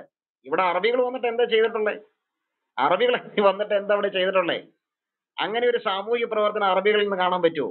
ഇല്ല. പിന്നെ കൊന്ന കാര്യം പറഞ്ഞു. കൊന്ന കാര്യം എടുത്താൽ മുഹമ്മദ് കൊന്നതുപോലെയോ ഇസ്ലാം കൊന്നതുപോലെയോ അല്ലെങ്കിൽ ഇസ്ലാം കൊന്നതുപോലെ ആരെങ്കിലും കൊന്നിട്ടുണ്ടോ? അതുപോലെ കൊന്നിട്ടുള്ള അതുപോലെ നമ്മുടെ ഇസങ്ങളുണ്ട്, കമ്മ്യൂണിസ്റ്റ് ആശയത്തിൽ ഊന്നിയ സ്റ്റാലിനൊക്കെ ഉണ്ട്. കമ്മ്യൂണിസം മറ്റൊരു രീതിയിൽ ആവിഷ്കരിച്ച സ്റ്റാലിനൊക്കെ ഉണ്ട്. കമ്മ്യൂണിസത്തിന്റെ പേരിൽ കമ്മ്യൂണിസ്റ്റ് ആശയങ്ങളുടെ തീവ്രമായ ആശയങ്ങളുടെ പേരിൽ ആളെ കൊന്നിട്ടുണ്ട്. ഇസ്ലാം അതുപോലെ തന്നെ ആളെ കൊന്നിട്ടുണ്ട്. നല്ലോണം ആളെ കൊന്നിട്ടുള്ള ആശയമല്ലേ. മുഹമ്മദ് അങ്ങനെ ആളെ കൊല്ലുന്നതിന് എതിരല്ലായിരുന്നു, അള്ളാഹു എതിരല്ലായിരുന്നു. പിന്നെ ഈ പറയുന്നതിൽ എന്താണ് ന്യായമുള്ളത്? അത് ക്രിസ്ത്യാനിറ്റിയുമായിട്ട് കൂട്ടിക്കലർത്തുമ്പോഴാണ് പ്രശ്നം. അധികാരത്തിന്റെ പേരിൽ കൊലകൾ നടന്നിട്ടുണ്ട്, അങ്ങനെയുള്ള ഒരുപാട് പരിപാടികൾ നടന്നിട്ടുണ്ട്. ക്രിസ്തുവിന്റെ പേരിൽ കൊല്ലുന്നുണ്ടോ? ഇല്ലല്ലോ. ക്രിസ്ത്യാനിറ്റിയുടെ പേരിൽ, യേശു ക്രിസ്തുവിന്റെ പേരിൽ കൊല്ലുന്നുണ്ടോ? അങ്ങനെ കൊല്ലാൻ പ്രമാണമുണ്ടോ? അങ്ങനെ കൊല്ലുമായിരുന്നെങ്കിൽ 1-ാം നൂറ്റാണ്ട് മുതൽ അത് തുടങ്ങണമായിരുന്നു. അപ്പോസ്തലന്മാരെ തുടങ്ങണമായിരുന്നു. മുഹമ്മദിന്റെ കാര്യത്തിൽ നമുക്കതറിയാം. അവരുടെ ഇസ്ലാമിന്റെ ആരംഭകാലം മുതൽ കൊന്നുകൊണ്ടിരിക്കാനാ പറയുന്നേ, കൊന്നുകൊണ്ടേ തുടങ്ങുന്നേ. അതുപോലെയാണോ ക്രിസ്ത്യാനിറ്റി? അല്ല. ക്രിസ്തുവിന്റെ മാർഗം അതല്ലായിരുന്നു. അവരെല്ലാവരും രക്തസാക്ഷികളായി. അപ്പൊ നിസു ഒക്കെ അവിടെ വന്നിരുന്ന ഇങ്ങനെ കാര്യങ്ങളൊന്നും അറിയാതെയാണ് ഈ സംസാരിച്ചുകൊണ്ടിരിക്കുന്നത്. നമ്മുടെ വിഷയം അതൊന്നും അല്ലായിരുന്നു. നമ്മുടെ വിഷയം ഈ മെസ്സി ആണോ മുഹമ്മദ് ആണോ ശ്രേഷ്ഠൻ എന്നുള്ളതാണ്. മെസ്സി പച്ച വ്യഭിചാരിയാണെന്ന് ഒരാൾ പറഞ്ഞു. അപ്പൊ മുഹമ്മദ് അങ്ങനെയാണെങ്കിൽ ആരാണെന്നൊരു ചോദ്യം ഇവിടെ പറഞ്ഞിരുന്നു. ഇവിടെ റിയാസ് എന്ന് പറഞ്ഞ സഹോദരൻ അത് കേട്ട് ഇറങ്ങിപ്പോയി. നമ്മൾ അതിനൊരു അയ്യോ ഉത്തരം കണ്ടത് സിജോ, മെസ്സി സിജോ ഒരു കാര്യം പറയട്ടെ. സിജോ ഒരു കാര്യം, പച്ച വ്യഭിചാരി എന്ന് പറഞ്ഞത് ശരിയാ? ഒന്ന് ചിന്തിച്ചു നോക്കിക്കേ. പച്ച വ്യഭിചാരി തന്നെയാ. ആര്? മെസ്സിയാ? ആ പച്ചയോ? പച്ച. ഞാൻ മെസ്സി എന്ന് പറഞ്ഞില്ല, പച്ച വ്യഭിചാരിയാന്നാ പറഞ്ഞത്. ഞാൻ താരതമ്യം ചെയ്ത് പറഞ്ഞു നിർത്തിയുള്ളൂ. അത് ശരിയാണ്, പച്ച. അതാ ഞാൻ അവിടെ പറഞ്ഞേ. മുഹമ്മദിന്റെ ജീവിതത്തിലേക്ക് നോക്കുമ്പോഴും മെസ്സിയുടെ ജീവിതത്തിലേക്ക് നോക്കുമ്പോഴും എന്തുകൊണ്ടും മെസ്സി മുഹമ്മദിനേക്കാൾ ശ്രേഷ്ഠനല്ലേ? വിനോദ ബ്രദറിനല്ല എന്ന് പറയാൻ പറ്റുമോ? ടോസ്റ്റിനല്ല എന്ന് പറയാൻ പറ്റുമോ? ഇവിടെ വന്ന് ഒരു കാര്യം കൂടെ പറയട്ടെ. ഇവിടെ വന്ന് നിസു, അതിനാ ഞാൻ കയറി വന്നത്. നിസു പോർച്ചുഗലിന്റെ കൊടിയുടെ കാര്യം പറഞ്ഞു. അവൻ വലിയ പിന്നെ ഇന്ത്യ മഹാരാജ്യത്തെ അഭിമാനിക്കുന്നവനാണ്. അവന്റെ കൊടി, അവന്റെ പിന്നെ ഈ പ്രൊഫൈലിൽ അവൻ കൊടുത്തിരിക്കുന്ന കൊടി ആരെങ്കിലും ശ്രദ്ധിച്ചോ? അത് എന്തിന്റെയാണെന്നറിയാമോ? ഖത്തറിന്റെ. ഖത്തറാണോ ഇവന്റെ മാതൃരാജ്യം? ഒന്ന് ആലോചിച്ച് നോക്കിക്കേ. കൊടിയുടെ കാര്യം ആരെങ്കിലും കൊടുത്തോട്ടെ, ഇത് കുഴപ്പമില്ല. ഇംഗ്ലണ്ടിന്റെയോ ആഫ്രിക്കയുടെയോ ഒക്കെ കൊടുത്തോട്ടെ. ഇവൻ ഒന്നാമത് ഞാനൊരു കാര്യം, ഈ ഫൈസി പറഞ്ഞതിന്റെ പിന്നിലെ ഏക കാര്യം, 1 ക്രിസ്ത്യാനോ, 2 പോർച്ചുഗൽ. ഇത് ഒരു ക്രിസ്ത്യൻ കൺട്രിയാണ്.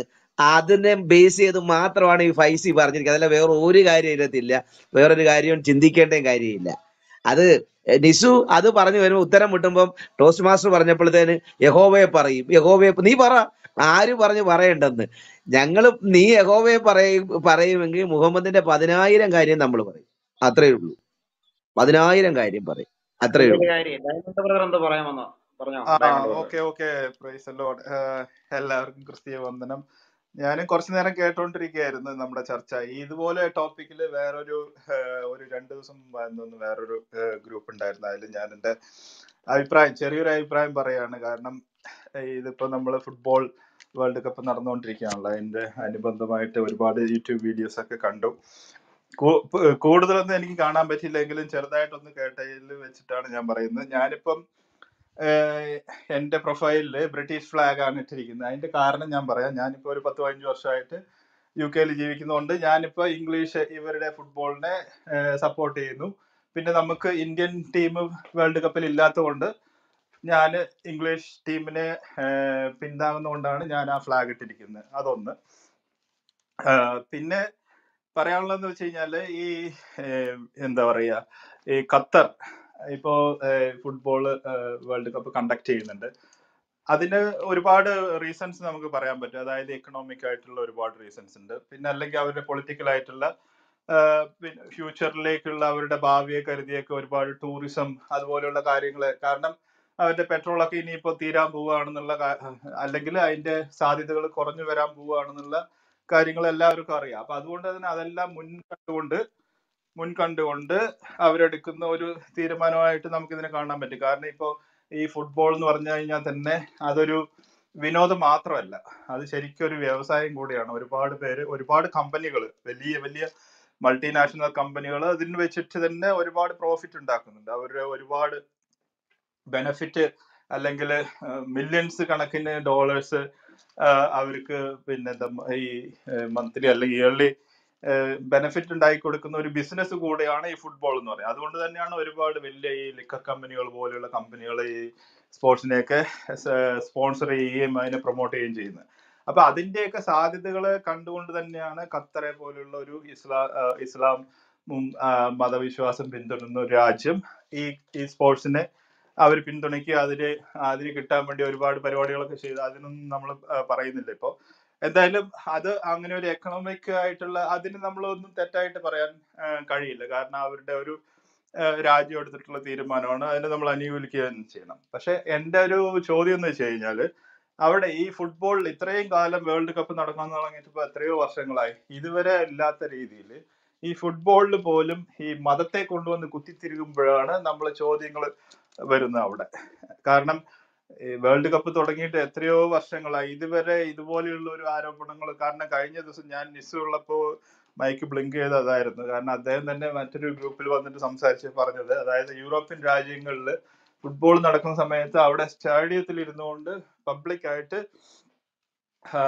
ലൈംഗികത അല്ലെങ്കിൽ സെക്സ് പോലും നടക്കുന്നുണ്ട് എന്നുള്ള കാര്യമൊക്കെ അദ്ദേഹം പറയണ്ടായി. അപ്പൊ ഞാൻ ആ സമയത്ത് തന്നെ ചോദിച്ചു, കാരണം ഈ ഇംഗ്ലീഷ് പ്രീമിയർ ലീഗ് പോലെയുള്ള അല്ലെങ്കിൽ യൂറോപ്പിൽ ഒരുപാട് ലീഗുകൾ നടക്കുന്നുണ്ട്, അതൊക്കെ വേൾഡ് വൈഡ് ആയിട്ട് അതിനെ ടെലികാസ്റ്റ് ചെയ്യുന്നുണ്ട്. പക്ഷെ എവിടെയും ആരെങ്കിലും ഇതുപോലെ പബ്ലിക്കായിട്ട് സ്റ്റേഡിയത്തിൽ ഇരുന്നുകൊണ്ട് ആരെങ്കിലും സെക്സ് ചെയ്തതായിട്ട് നിങ്ങൾ കണ്ടിട്ടുണ്ടോ എന്ന് ചോദിച്ചു കഴിഞ്ഞാൽ അതിന് ഉത്തരവൊന്നും പറയാൻ പറ്റിയില്ല പുള്ളിക്ക്. അപ്പൊ ഇവിടെയും വന്നിട്ട് ഇതുപോലെയുള്ള അല്ലാതെ യൂറോപ്പിൽ ഇദ്ദേഹം പറയുന്നത് എന്താ വെച്ച് കഴിഞ്ഞാൽ യൂറോപ്പിൽ പബ്ലിക്കായിട്ട് എല്ലാവരും സെക്സ് ചെയ്തുകൊണ്ട് നടക്കുകയാണ്, അതുപോലെ പിന്നെ ഖത്തറിൽ അനുവദിക്കുന്നില്ല, അതുകൊണ്ടാണ് ക്രിസ്ത്യൻ രാജ്യങ്ങളെല്ലാം ഇതിനെ എതിർക്കുകയും അതിനെതിരെ പ്രതിഷേധങ്ങൾ ചെയ്യുന്നു എന്നുള്ള രീതിയിലുള്ള സംസാരമാണ്. ഇതുപോലെയുള്ള തെറ്റിദ്ധാരണകൾ കുറച്ച് പേരിലേക്കെങ്കിലും പകർത്തുക എന്നുള്ളതാണ് ഇവരുടെ ലക്ഷ്യം. അപ്പൊ അതിനുവേണ്ടിയായിരുന്നു ഞാനും മൈക്ക് ബ്ലിങ്ക് ചെയ്തത് ആക്ച്വലി മറ്റേ നീസുള്ള സമയത്ത്.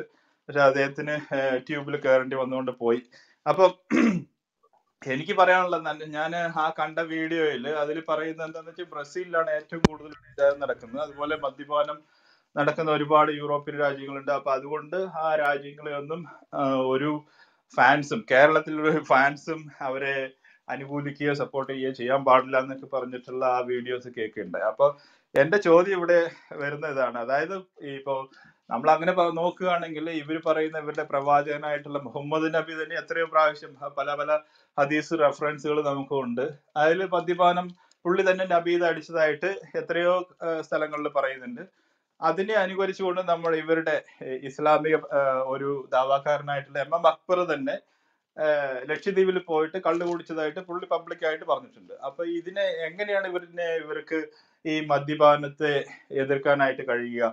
പിന്നെ അതുപോലെ വ്യഭിചാരത്തെ കുറിച്ച് ഇപ്പൊ എല്ലാവരും പറഞ്ഞു കഴിഞ്ഞു. കാരണം മുഹമ്മദ് ചെയ്ത പോലെയുള്ള വ്യഭിചാരം വേറൊരു പ്രവാചകനോ അല്ലെങ്കിൽ മറ്റൊരു സാധാരണക്കാരനായിട്ടുള്ള വ്യക്തി പോലും ചെയ്തിട്ടില്ല. അപ്പൊ അതിൽ നമുക്ക് മെസ്സിയെ പോലും കമ്പയർ ചെയ്യാൻ പറ്റില്ല. മെസ്സിയൊക്കെ എത്രയോ മുഹമ്മദിനെക്കാളും ഒക്കെ എത്രയോ മുൻപിൽ നിൽക്കുന്ന ഒരു വ്യക്തിയാണ്. പിന്നെ ആരെങ്കിലും ഉണ്ടെങ്കിൽ എനിക്കൊരു സംശയമുള്ളത്, അതുകൂടെ പറഞ്ഞ് ഞാൻ നിർത്തുകയാണ്. ഈ നേരത്തെ സംസാരിച്ചപ്പോൾ ആയുധ പരിശീലനത്തെ കുറിച്ച് പറഞ്ഞായിരുന്നു, ഈ അമ്പെയ്ത്ത് പോലുള്ള ആയുധ പരിശീലനങ്ങൾ. അപ്പൊ എന്റേക്ക് വന്നൊരു സംശയം ഇതാണ്, അതായത് ഈ ചില സമയത്ത് നമ്മൾ ന്യൂസിലൊക്കെ കേട്ടിട്ടുണ്ട്, ഈ മുസ്ലിം പള്ളികളിൽ നിന്ന് ആയുധങ്ങൾ കണ്ടെടുത്തു അല്ലെങ്കിൽ മാരകായുധങ്ങൾ പിടിക്കപ്പെട്ടു. അപ്പൊ എന്റെ ഒരു സംശയം വരുന്ന ഇതാണ്, ഇവര് നിസ്കാരത്തിന് പോയി അത് ചെയ്തതിന് ശേഷം അവിടെ ആയുധ പരിശീലനങ്ങൾ ചെയ്യുന്നുണ്ടോ? ഈ വാളും അമ്പും വില്ലും അതുപോലെയുള്ള കാര്യങ്ങൾ, ആയുധ പരിശീലനങ്ങൾ ഈ പള്ളിയുമായിട്ട് ബന്ധപ്പെട്ട് നടക്കുന്നതായിട്ട് നമുക്ക് എന്തെങ്കിലും അതിന്റെ എവിഡൻസ് അല്ലെങ്കിൽ റെഫറൻസ് ആയിട്ട് ആർക്കെങ്കിലും പറയാൻ പറ്റുമോ? അതൊരു ചോദ്യത്തോടുകൂടെ ഞാൻ നിർത്തുകയാണ്. Okay, thank you. അതിലുണ്ടല്ലോ, ഞാനൊരു കാര്യം പറയാം. നമ്മുടെ മാർട്ടിൻ ലൂയിസ് എന്ന് പറഞ്ഞ ഒരു ജിഹാദി ഇങ്ങനെ ഒരു കമന്റ് ഇടുന്നുണ്ട്. ഞാൻ പറയുന്നത് കേൾക്കുന്നുണ്ടോ? ഹലോ, പറയട്ടെ. സമീർ, ഒരു സെക്കൻഡ്, സമീറിലേക്ക് വരാം. കേൾക്കുന്നുണ്ടല്ലോ. ഈ മാർട്ടിൻ ലൂയിസ് എന്ന് പറഞ്ഞ ഒരു ജിഹാദി നമ്മുടെ കമന്റ് ബോക്സിൽ കമന്റ് ഇടുന്നുണ്ട്. അത് എന്നെ പറ്റിയാണ് പറഞ്ഞേക്കുന്നത്, എന്റെ ഭാര്യയും മകളെയൊക്കെ കുറിച്ചാണ് പറഞ്ഞേക്കുന്നത് പുള്ളി. അപ്പൊ ഈ പരിപാടി ഞങ്ങൾക്ക് ആർക്കും ഇല്ല മാർട്ടിനെ. ഒരു എന്തായാലും സ്വന്തം പേര് ഇടാൻ പറ്റാത്തതുകൊണ്ടാണല്ലോ ഇങ്ങനെ ഒരു ജിഹാദി ഈ പേരിട്ട് വന്നേക്കുന്നത്, ഒന്ന് തെറ്റിദ്ധരിപ്പിക്കാൻ വേണ്ടി. സ്വന്തം പേരും ഇതൊക്കെ വെളിപ്പെടുത്തി ഒന്ന് സംസാരിക്കേ, അതല്ലേ. പിന്നെ ജിഹാദികൾക്ക് അങ്ങനെ ചെയ്യേണ്ട കാര്യം ഇല്ലാത്തതുകൊണ്ട് കുഴപ്പമില്ല. ആ കാര്യം ചെയ്തേക്കുന്ന ഇവിടെ താങ്കൾ പറഞ്ഞ കാര്യം ചെയ്തേക്കുന്ന മുഹമ്മദാണ്. അത് ഖുറാനിൽ പറയുന്നുണ്ട്, സൂറ 41:50. അള്ളാഹു നിനക്ക് യുദ്ധത്തിൽ അധീനപ്പെടുത്തി തന്ന കൂട്ടത്തിൽ നിന്റെ വലത് കൈ ഉടമപ്പെടുത്തിയ സ്ത്രീകളെയും നിന്നോടൊപ്പം സ്വദേശം വിട്ടുപോകുന്നവരായ നിന്റെ പിതൃവ്യന്റെ പുത്രിമാർ, നിന്റെ പിതൃ സഹോദരിമാരുടെ പുത്രിമാർ, നിന്റെ അമ്മാവന്റെ പുത്രിമാർ, നിന്റെ മാതൃ സഹോദരിമാരുടെ പുത്രിമാർ എന്നിവരെയും അനുവദിച്ചിരിക്കുന്നു.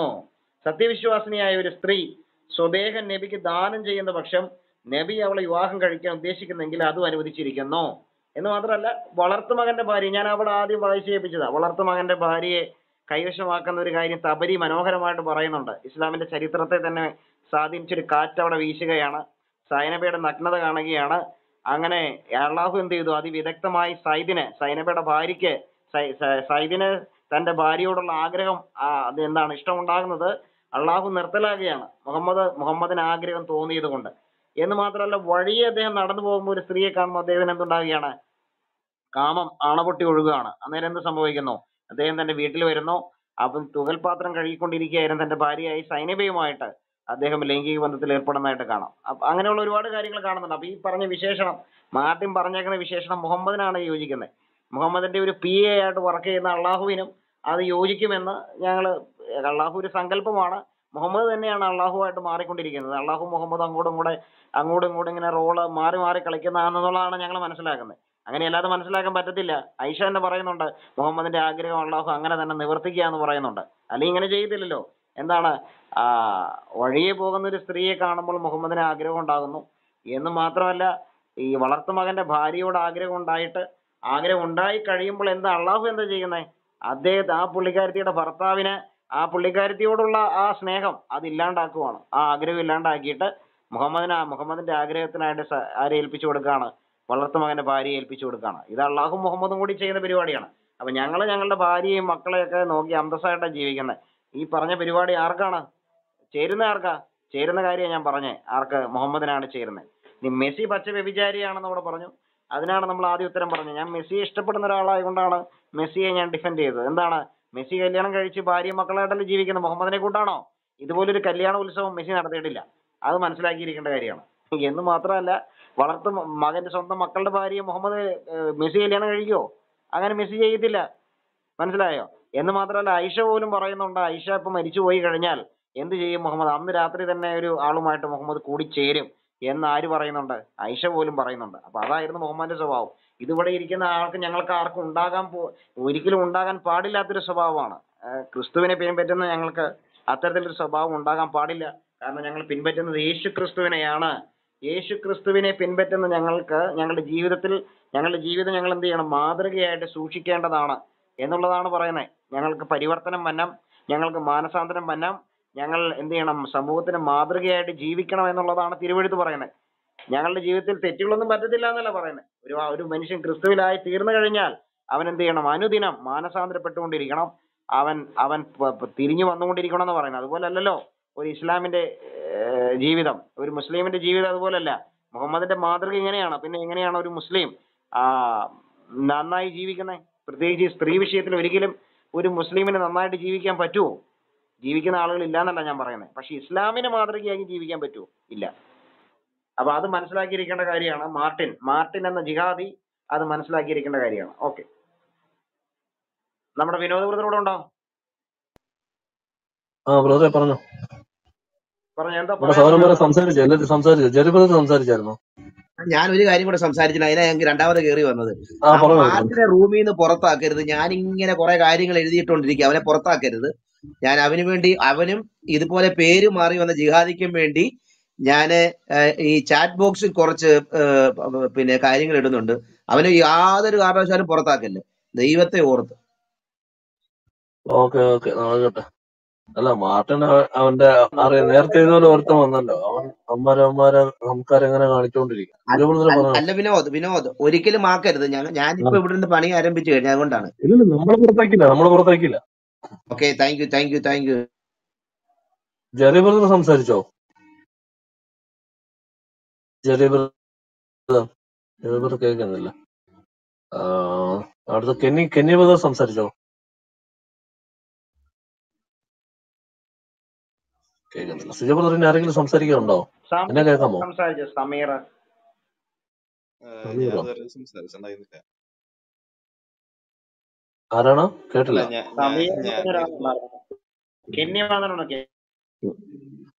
കെന്നി പറഞ്ഞോ. ഓക്കെ. ഞാൻ പറയാവുന്നത് വേറൊന്നല്ല. ഇപ്പം ഈ മെസ്സിയുടെ കാര്യം പറയുകയാണെങ്കിൽ, അല്ലെങ്കിൽ ക്രിസ്ത്യാനോ റൊണാൾഡോ, നെയ്മർ, ഇവരൊക്കെ എന്ന് പറഞ്ഞു കഴിഞ്ഞാൽ വെറും ഫുട്ബോൾ സ്റ്റാർസ് ആണ്. അവര് നല്ല രീതിയിൽ പ്രൊഫഷണലായിട്ട് ഫുട്ബോൾ കളിക്കുന്ന ആൾക്കാരാണ്. അല്ലാതെ മുഹമ്മദ് നബിയുടെ പോലെ എന്താ പറയാ ലോകാവസാനം വരെയുള്ള മനുഷ്യർക്ക് മാതൃകയാണെന്നൊന്നും അവരെ കുറിച്ച് അവര് പോലും അവകാശപ്പെട്ടിട്ടില്ല.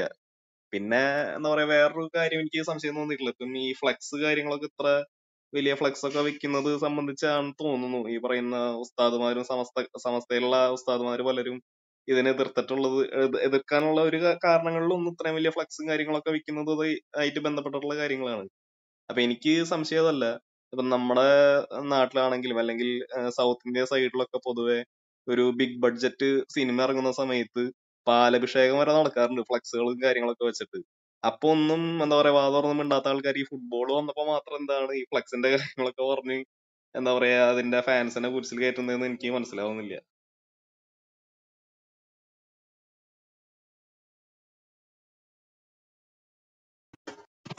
Okay Kenny brother. അല്ല, ഇവര് ഈ നാടനുകളെ മയക്കം കെട്ടിവെച്ച് മഹാസമ്മേളനങ്ങൾ നടത്തുന്നു, ഈ കട്ടൗട്ടുകൾക്ക് പകരം വലിയ വലിയ ഫ്ലക്സുകൾ വലിച്ചു കെട്ടുന്നു. അതിനേക്കാൾ ഏറ്റവും വലിയ കാര്യം നേരത്തെ ഇവിടെ ചാക്കോ പോസ്റ്റർ പറഞ്ഞു, ഏറ്റവും വലിയ താരാരാധനയുടെ പേരിൽ കൊലപാതകങ്ങളും ഒക്കെ നടക്കുന്നത് ഇവിടെയല്ലേ. ഇത് വേറെ ഒന്നുമല്ല ബ്രദറെ, 21-ാം നൂറ്റാണ്ടിൽ ഈ മനുഷ്യർ ജീവിക്കുന്നത് കണ്ടിട്ട് ഇവർക്ക് സഹിക്കുന്നില്ല. കാരണം ഇവരുടെ പ്രമാണങ്ങൾ ഇവിടെ ആപ്ലിക്കബിൾ ആക്കാൻ പറ്റുന്നില്ല. മനസ്സിലായോ? ഞാൻ നേരത്തെ ഒരു കാര്യം പറഞ്ഞു, അപ്പോഴത്തേക്ക് എന്റെ എന്തോ ടെക്നിക്കൽ എററായിട്ട് അത് കട്ടായി പോയി. ഇവർക്ക് ഈ ഫുട്ബോൾ കളി അല്ലെങ്കിൽ ആളുകൾ പാടുന്നു, ഡാൻസ് കളിക്കുന്നു, ഇതൊക്കെ ഭയങ്കര ഹറാമാണ്. ഞാൻ നേരത്തെ പറഞ്ഞില്ല, ഇവർക്ക് ഇഷ്ടപ്പെട്ട കളി എന്ന് പറഞ്ഞാൽ കാവറുകട തല വെട്ടുക, കൈവെട്ടുക, കഴുത്ത് വെട്ടുക, പിന്നെ അതിന്റെ കൂട്ടത്തിൽ ബോംബ് പൊട്ടിച്ച് കളിക്കുക, ഇത്തരത്തിൽ പിന്നെ കൊച്ചു കുഞ്ഞുങ്ങളെ പീഡിപ്പിക്കുക. ഇപ്പൊ ഈ കണ്ടില്ല, ഈ പുരുഷന്റെ തൊടഭാഗം ഹറാമാണ്. പക്ഷെ ഈ മദ്രസയിൽ നടക്കുന്ന ദിവസം തോറും നടക്കുന്ന പീഡനങ്ങൾ, ഇവരുടെ ഏറ്റവും വലിയ വേറൊരു കളിയുണ്ട്. നമ്മുടെ ആരാണ് ടീച്ചർ, ആരാണ് നമ്മുടെ ഏറ്റവും പേര് മിസ്സായി പോയി, ജാമതി ടീച്ചർ ഇവരുടെ ഏറ്റവും വലിയൊരു കളിയെ കുറിച്ച് പറഞ്ഞിട്ടുണ്ട്. അതാണ് മയ്യത്തും ഖബറും. അത് കേട്ടിട്ടുള്ളവർക്ക് അറിയാം, ഇല്ലെങ്കിൽ ജാമതി ടീച്ചറിന്റെ യൂട്യൂബിൽ വീഡിയോ കേട്ടാൽ നിങ്ങൾക്ക് അത് കുറച്ചുകൂടി ക്ലിയർ ആയിട്ട് മനസ്സിലാവും. ഉസ്താദുമാർക്ക് ഏറ്റവും ഇഷ്ടപ്പെട്ട കളിയാണ് ഈ മയ്യത്തും ഖബറും കളി. കേട്ടിട്ടില്ലാത്തവര് യൂട്യൂബിൽ പോവുക. ഈ മയ്യത്തും ഖബറും കളിക്കുമ്പോ ഈ ഉസ്താദിന്റെ തുട കാണത്തില്ല എന്നാണ് എന്റെ ഒരു സംശയം. ഈ ഫുട്ബോൾ മൈതാനത്തില് 10,000-കണക്കിന് ജനങ്ങളുടെ മുമ്പിൽ ഈ ജേഴ്സി ഇട്ടുകൊണ്ട് കളിക്കുന്നത് ഇവർക്ക് ഭയങ്കര ഹറാമാണ്. ഉസ്താദ് കരച്ചിലാണ്, ഹറാമാണ് എന്ന് കളിക്കുകയാണ്. പക്ഷെ ഈ മയ്യത്തും ഖബറും കളിക്കുമ്പോ ഈ കൊച്ചു പിള്ളേർ, എട്ടും മുട്ടും തിരിയാത്ത കൊച്ചു പിള്ളേരെ മദ്രസയിൽ ഇട്ട് ഇങ്ങനെ ഈ ആണും പെണ്ണും വ്യത്യാസമില്ലാതെ പീഡിപ്പിക്കുമ്പോ ഇതൊന്നും ഒരിക്കലും ഹറാമല്ലേ? ഇതിനെതിരെ ആരെങ്കിലും സംസാരിച്ചിട്ട് കേട്ടിട്ടുണ്ടോ? നമ്മുടെ ഈ ദിവസം തോറും ഫേസ്ബുക്കിൽ 1,44,000 ഒറ്റപ്പെട്ട സംഭവം എന്നുള്ള പേരില് ദിവസവും നടക്കുന്ന ഈ മദ്രസ പീഡനങ്ങൾക്കെതിരായിട്ട് ഇവരാരെങ്കിലും സംസാരിച്ച് കേട്ടിട്ടുണ്ടോ? ഈ പുറത്തു വരുന്നത് വളരെ ചെറിയ വാർത്തകളാണ്. എത്രയോ വാർത്തകൾ ഈ സമുദായത്തിനകത്ത് അപമാനം വരാതിരിക്കാൻ ഈ മൂടിപ്പെട്ടി വെക്കുകയാണ്. കാശ് കൊടുത്ത് ഒതുക്കി തീർക്കുന്നു, നാട്ടുകാർ ഇടപെട്ട് ഇടിയൊക്കെ കൊടുത്തും ഒതുക്കി തീർക്കുന്നു. ഇതിനെതിരെ ഏതെങ്കിലും ഉസ്താദുമാര് പരസ്യമായിട്ട് വന്ന് ഇവരെയൊക്കെ തള്ളിപ്പറയുകയോ? നമ്മളൊരു ഉസ്താദ് ഉണ്ടല്ലോ, ഉസ്താദ് പോലും ഇപ്പോ ഈ സംസ്കാരത്തെ കുറിച്ചൊക്കെ വളരെ വാചാലമായിട്ട് സംസാരിക്കുന്നു. ഈ ഉസ്താദിനെ കുറിച്ച് ഏതെങ്കിലും മതപണ്ഡിതന്മാർ അപലപിച്ചോ? ആരെങ്കിലും അതിനെതിരെ സംസാരിച്ചോ? നിങ്ങൾ ആരെങ്കിലും ഇന്നോവയിൽ കയറെന്ന് പറഞ്ഞോ? അപ്പൊ ഇവരുടെ, ഞാൻ പറഞ്ഞല്ലോ, ഇവരുടെ പ്രമാണം ആപ്ലിക്കബിൾ ആവുന്നത് 6-ാം നൂറ്റാണ്ടിലാണ്. അപ്പൊ ഇവർക്കിത് കണ്ടിട്ട് സഹിക്കുന്നില്ല. സ്ത്രീകൾ റോഡിൽ പാട്ട് പാടുന്നു, റോഡിൽ നൃത്തം ചെയ്യുന്നു, അവര് ഈ പുരുഷന്മാരുടെ തൊടഭാഗം കാണാനാണ് പോയിരിക്കുന്നത് എന്നൊക്കെ ചിന്തിക്കുന്നു. ഇവരിങ്ങനെ ഞാൻ നേരത്തെ പറഞ്ഞല്ലോ, ഇവർക്ക് ഇഷ്ടം തലവെട്ടുക, ബോംബ് പൊട്ടിക്കുക, അതിന് ഞാൻ നേരത്തെ പറഞ്ഞപ്പോ കേൾക്കാത്തവർക്ക് വേണ്ടി പറയുകയാണ്. നിങ്ങൾ കണ്ടിട്ടുണ്ടായിരിക്കും, താലിബാനില് അഫ്ഗാനില് മനുഷ്യന്റെ തല വെട്ടി ആ ചോര ഒലിപ്പിക്കുന്ന തല കൊണ്ട് ഫുട്ബോൾ കളിക്കുന്ന ഒരു വീഡിയോ. നിങ്ങൾ എത്ര പേരെങ്കിലും അത് കണ്ടിട്ടുണ്ടോ എന്ന് എനിക്ക് അറിയത്തില്ല. ഞാൻ കണ്ടിട്ടുണ്ട്. യൂട്യൂബിലെ വീഡിയോ ഇപ്പൊ റിമൂവ് ചെയ്തിട്ടുണ്ട്. മനുഷ്യന്റെ പച്ച രക്തം ഒലിക്കുന്ന ആ തല കൊണ്ട് ഫുട്ബോൾ കളിക്കുന്ന തീവ്രവാദികൾ. അപ്പൊ ഇതൊന്നും എനിക്ക് ഹറാമല്ല. അപ്പൊ ഞാൻ പറഞ്ഞല്ലോ, 21-ാം നൂറ്റാണ്ടിൽ നിന്ന് മനുഷ്യന്റെ തലച്ചോറിനെയും അവന്റെ സംസ്കാരത്തെയും 6-ാം നൂറ്റാണ്ടിലേക്ക് കൊണ്ടുപോകാൻ ശ്രമിക്കുന്ന വൈകൃതമായ ചില ശബ്ദങ്ങളാണ് ഈ ഉസ്താദുമാരിലൂടെ നമ്മൾ ഇന്ന് കേട്ടുകൊണ്ടിരിക്കുന്നത്. ഞാൻ ആദ്യം തുടക്കത്തിൽ വിഷയാവതരണത്തിൽ ഞാൻ പറഞ്ഞൊരു കാര്യമുണ്ട്. കഴിഞ്ഞ കാലങ്ങളിൽ അധികമായിട്ടൊന്നും ഇവർ ഇങ്ങനെയുള്ള വിഷയങ്ങൾ ഇടപെടത്തില്ലായിരുന്നു. പക്ഷെ ഇപ്പോ ഇന്ത്യ അല്ലെങ്കിൽ ഭാരതം, കേരളം അവരുടെ സ്വന്തമായി തീർന്നു എന്നുള്ള ആ ഒരു മുൻവിധിയോടെയാണ് ഇവിടെ ഞങ്ങൾ പറയുന്നത് കേട്ടാ മതി, മര്യാദയ്ക്ക് ജീവിച്ചോ, മര്യാദയ്ക്ക് ജീവിച്ചാ ഇല്ലെങ്കിൽ കാലന്മാര് വരുന്നുണ്ട്, അരിയും മലരും ഒക്കെ വാങ്ങിച്ചു വെച്ചോ എന്നുള്ളതാണ് വാണി. അപ്പോ ഞങ്ങളിവിടെ എല്ലാത്തിനും ഇടപെടും. ഞങ്ങൾ പറയുന്നത് പോലെ കേട്ട് ജീവിച്ചാൽ നിങ്ങൾക്ക് ജീവിക്കാം എന്നുള്ള ഒരു നിലയിലേക്ക് എത്തിക്കൊണ്ടിരിക്കുന്നു. നമ്മൾ ജിബോ ബ്രദർ വന്നിട്ടുണ്ടല്ലോ. ജിബോ ബ്രദർ, ഫുട്ബോൾ കളിയെ കുറിച്ച് എന്താണ് പറയാനുള്ളത്? ജിബോ ബ്രദർ കേൾക്കുന്നുണ്ടോ? കേൾക്കുന്നുണ്ട്. ഞാൻ പറഞ്ഞോ ബ്രദർ. ഫുട്ബോളിന്റെ വലിയൊരു ഫാൻ അല്ല, എങ്കിലും ആൾക്കാർ പറയുന്ന കാര്യങ്ങളൊക്കെ കേൾക്കാറുണ്ട്.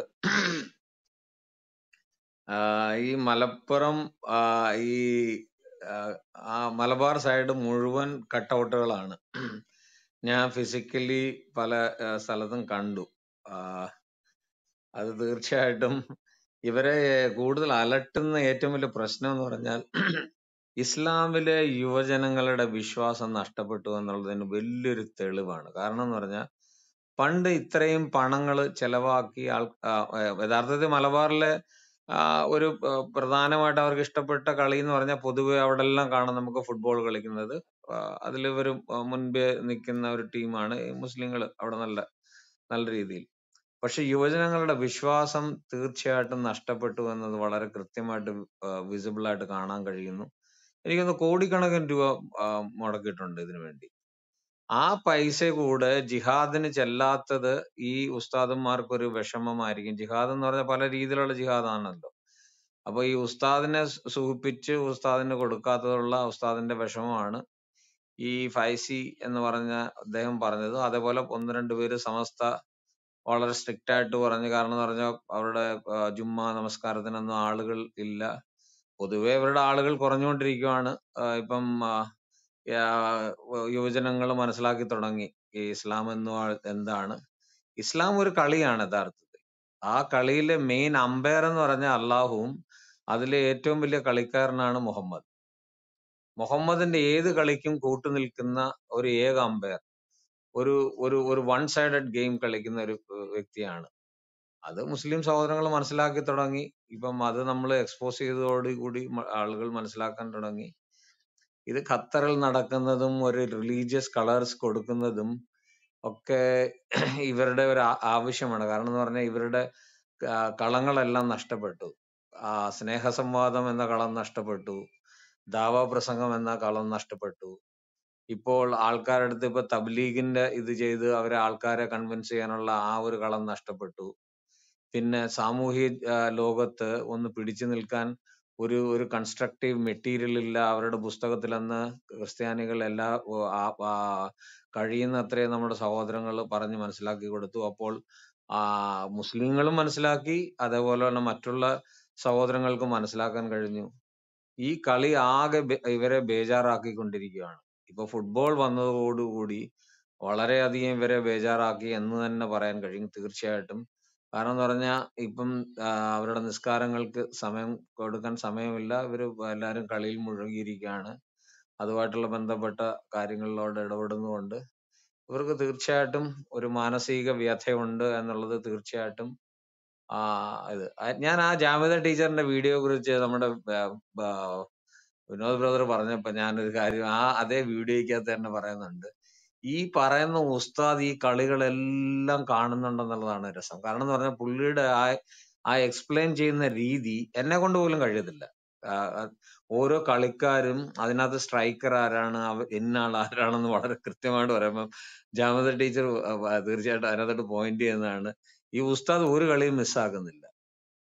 എന്തൊരു സത്യം, അത് മാത്രമല്ല ബാറോസ് ബ്രദറെ, ഈ ചില ഉസ്താദുമാര് ചില ടീമിന്റെ ഫാനും കൂടെയാണ്. അതുകൊണ്ടാണ് എതിർ ടീമുകളെ തെറി വിളിക്കുന്നത്. മനസ്സിലായില്ലയോ? അപ്പൊ ഫൈറ്റി ഉസ്താദ് ആരുടെ ഫാനായിരിക്കും? അപ്പൊ അതൊക്കെ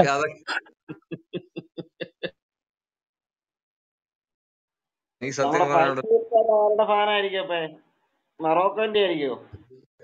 ആയിരിക്കാൻ ചാൻസ് ഉണ്ട്. മൊറോക്കോയുടെയോ നീ ഖത്തറിന്റെ ടീമുണ്ടോ അതിന്റെ ഫാനായിരിക്കാൻ ചാൻസ് ഉണ്ട്. കാരണം എന്ന് പറഞ്ഞാൽ ഇത് ഒരു വല്ലാത്ത രീതിയിലുള്ള ഈ ഒരു സിറ്റുവേഷനിലേക്ക് എത്തിച്ചെന്നുള്ളതാണ് ഇവര്. ഇത് എന്തുവാന്നേലും ഈ കഴിഞ്ഞ ഇവര് ആക്ഷേപപാത്രമാകുന്ന എല്ലാ ഫീൽഡിലും. കഴിഞ്ഞ ദിവസം സൗദി ജയിച്ചപ്പോൾ പറഞ്ഞതാണ്. എന്തുകൊണ്ട് സൗദി ജയിച്ചെന്ന് അറിയാമോ? അവര് നിസ്കരിക്കുന്നോണ്ടാണ് സൗദി ജയിച്ചത്. അടുത്ത് വേറൊരു മെസ്സി ഒരു ഗോൾ അടിക്കാൻ പറ്റാതെ കമന്ന് തറയിൽ വീണപ്പോ പറയണേ, കണ്ടോ കണ്ടോ മെസ്സി നിസ്കരിച്ചത് കണ്ടോ? ഇങ്ങനെയും പറയുന്ന ടീമുകളുണ്ട്. അതായത് കോമഡി എന്ന് പറയുന്നത്. എന്തായാലും ഈ പറഞ്ഞ ഉസ്താദുമാരും അനുയായികളും ഒക്കെ ഇപ്പൊ പോയിരുന്ന് കളി കാണാൻ തുടങ്ങിയിട്ടുണ്ടെന്നുള്ളതാണ് മറ്റൊരു സത്യം. ഉസ്താദുമാർ അവർക്ക് ഇഷ്ടപ്പെട്ട കളിയുമായിട്ട് മുമ്പോട്ട് പോകുന്നു, അണികൾ അവർക്ക് ഇഷ്ടപ്പെട്ട കളിയുമായിട്ട് മുമ്പോട്ട് പോകുന്നു. എന്തായാലും കളിയിൽ കേമൻ മുഹമ്മദ് തന്നെ എന്നുള്ളതിന് യാതൊരു സംശയമില്ല. എന്തായാലും ഈ പുറകോട്ടടിക്കുന്ന 6-ാം നൂറ്റാണ്ടിലെ നമ്മളെ പുറകോട്ടടിക്കുന്ന ഈ സാമൂഹിക ഉന്നമന നിരോധത്തിലേക്ക് കുതിക്കുന്ന മനുഷ്യവർഗം എന്തായാലും ഇതിനെതിരെ പുറംതിരിഞ്ഞ് നിൽക്കുന്നു എന്നുള്ളതിന് സംശയമില്ല. ഇറാനിലൊക്കെ കാണുന്ന കാഴ്ച കണ്ടില്ലേ?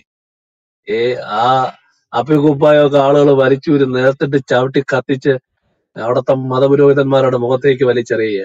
അവിടെ എത്രയോ ആൾക്കാർ അവിടെ മരിക്കേണ്ടി വന്നിട്ട് പോലും ഈ ചാക്കിട്ടിനകത്ത് ഒരു കേരളത്തിൽ നിന്നുള്ളൊരു ധീരമായിട്ടുള്ള നിലപാട് അവരെടുക്കാൻ തുടങ്ങിയിട്ടുണ്ട്. തീർച്ചയായിട്ടും ഇറാൻ വിളിച്ചു പറയുന്ന വേറൊരു 15,000 പേരെ അവിടുത്തെ പാർലമെന്റിൽ എക്സിക്യൂട്ട് ചെയ്യാൻ പറഞ്ഞിട്ടും അവര് പിന്നോട്ടല്ല. അപ്പം ഇവര് മനസ്സിലാക്കേണ്ട ഒരു കാര്യം എന്ന് പറഞ്ഞാൽ, കുറച്ചു പേരുടെ ജീവൻ എടുത്തു കഴിഞ്ഞാലും ആൾക്കാര് ഭയക്കത്തില്ല എന്നുള്ള ഒരു വലിയൊരു മെസ്സേജ് ഈ ഖൊമേനി റെജീമിനും മറ്റുള്ള ഇസ്ലാമിക ലോകത്തിനും കൊടുത്തിരിക്കുന്നു. അതിനോടനുബന്ധിച്ചാണ് കോഴിക്കോട്ട് ഈ ഹിജാബ് കത്തിച്ചത്. പക്ഷെ അത് ന്യൂസുകളൊക്കെ അത് ഇവര് ഒതുക്കി തീർത്തു. പക്ഷെ എന്തുമാത്രം ഇവർ ഒതുക്കാൻ ശ്രമിക്കുന്നു അത്രമാത്രം ഇവർ expose ആകുകയാണ്. So we can have a lot of changes. അത് വളരെയധികം ഒരു ചേഞ്ചസ് ഇനിയും വരുന്ന നാളുകൾ കാണാം. തീർച്ചയായിട്ടും ഇവരുടെ മതത്തിന്റെ ഈ കുത്തിയൊഴുക്ക്, ഈ ഒരു ഇറോഷൻ വളരെ ഭയങ്കരമായിട്ട് ലോകമെമ്പാടും നടന്നുകൊണ്ടിരിക്കുകയാണ്. അത് നമ്മുടെ ക്രിസ്ത്യൻ അപ്പോളജറ്റിക്സിന്റെ ലോകമെമ്പാടുമുള്ള, കേരളത്തിലെ ആണെങ്കിലും ലോകമെമ്പാടുമുള്ള സഹോദരങ്ങളുടെ ഓരോ പ്രവർത്തനങ്ങളും അതിന്റെ റിസൾട്ടിന്റെ നാളുകളാണ്. അത് തീർച്ചയായിട്ടും അത് സംഭവിച്ചുകൊണ്ടേയിരിക്കുന്നു. ഇനിയും അതിന്റെ നമ്പേഴ്സ് വളരെയധികം ഡ്രാസ്റ്റിക്കലി അത് കൂടും. ഇത് ഇവിടെ വളരെയധികം വേദനിപ്പിക്കുന്ന ഒരു വിഷയമാണ്. വളരെയധികം. ഇനി എത്ര മുസ്ലിങ്ങൾ ഇവിടെ വന്ന് എത്ര മെഴുകിയാലും ഒരു രക്ഷയില്ല. ഒരു കാര്യമേ, ഈ ബെൽജിയത്തിന്റെ കാര്യം നമ്മുടെ നിസു പറഞ്ഞായിരുന്നല്ലോ, ഞാനത് പറഞ്ഞ അതിൽ വിട്ടുപോയി.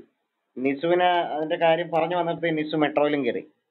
ഈ ബെൽജിയത്തില് കലാപം ഉണ്ടായെന്ന് പറയാനില്ല. അതിൽ വേറൊരു സംഭവം എന്താന്ന് പറഞ്ഞാൽ, മെറോക്കയിൽ നിന്ന് ഒരുപാട് ആളുകള് ബെൽജിയത്തിലേക്ക് കുടിയേറിയിട്ടുണ്ട്. നമുക്കറിയാലോ, എല്ലാ സ്ഥലങ്ങളിലേക്കും യൂറോപ്യൻ രാജ്യങ്ങളിലേക്കാണ് ഇവർ കൂടുതൽ കുടിയേറുന്നതെന്നുള്ളത് നമുക്കറിയാം. അല്ലാതെ സൗദിയോ ഖത്തറോ ഒന്നും അല്ല ഇവരുടെ ലക്ഷ്യം. അറേബ്യൻ രാജ്യങ്ങളിൽ നിന്ന്, അറേബ്യൻ രാജ്യങ്ങളിലേക്ക് മുല്ലപ്പൂ വിപ്ലവമൊക്കെ ഉണ്ടായ കാര്യം നമുക്കറിയാം. ആഫ്രിക്കൻ ഇസ്ലാമിക രാജ്യങ്ങളിലൊക്കെ, അതുപോലെ യമനില്, ഈജിപ്തില്, ഇങ്ങനെയുള്ള രാജ്യങ്ങളൊക്കെ ഉണ്ടായ കാര്യമൊക്കെ നമുക്കറിയാം. വലിയ കലാപങ്ങൾ ഉണ്ടായിട്ടുണ്ട്. ഈ വലിയ കലാപങ്ങൾ ഉണ്ടായപ്പോഴും അതുപോലെ തന്നെ അവിടെ ഭരണാധികാരികൾക്കെതിരെ പ്രക്ഷോഭങ്ങൾ ഉണ്ടാകുമ്പോഴൊക്കെ ഇവർ കുടിയേറുന്ന ആരാണത് ഇടയ്ക്ക് അഭിയാണോ? അഭിയൊന്നും മിണ്ടാതിരിക്കും. കംപ്ലീറ്റ് ചെയ്യണ്ട. ഒരു മാന്യം, ഒരു മര്യാദക്ക് വേണ്ടേ ഒരു പാനലിരിക്കുമ്പോ ഒരാൾ സംസാരിച്ചുകൊണ്ട്. ഓക്കെ ഇടയ്ക്ക് കയറല്ലേ, എല്ലാവർക്കും സംസാരിക്കാനുള്ള അവസരമുണ്ട്. നമ്മളെല്ലാവരും ഇവിടെ വന്ന് സംസാരിച്ചിട്ടല്ലേ പോണെ. അപ്പം ഞാൻ പറഞ്ഞു വന്നതെന്നാന്ന് പറഞ്ഞാൽ, എല്ലാ സ്ഥലങ്ങളിലേക്കും കുടിയേറിയിട്ടുണ്ട്. ഇസ്ലാമിക രാജ്യങ്ങളിൽ നിന്നുള്ള ആളുകൾ കൂടുതൽ കുടിയേറുന്നത് ഇസ്ലാമിക രാഷ്ട്രങ്ങളിലേക്ക് അല്ല എന്നുള്ളത് നമുക്കറിയാം. ഇപ്പം ഇത് നമ്മുടെ ജർമ്മനിയിലോട്ടും അതുപോലെ തന്നെ അമേരിക്കയിലോട്ടും യൂറോപ്യൻ രാജ്യങ്ങളിലേക്കും ഒക്കെയാണ് കുടിയേറുന്നത്. അപ്പൊ ഈ ബെൽജിയത്തിലേക്ക് ഈ മൊറോക്കയിലുള്ള ഒരുപാട് ആളുകൾ ജോലിക്ക് വേണ്ടി അങ്ങോട്ട് കുടിയേറിയിട്ടുണ്ട്. ഇവര് പലരും ജിഹാദികളാണ്. എല്ലാ സ്ഥലങ്ങളിലും ജിഹാദികളും കുടിയേറിയിട്ടുണ്ടെന്നുള്ളത് നമുക്കറിയാം. എല്ലാവരും ജിഹാദികളാണെന്ന് ഞാൻ പറയുന്നില്ല. എന്നാൽ കുടിയേറി കഴിയുമ്പോൾ പലരുടെയും മട്ടും ഭാവവും ഒക്കെ മാറുന്നുണ്ട്, കൂടുതൽ പേരുടെയും മാറുന്നുണ്ട്. എന്നാൽ എല്ലാവരും അങ്ങനെയാണെന്ന് ഞാൻ പറയുന്നില്ല, അടച്ചാക്ഷേപിക്കുന്നില്ല. പക്ഷെ ഇവിടെ ഇങ്ങനെ ഒരു പ്രശ്നം ഇവിടെ നടന്നു. ഈ ബെൽജിയം തോറ്റു കഴിഞ്ഞപ്പോ അവിടേക്ക് കുടിയേറിയേക്കുന്ന ആളുകൾ, അവരെ ജിഹാദികൾ എന്ന് വിളിക്കാമോ എന്ന് എനിക്കറിയത്തില്ല, എന്ത് ചെയ്തു? വലിയ അവരെ ബെൽജിയംകാരെ പ്രൊവോക്ക് ചെയ്യുന്ന തരത്തിൽ അവരെന്ത് ചെയ്തു? അവിടെ ആഘോഷിച്ചു. അല്ലാതെ അവിടെ ക്രിസ്ത്യാനിറ്റി ഇസ്ലാമും തമ്മിലുണ്ടായ പ്രശ്നമല്ല. ബെൽജിയംകാരെ പ്രൊവോക്ക് ചെയ്യുന്ന തരത്തിൽ. ബെൽജിയം തോറ്റല്ലോ, 2-0 കണ്ട മൊറോക്കോയുടെ തോറ്റെ. മൊറോക്കോയാണെങ്കിൽ 98 വേൾഡ് കപ്പ് കളിച്ചതിന് ശേഷം ഇപ്പോഴാണ് കളിക്കുന്നത്. ബെൽജിയത്തിന്റെ ഗോൾഡൻ ജനറേഷൻ എന്നാണ് ഈ ഇപ്പോഴത്തെ ഫുട്ബോൾ ടീമിനെ പറയുന്നത്. അപ്പം അങ്ങനെയുള്ള ബെൽജിയത്തെ വളരെ പ്രതീക്ഷയോടെയാണ് അവർ ലോകകപ്പിന് വന്നത്. 2-0 തോറ്റു കഴിഞ്ഞപ്പോൾ ബെൽജിയത്തിൽ കുടിയേറിയിരിക്കുന്ന മൊറോക്കക്കാര് അവരെ പ്രൊവോക്ക് ചെയ്യുന്ന രീതിയിൽ, കളിയാക്കുന്ന രീതിയിൽ എന്ത് ചെയ്തു? അവരെ ആഘോഷിച്ചു. അതാണ് ബെൽജിയംകാര് തിരിച്ച് പ്രതികരിക്കാൻ ഇടയാക്കിയത് എന്നുള്ള വാർത്തകൾ പുറത്തു വരുന്നുണ്ട്. അല്ലാതെ ക്രിസ്ത്യാനിറ്റി ഇസ്ലാമും തമ്മിലുള്ള വിഷയമല്ല അവിടെ എന്നുള്ളത് മനസ്സിലാക്കണം. നിസുവിനോട് അത് പറയാൻ വേണ്ടി ഞാൻ ഇരുന്നു. അപ്പൊ നിസു അപ്പത്തേക്ക് ഓടി മെട്രോ കയറി. സിജോ ബ്രദറെ, ഞാൻ ഒരു കാര്യം പറയട്ടെ. മാർട്ടിൻ എന്ന് പറഞ്ഞ ഒരു മദ്രസയിലെ മരമണ്ടൻ ഒരു കാര്യം പറഞ്ഞ്, ലോകത്തെ എല്ലാ മതങ്ങളും കൂടുന്നു, പക്ഷേ ക്രിസ്ത്യാനികൾ മാത്രം ഇല്ലാതായി പോകുന്നു. അതിന്റെ കാരണം ഇവരുടെ വൃത്തികെട്ട സ്വഭാവം കൊണ്ടാണ്. മാർട്ടിൻ, ഞാനൊരു കാര്യം പറഞ്ഞുതരാം. ലോകത്തെ 8 ബില്യൺ പീപ്പിൾസ് ഉണ്ട്. അതിലെ ഫസ്റ്റ് നമ്പേഴ്സ് വരുന്ന ക്രിസ്ത്യൻ ആണ്, സെക്കൻഡ് മുസ്ലിംസ്, അത് കഴിഞ്ഞ് ബുദ്ധമതവും, പിന്നെ ഹിന്ദുമതവും, പിന്നെ ബാക്കിയുള്ള ചെറിയ മതങ്ങളും. ഇന്ന് ലോകത്ത് മതം വിട്ടുപോകുന്ന ഏറ്റവും ഇതേപോലെ ചരിത്രത്തിൽ മതം വിട്ടുപോയി കാണത്തില്ല. അതേപോലെ മതം വിടുന്ന ഈ ഒരു സ്പെഷ്യലി ലാസ്റ്റ് ഒരു 10 ഇയേഴ്സിനകത്ത്, ഏകദേശം 2 വർഷം മുമ്പ് ഉള്ള ഒരു ഗാലപ്പ് ഒരു പോൾ നടന്നതിനകത്ത് 45% മുതൽ 50% ഇറാനിയൻസ് ദേ ലെഫ്റ്റ് റിലീജിയൻ. 16% ആയിരുന്നു സൗദിയിൽ, അത് 28% ആയി. ഓക്കെ, ഈ കേരളത്തിൽ തന്നെ registered ex Muslims 3.7 lakh 3.8 lakh ആണ് രജിസ്റ്റേർഡ്. ഓക്കെ, നോർത്ത് ഇന്ത്യയിൽ ഈ സാഹിൽ എന്ന് പറഞ്ഞ ആള് വെളിയിൽ വന്നതിന് ശേഷം നോർത്ത് ഇന്ത്യയില് ലക്ഷക്കണക്കിന് ആൾക്കാർ മതം വിടുന്നു. ഓക്കെ, അത് കഴിഞ്ഞ് ഇസ്ലാമിൽ ഏറ്റവും കൂടുതൽ ഇത് ഉണ്ടാകുന്ന പാകിസ്ഥാനില് ഇന്ന് സീക്രട്ട് ആയിട്ട് ഏറ്റവും കൂടുതൽ എക്സ് മുസ്ലിംസ് ഉള്ള സ്ഥലങ്ങളാണ് മതം വിടുന്നത്. ക്രിസ്ത്യാനി സംബന്ധിച്ച് നമ്പർ ഇത് വിടുന്നുണ്ടായിരിക്കും. യൂറോപ്പിൽ ആൾക്കാർ വിട്ടിട്ടുണ്ട്, അതിന്റെയും ഡേറ്റ കൊടുത്തിട്ടുണ്ട്. 72.1% the combined Christian still in Europe. 17.1% agnostic and atheist. 2.1% ആണ് മുസ്ലിംസ്. 2.1%. അറിയാമല്ലോ മാത്തമാറ്റിക്സ്. അതേപോലെ തന്നെ ചൈന എന്ന് പറഞ്ഞത് 2050 ആവുമ്പോഴത്തേക്ക് ലോകത്തിലെ ഏറ്റവും കൂടുതൽ ക്രിസ്ത്യൻസ് ഉള്ള രാജ്യമായിട്ട് മാറും. അതേപോലെ ഇസ്ലാമിക് കൺട്രിയിൽ ഏറ്റവും കൂടുതൽ സീക്രട്സ് അണ്ടർഗ്രൗണ്ട് ചേർച്ച് ഉള്ള സ്ഥലമാണ് ഇറാൻ. ഞങ്ങൾക്ക് സന്തോഷിക്കാൻ വകുപ്പുകൾ ഒത്തിരി ഉണ്ട് മാർട്ടിൻ. പോയി വല്ലതൊക്കെ പഠിക്കണം. ഈ മദ്രസയിലെ ഈ വിഡ്ഢികളുടെ ക്ലാസ് കൊണ്ട് ഒന്നും നേടാൻ കഴിയത്തില്ല. നിങ്ങൾ കേരളത്തിലെ കാര്യം മാത്രം നോക്കുന്നത്. 3.5 lakh രജിസ്റ്റേർഡ് എക്സ് മുസ്ലിംസ് ഉണ്ട്. അതുകൊണ്ട് അതൊക്കെ ഒന്ന് പോയി പഠിക്കുകയോ മനസ്സിലാക്കുക. അല്ലാതെ മദ്രസയിലെ വിട്ടിത്തര ഇവിടെ വിളമ്പാൻ നിൽക്കല്ലേ. ഓക്കെ, താങ്ക് സിജോ ബ്രദറെ, നമുക്ക് ഇനി ആരാ നടന്നു സംസാരിക്കാനുള്ള? ബോധം സംസാരിക്കാൻ സംസാരിച്ചു. ആരെങ്കിലും ബോബനുള്ള നിസു ബ്രദർ, സംസാരിക്കണം. ഒരു മിനിറ്റ്, ഞാനൊരു കാര്യം ഒന്ന് പറഞ്ഞോട്ടെ. പറഞ്ഞു. കേൾക്കുന്നുണ്ട്? ഓക്കെ. ഇപ്പം നിസു ഇവിടെ വന്നിട്ട് പറഞ്ഞായിരുന്നല്ലോ, മറ്റേ ബെൽജിയത്തിൽ നടന്നിട്ടുള്ള ഒരു ഇഷ്യൂവിനെ സംബന്ധിച്ച് നിസു പറഞ്ഞായിരുന്നല്ലോ. അപ്പം അതുപോലെയുള്ള സംഭവങ്ങള് പലതവണ പല സ്ഥലത്ത് ഉണ്ടായിട്ടുണ്ട്. ഇപ്പം ഉദാഹരണം പറയാന്നുണ്ടെങ്കിൽ ക്രിക്കറ്റ് വേൾഡ് കപ്പ് 2007 നടക്കുന്ന സമയത്ത് ഇന്ത്യ ആ ഒരു വേൾഡ് കപ്പിൽ വളരെ ദയനീയമായിട്ട് പരാജയപ്പെട്ടു. അപ്പൊ അന്ന് ഇന്ത്യൻ ക്യാപ്റ്റൻ ആയിരുന്ന MS ധോണിയുടെ വീടിന്റെ നേർക്ക് കല്ലേറൊക്കെ ഉണ്ടായിട്ടുണ്ട്.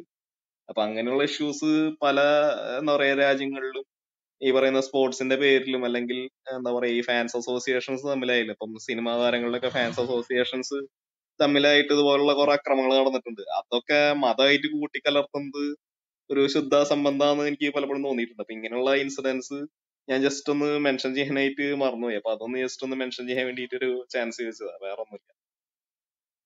Okay brother. ബോബൻ ഉണ്ടോ? നമസ്കാരം, ബോബനുണ്ട്. പറഞ്ഞോ. ഞാൻ ഈ കഴിഞ്ഞ ദിവസങ്ങളിൽ ഈ വന്ന ചർച്ചകൾ ഇങ്ങനെ വെറുതെ കൗതുകകരമായിട്ട് തന്നെ ഒട്ടും ഗൗരവത്തിലെടുക്കാതെ തന്നെ സൂക്ഷിച്ചുകൊണ്ട് ശ്രദ്ധിച്ചുകൊണ്ടിരിക്കണായിരുന്നേ. കാരണം 40,000 വർഷം പാരമ്പര്യമുള്ള സംഗീതത്തെ നിരോധിച്ച ടീമാണ് ഈ 1400 കൊല്ലം പഴക്കമുള്ള മുസ്ലിങ്ങൾ. അന്ന് അതേ തുടർന്ന് ആ സമുദായത്തിൽ നിന്ന് തന്നെ അവർക്കെതിരെ ഉണ്ടായിരുന്ന പ്രതിഷേധങ്ങളും അല്ലെങ്കിൽ കളിയാക്കലുകളും പരിഹാസങ്ങളും പ്രകടനങ്ങളെല്ലാത്തിനും ശേഷം ഇന്നിപ്പോ ഉണ്ടായിരുന്ന ഒരു പുതിയ ഒരു സംഭവമാണ് ഈ ഫുട്ബോളിനെതിരെയുള്ള അവരുടെ പല പ്രഭാഷണങ്ങളും കേട്ടു. അപ്പൊ ഈ ഇസ്ലാമിക രാജ്യത്ത് നടക്കുന്ന, അതായത് ഒരു ഖത്തറിൽ നടക്കുന്ന ഒരു ഫുട്ബോൾ, അതിനകത്ത് മുസ്ലിം രാജ്യങ്ങളായ ഏറ്റവും പ്രമുഖ മുസ്ലിം രാജ്യങ്ങളിലൊന്നായ സൗദി അടക്കമുള്ള ആളുകൾ പങ്കെടുക്കുന്നു. ആ സാഹചര്യത്തിലും കേരളത്തിലെ മുസ്ലിങ്ങളുടെ ഇടയിൽ ഫുട്ബോളിനെതിരെ ഒരു പ്രബോധനം, അവരുടെ ഭാഷയിൽ പറഞ്ഞൊരു പ്രബോധനമുള്ള അത് നടത്തുന്നതിന്റെ കാരണം ഞാൻ മനസ്സിലാക്കിയത്, ഇന്നിപ്പോ ഇസ്ലാമിക പണ്ഡിതന്മാരെന്ന് സ്വയം അവകാശപ്പെട്ടു വരുന്ന ആൾക്കാരുടെ ചൊൽപ്പടിക്ക് നിൽക്കാൻ ആ സമുദായത്തിലെ ചെറുപ്പക്കാരായ ആളുകൾ സമ്മതിക്കുകയോ താല്പര്യമില്ലായ്മ പഠിപ്പിക്കുകയോ ചെയ്യുന്നുണ്ട്. അതുകൊണ്ടാണ് നിസ്കാരം മുടങ്ങുന്നത്. കാരണം ഈ ലോകകപ്പ് നടക്കുന്ന ഒരു സമയത്ത്, ഇന്നത്തെ ഖത്തർ ലോകകപ്പ് നടക്കുന്ന കളി നടക്കുന്ന ഒരു നേരത്തും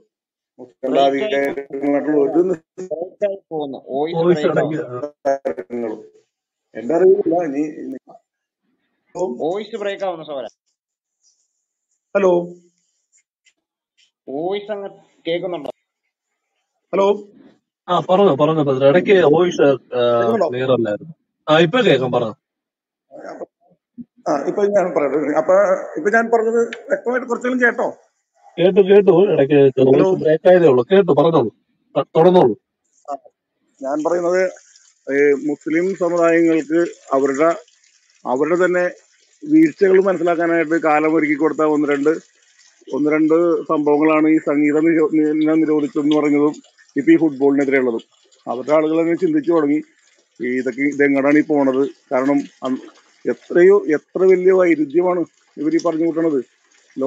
മുസ്ലിം രാജ്യങ്ങളടക്കമുള്ള ലോക രാഷ്ട്രങ്ങളെല്ലാം ഫുട്ബോളിനെ ആരാധിച്ചുകൊണ്ട് ഫുട്ബോളിന്റെ ഒരു വികാരമായിട്ട് മുന്നോട്ട് പോകുമ്പോഴേക്കും ഈ കൊച്ചു കേരളത്തിലത്തെ മാത്രം യാഥാസ്ഥികരായ മുസ്ലിം പണ്ഡിതന്മാരെന്ന് സ്വയം അവകാശപ്പെടുന്നവര് ഈ കാണിച്ചു കൂട്ടുന്ന കോപ്രായങ്ങൾ, അല്ലെങ്കിൽ സ്വയം പരിഹാസ്യരായിക്കൊണ്ടിരിക്കുന്ന, അതും ചാനൽ ചർച്ചകളിൽ വന്നിരുന്നു പോലും അവർ അതിനെ ന്യായീകരിക്കുകയും അവർക്ക് ഉത്തരം കിട്ടുമ്പോഴേക്കും സ്വാഭാവികമായിട്ട് അവർ പറയുന്നത് പോലെ അവർക്കറിയില്ല, അന്വേഷിച്ചിട്ട് പറയാം, ഞാൻ ശ്രദ്ധിക്കപ്പെട്ടിട്ടില്ല, അങ്ങനെയൊക്കെ പറഞ്ഞു പോകുന്ന ഒരു കാര്യം ഈ ദിവസങ്ങളിൽ. അപ്പൊ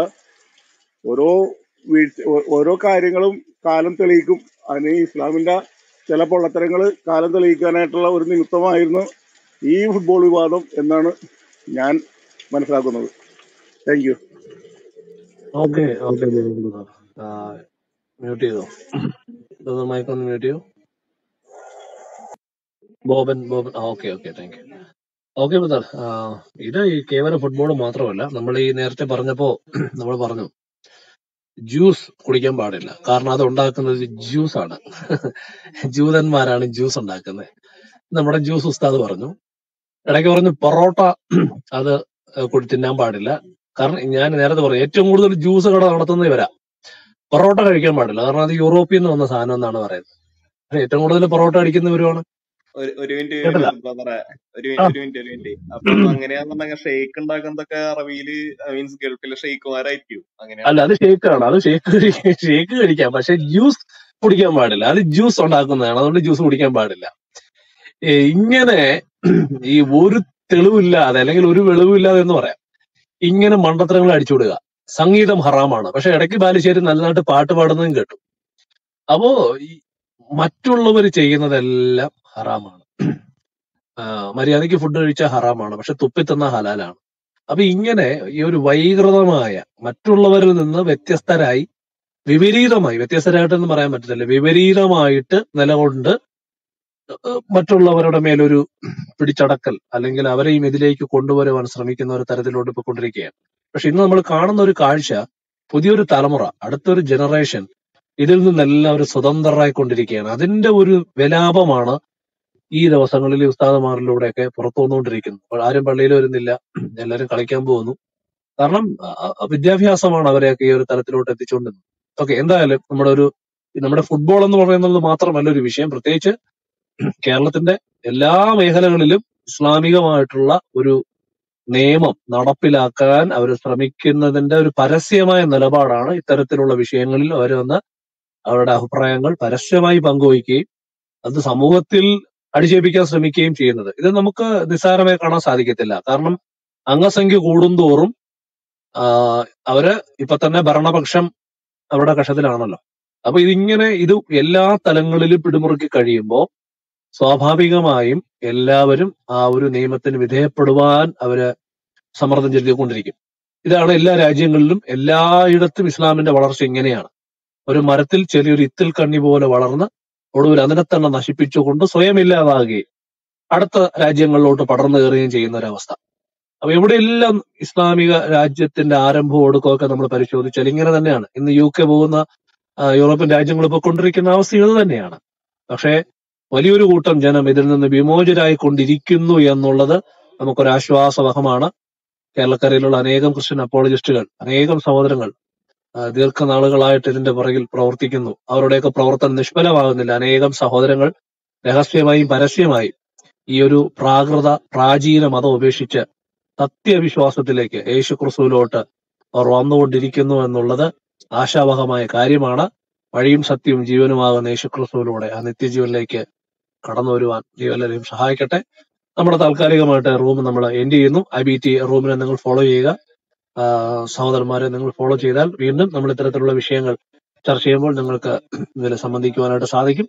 കടന്നു വന്ന അഭിപ്രായങ്ങൾ പറഞ്ഞ പ്രിയപ്പെട്ടവരുണ്ട്. സിജോ ബ്രദർ, നമ്മുടെ ചാക്കോ പാസ്റ്റർ, ജിബോർ, അനേകം സഹോദരങ്ങൾ ഇവിടെ വന്ന വിഷയങ്ങൾ സംസാരിച്ചു. ആരംഭം മുതൽ ഇതുവരെയും വളരെ ശ്രദ്ധയോടെ കേട്ടിരുന്ന പ്രിയ സഹോദരങ്ങളോട് എല്ലാവരോടുമുള്ള സ്നേഹത്തെ നന്ദി അറിയിക്കുന്നു. ക്രിസ്തു നിങ്ങൾക്ക് സ്വാതന്ത്ര്യം വരുത്താൻ നിങ്ങൾ സാക്ഷാൽ സ്വതന്ത്രരാകും. കർത്താവ് നമ്മളെല്ലാവരും അനുഗ്രഹിക്കട്ടെ. മറ്റൊരു അവസരത്തിൽ വ്യത്യസ്തമായിട്ടുള്ള വിഷയങ്ങളുമായിട്ട് നമുക്ക് വീണ്ടും കാണാം. അതുവരെ ദൈവം തന്റെ കൃപയും നമ്മളെല്ലാവരെയും സൂക്ഷിക്കട്ടെ. നമ്മൾ റൂം എൻഡ് ചെയ്യുകയാണ്. God bless you.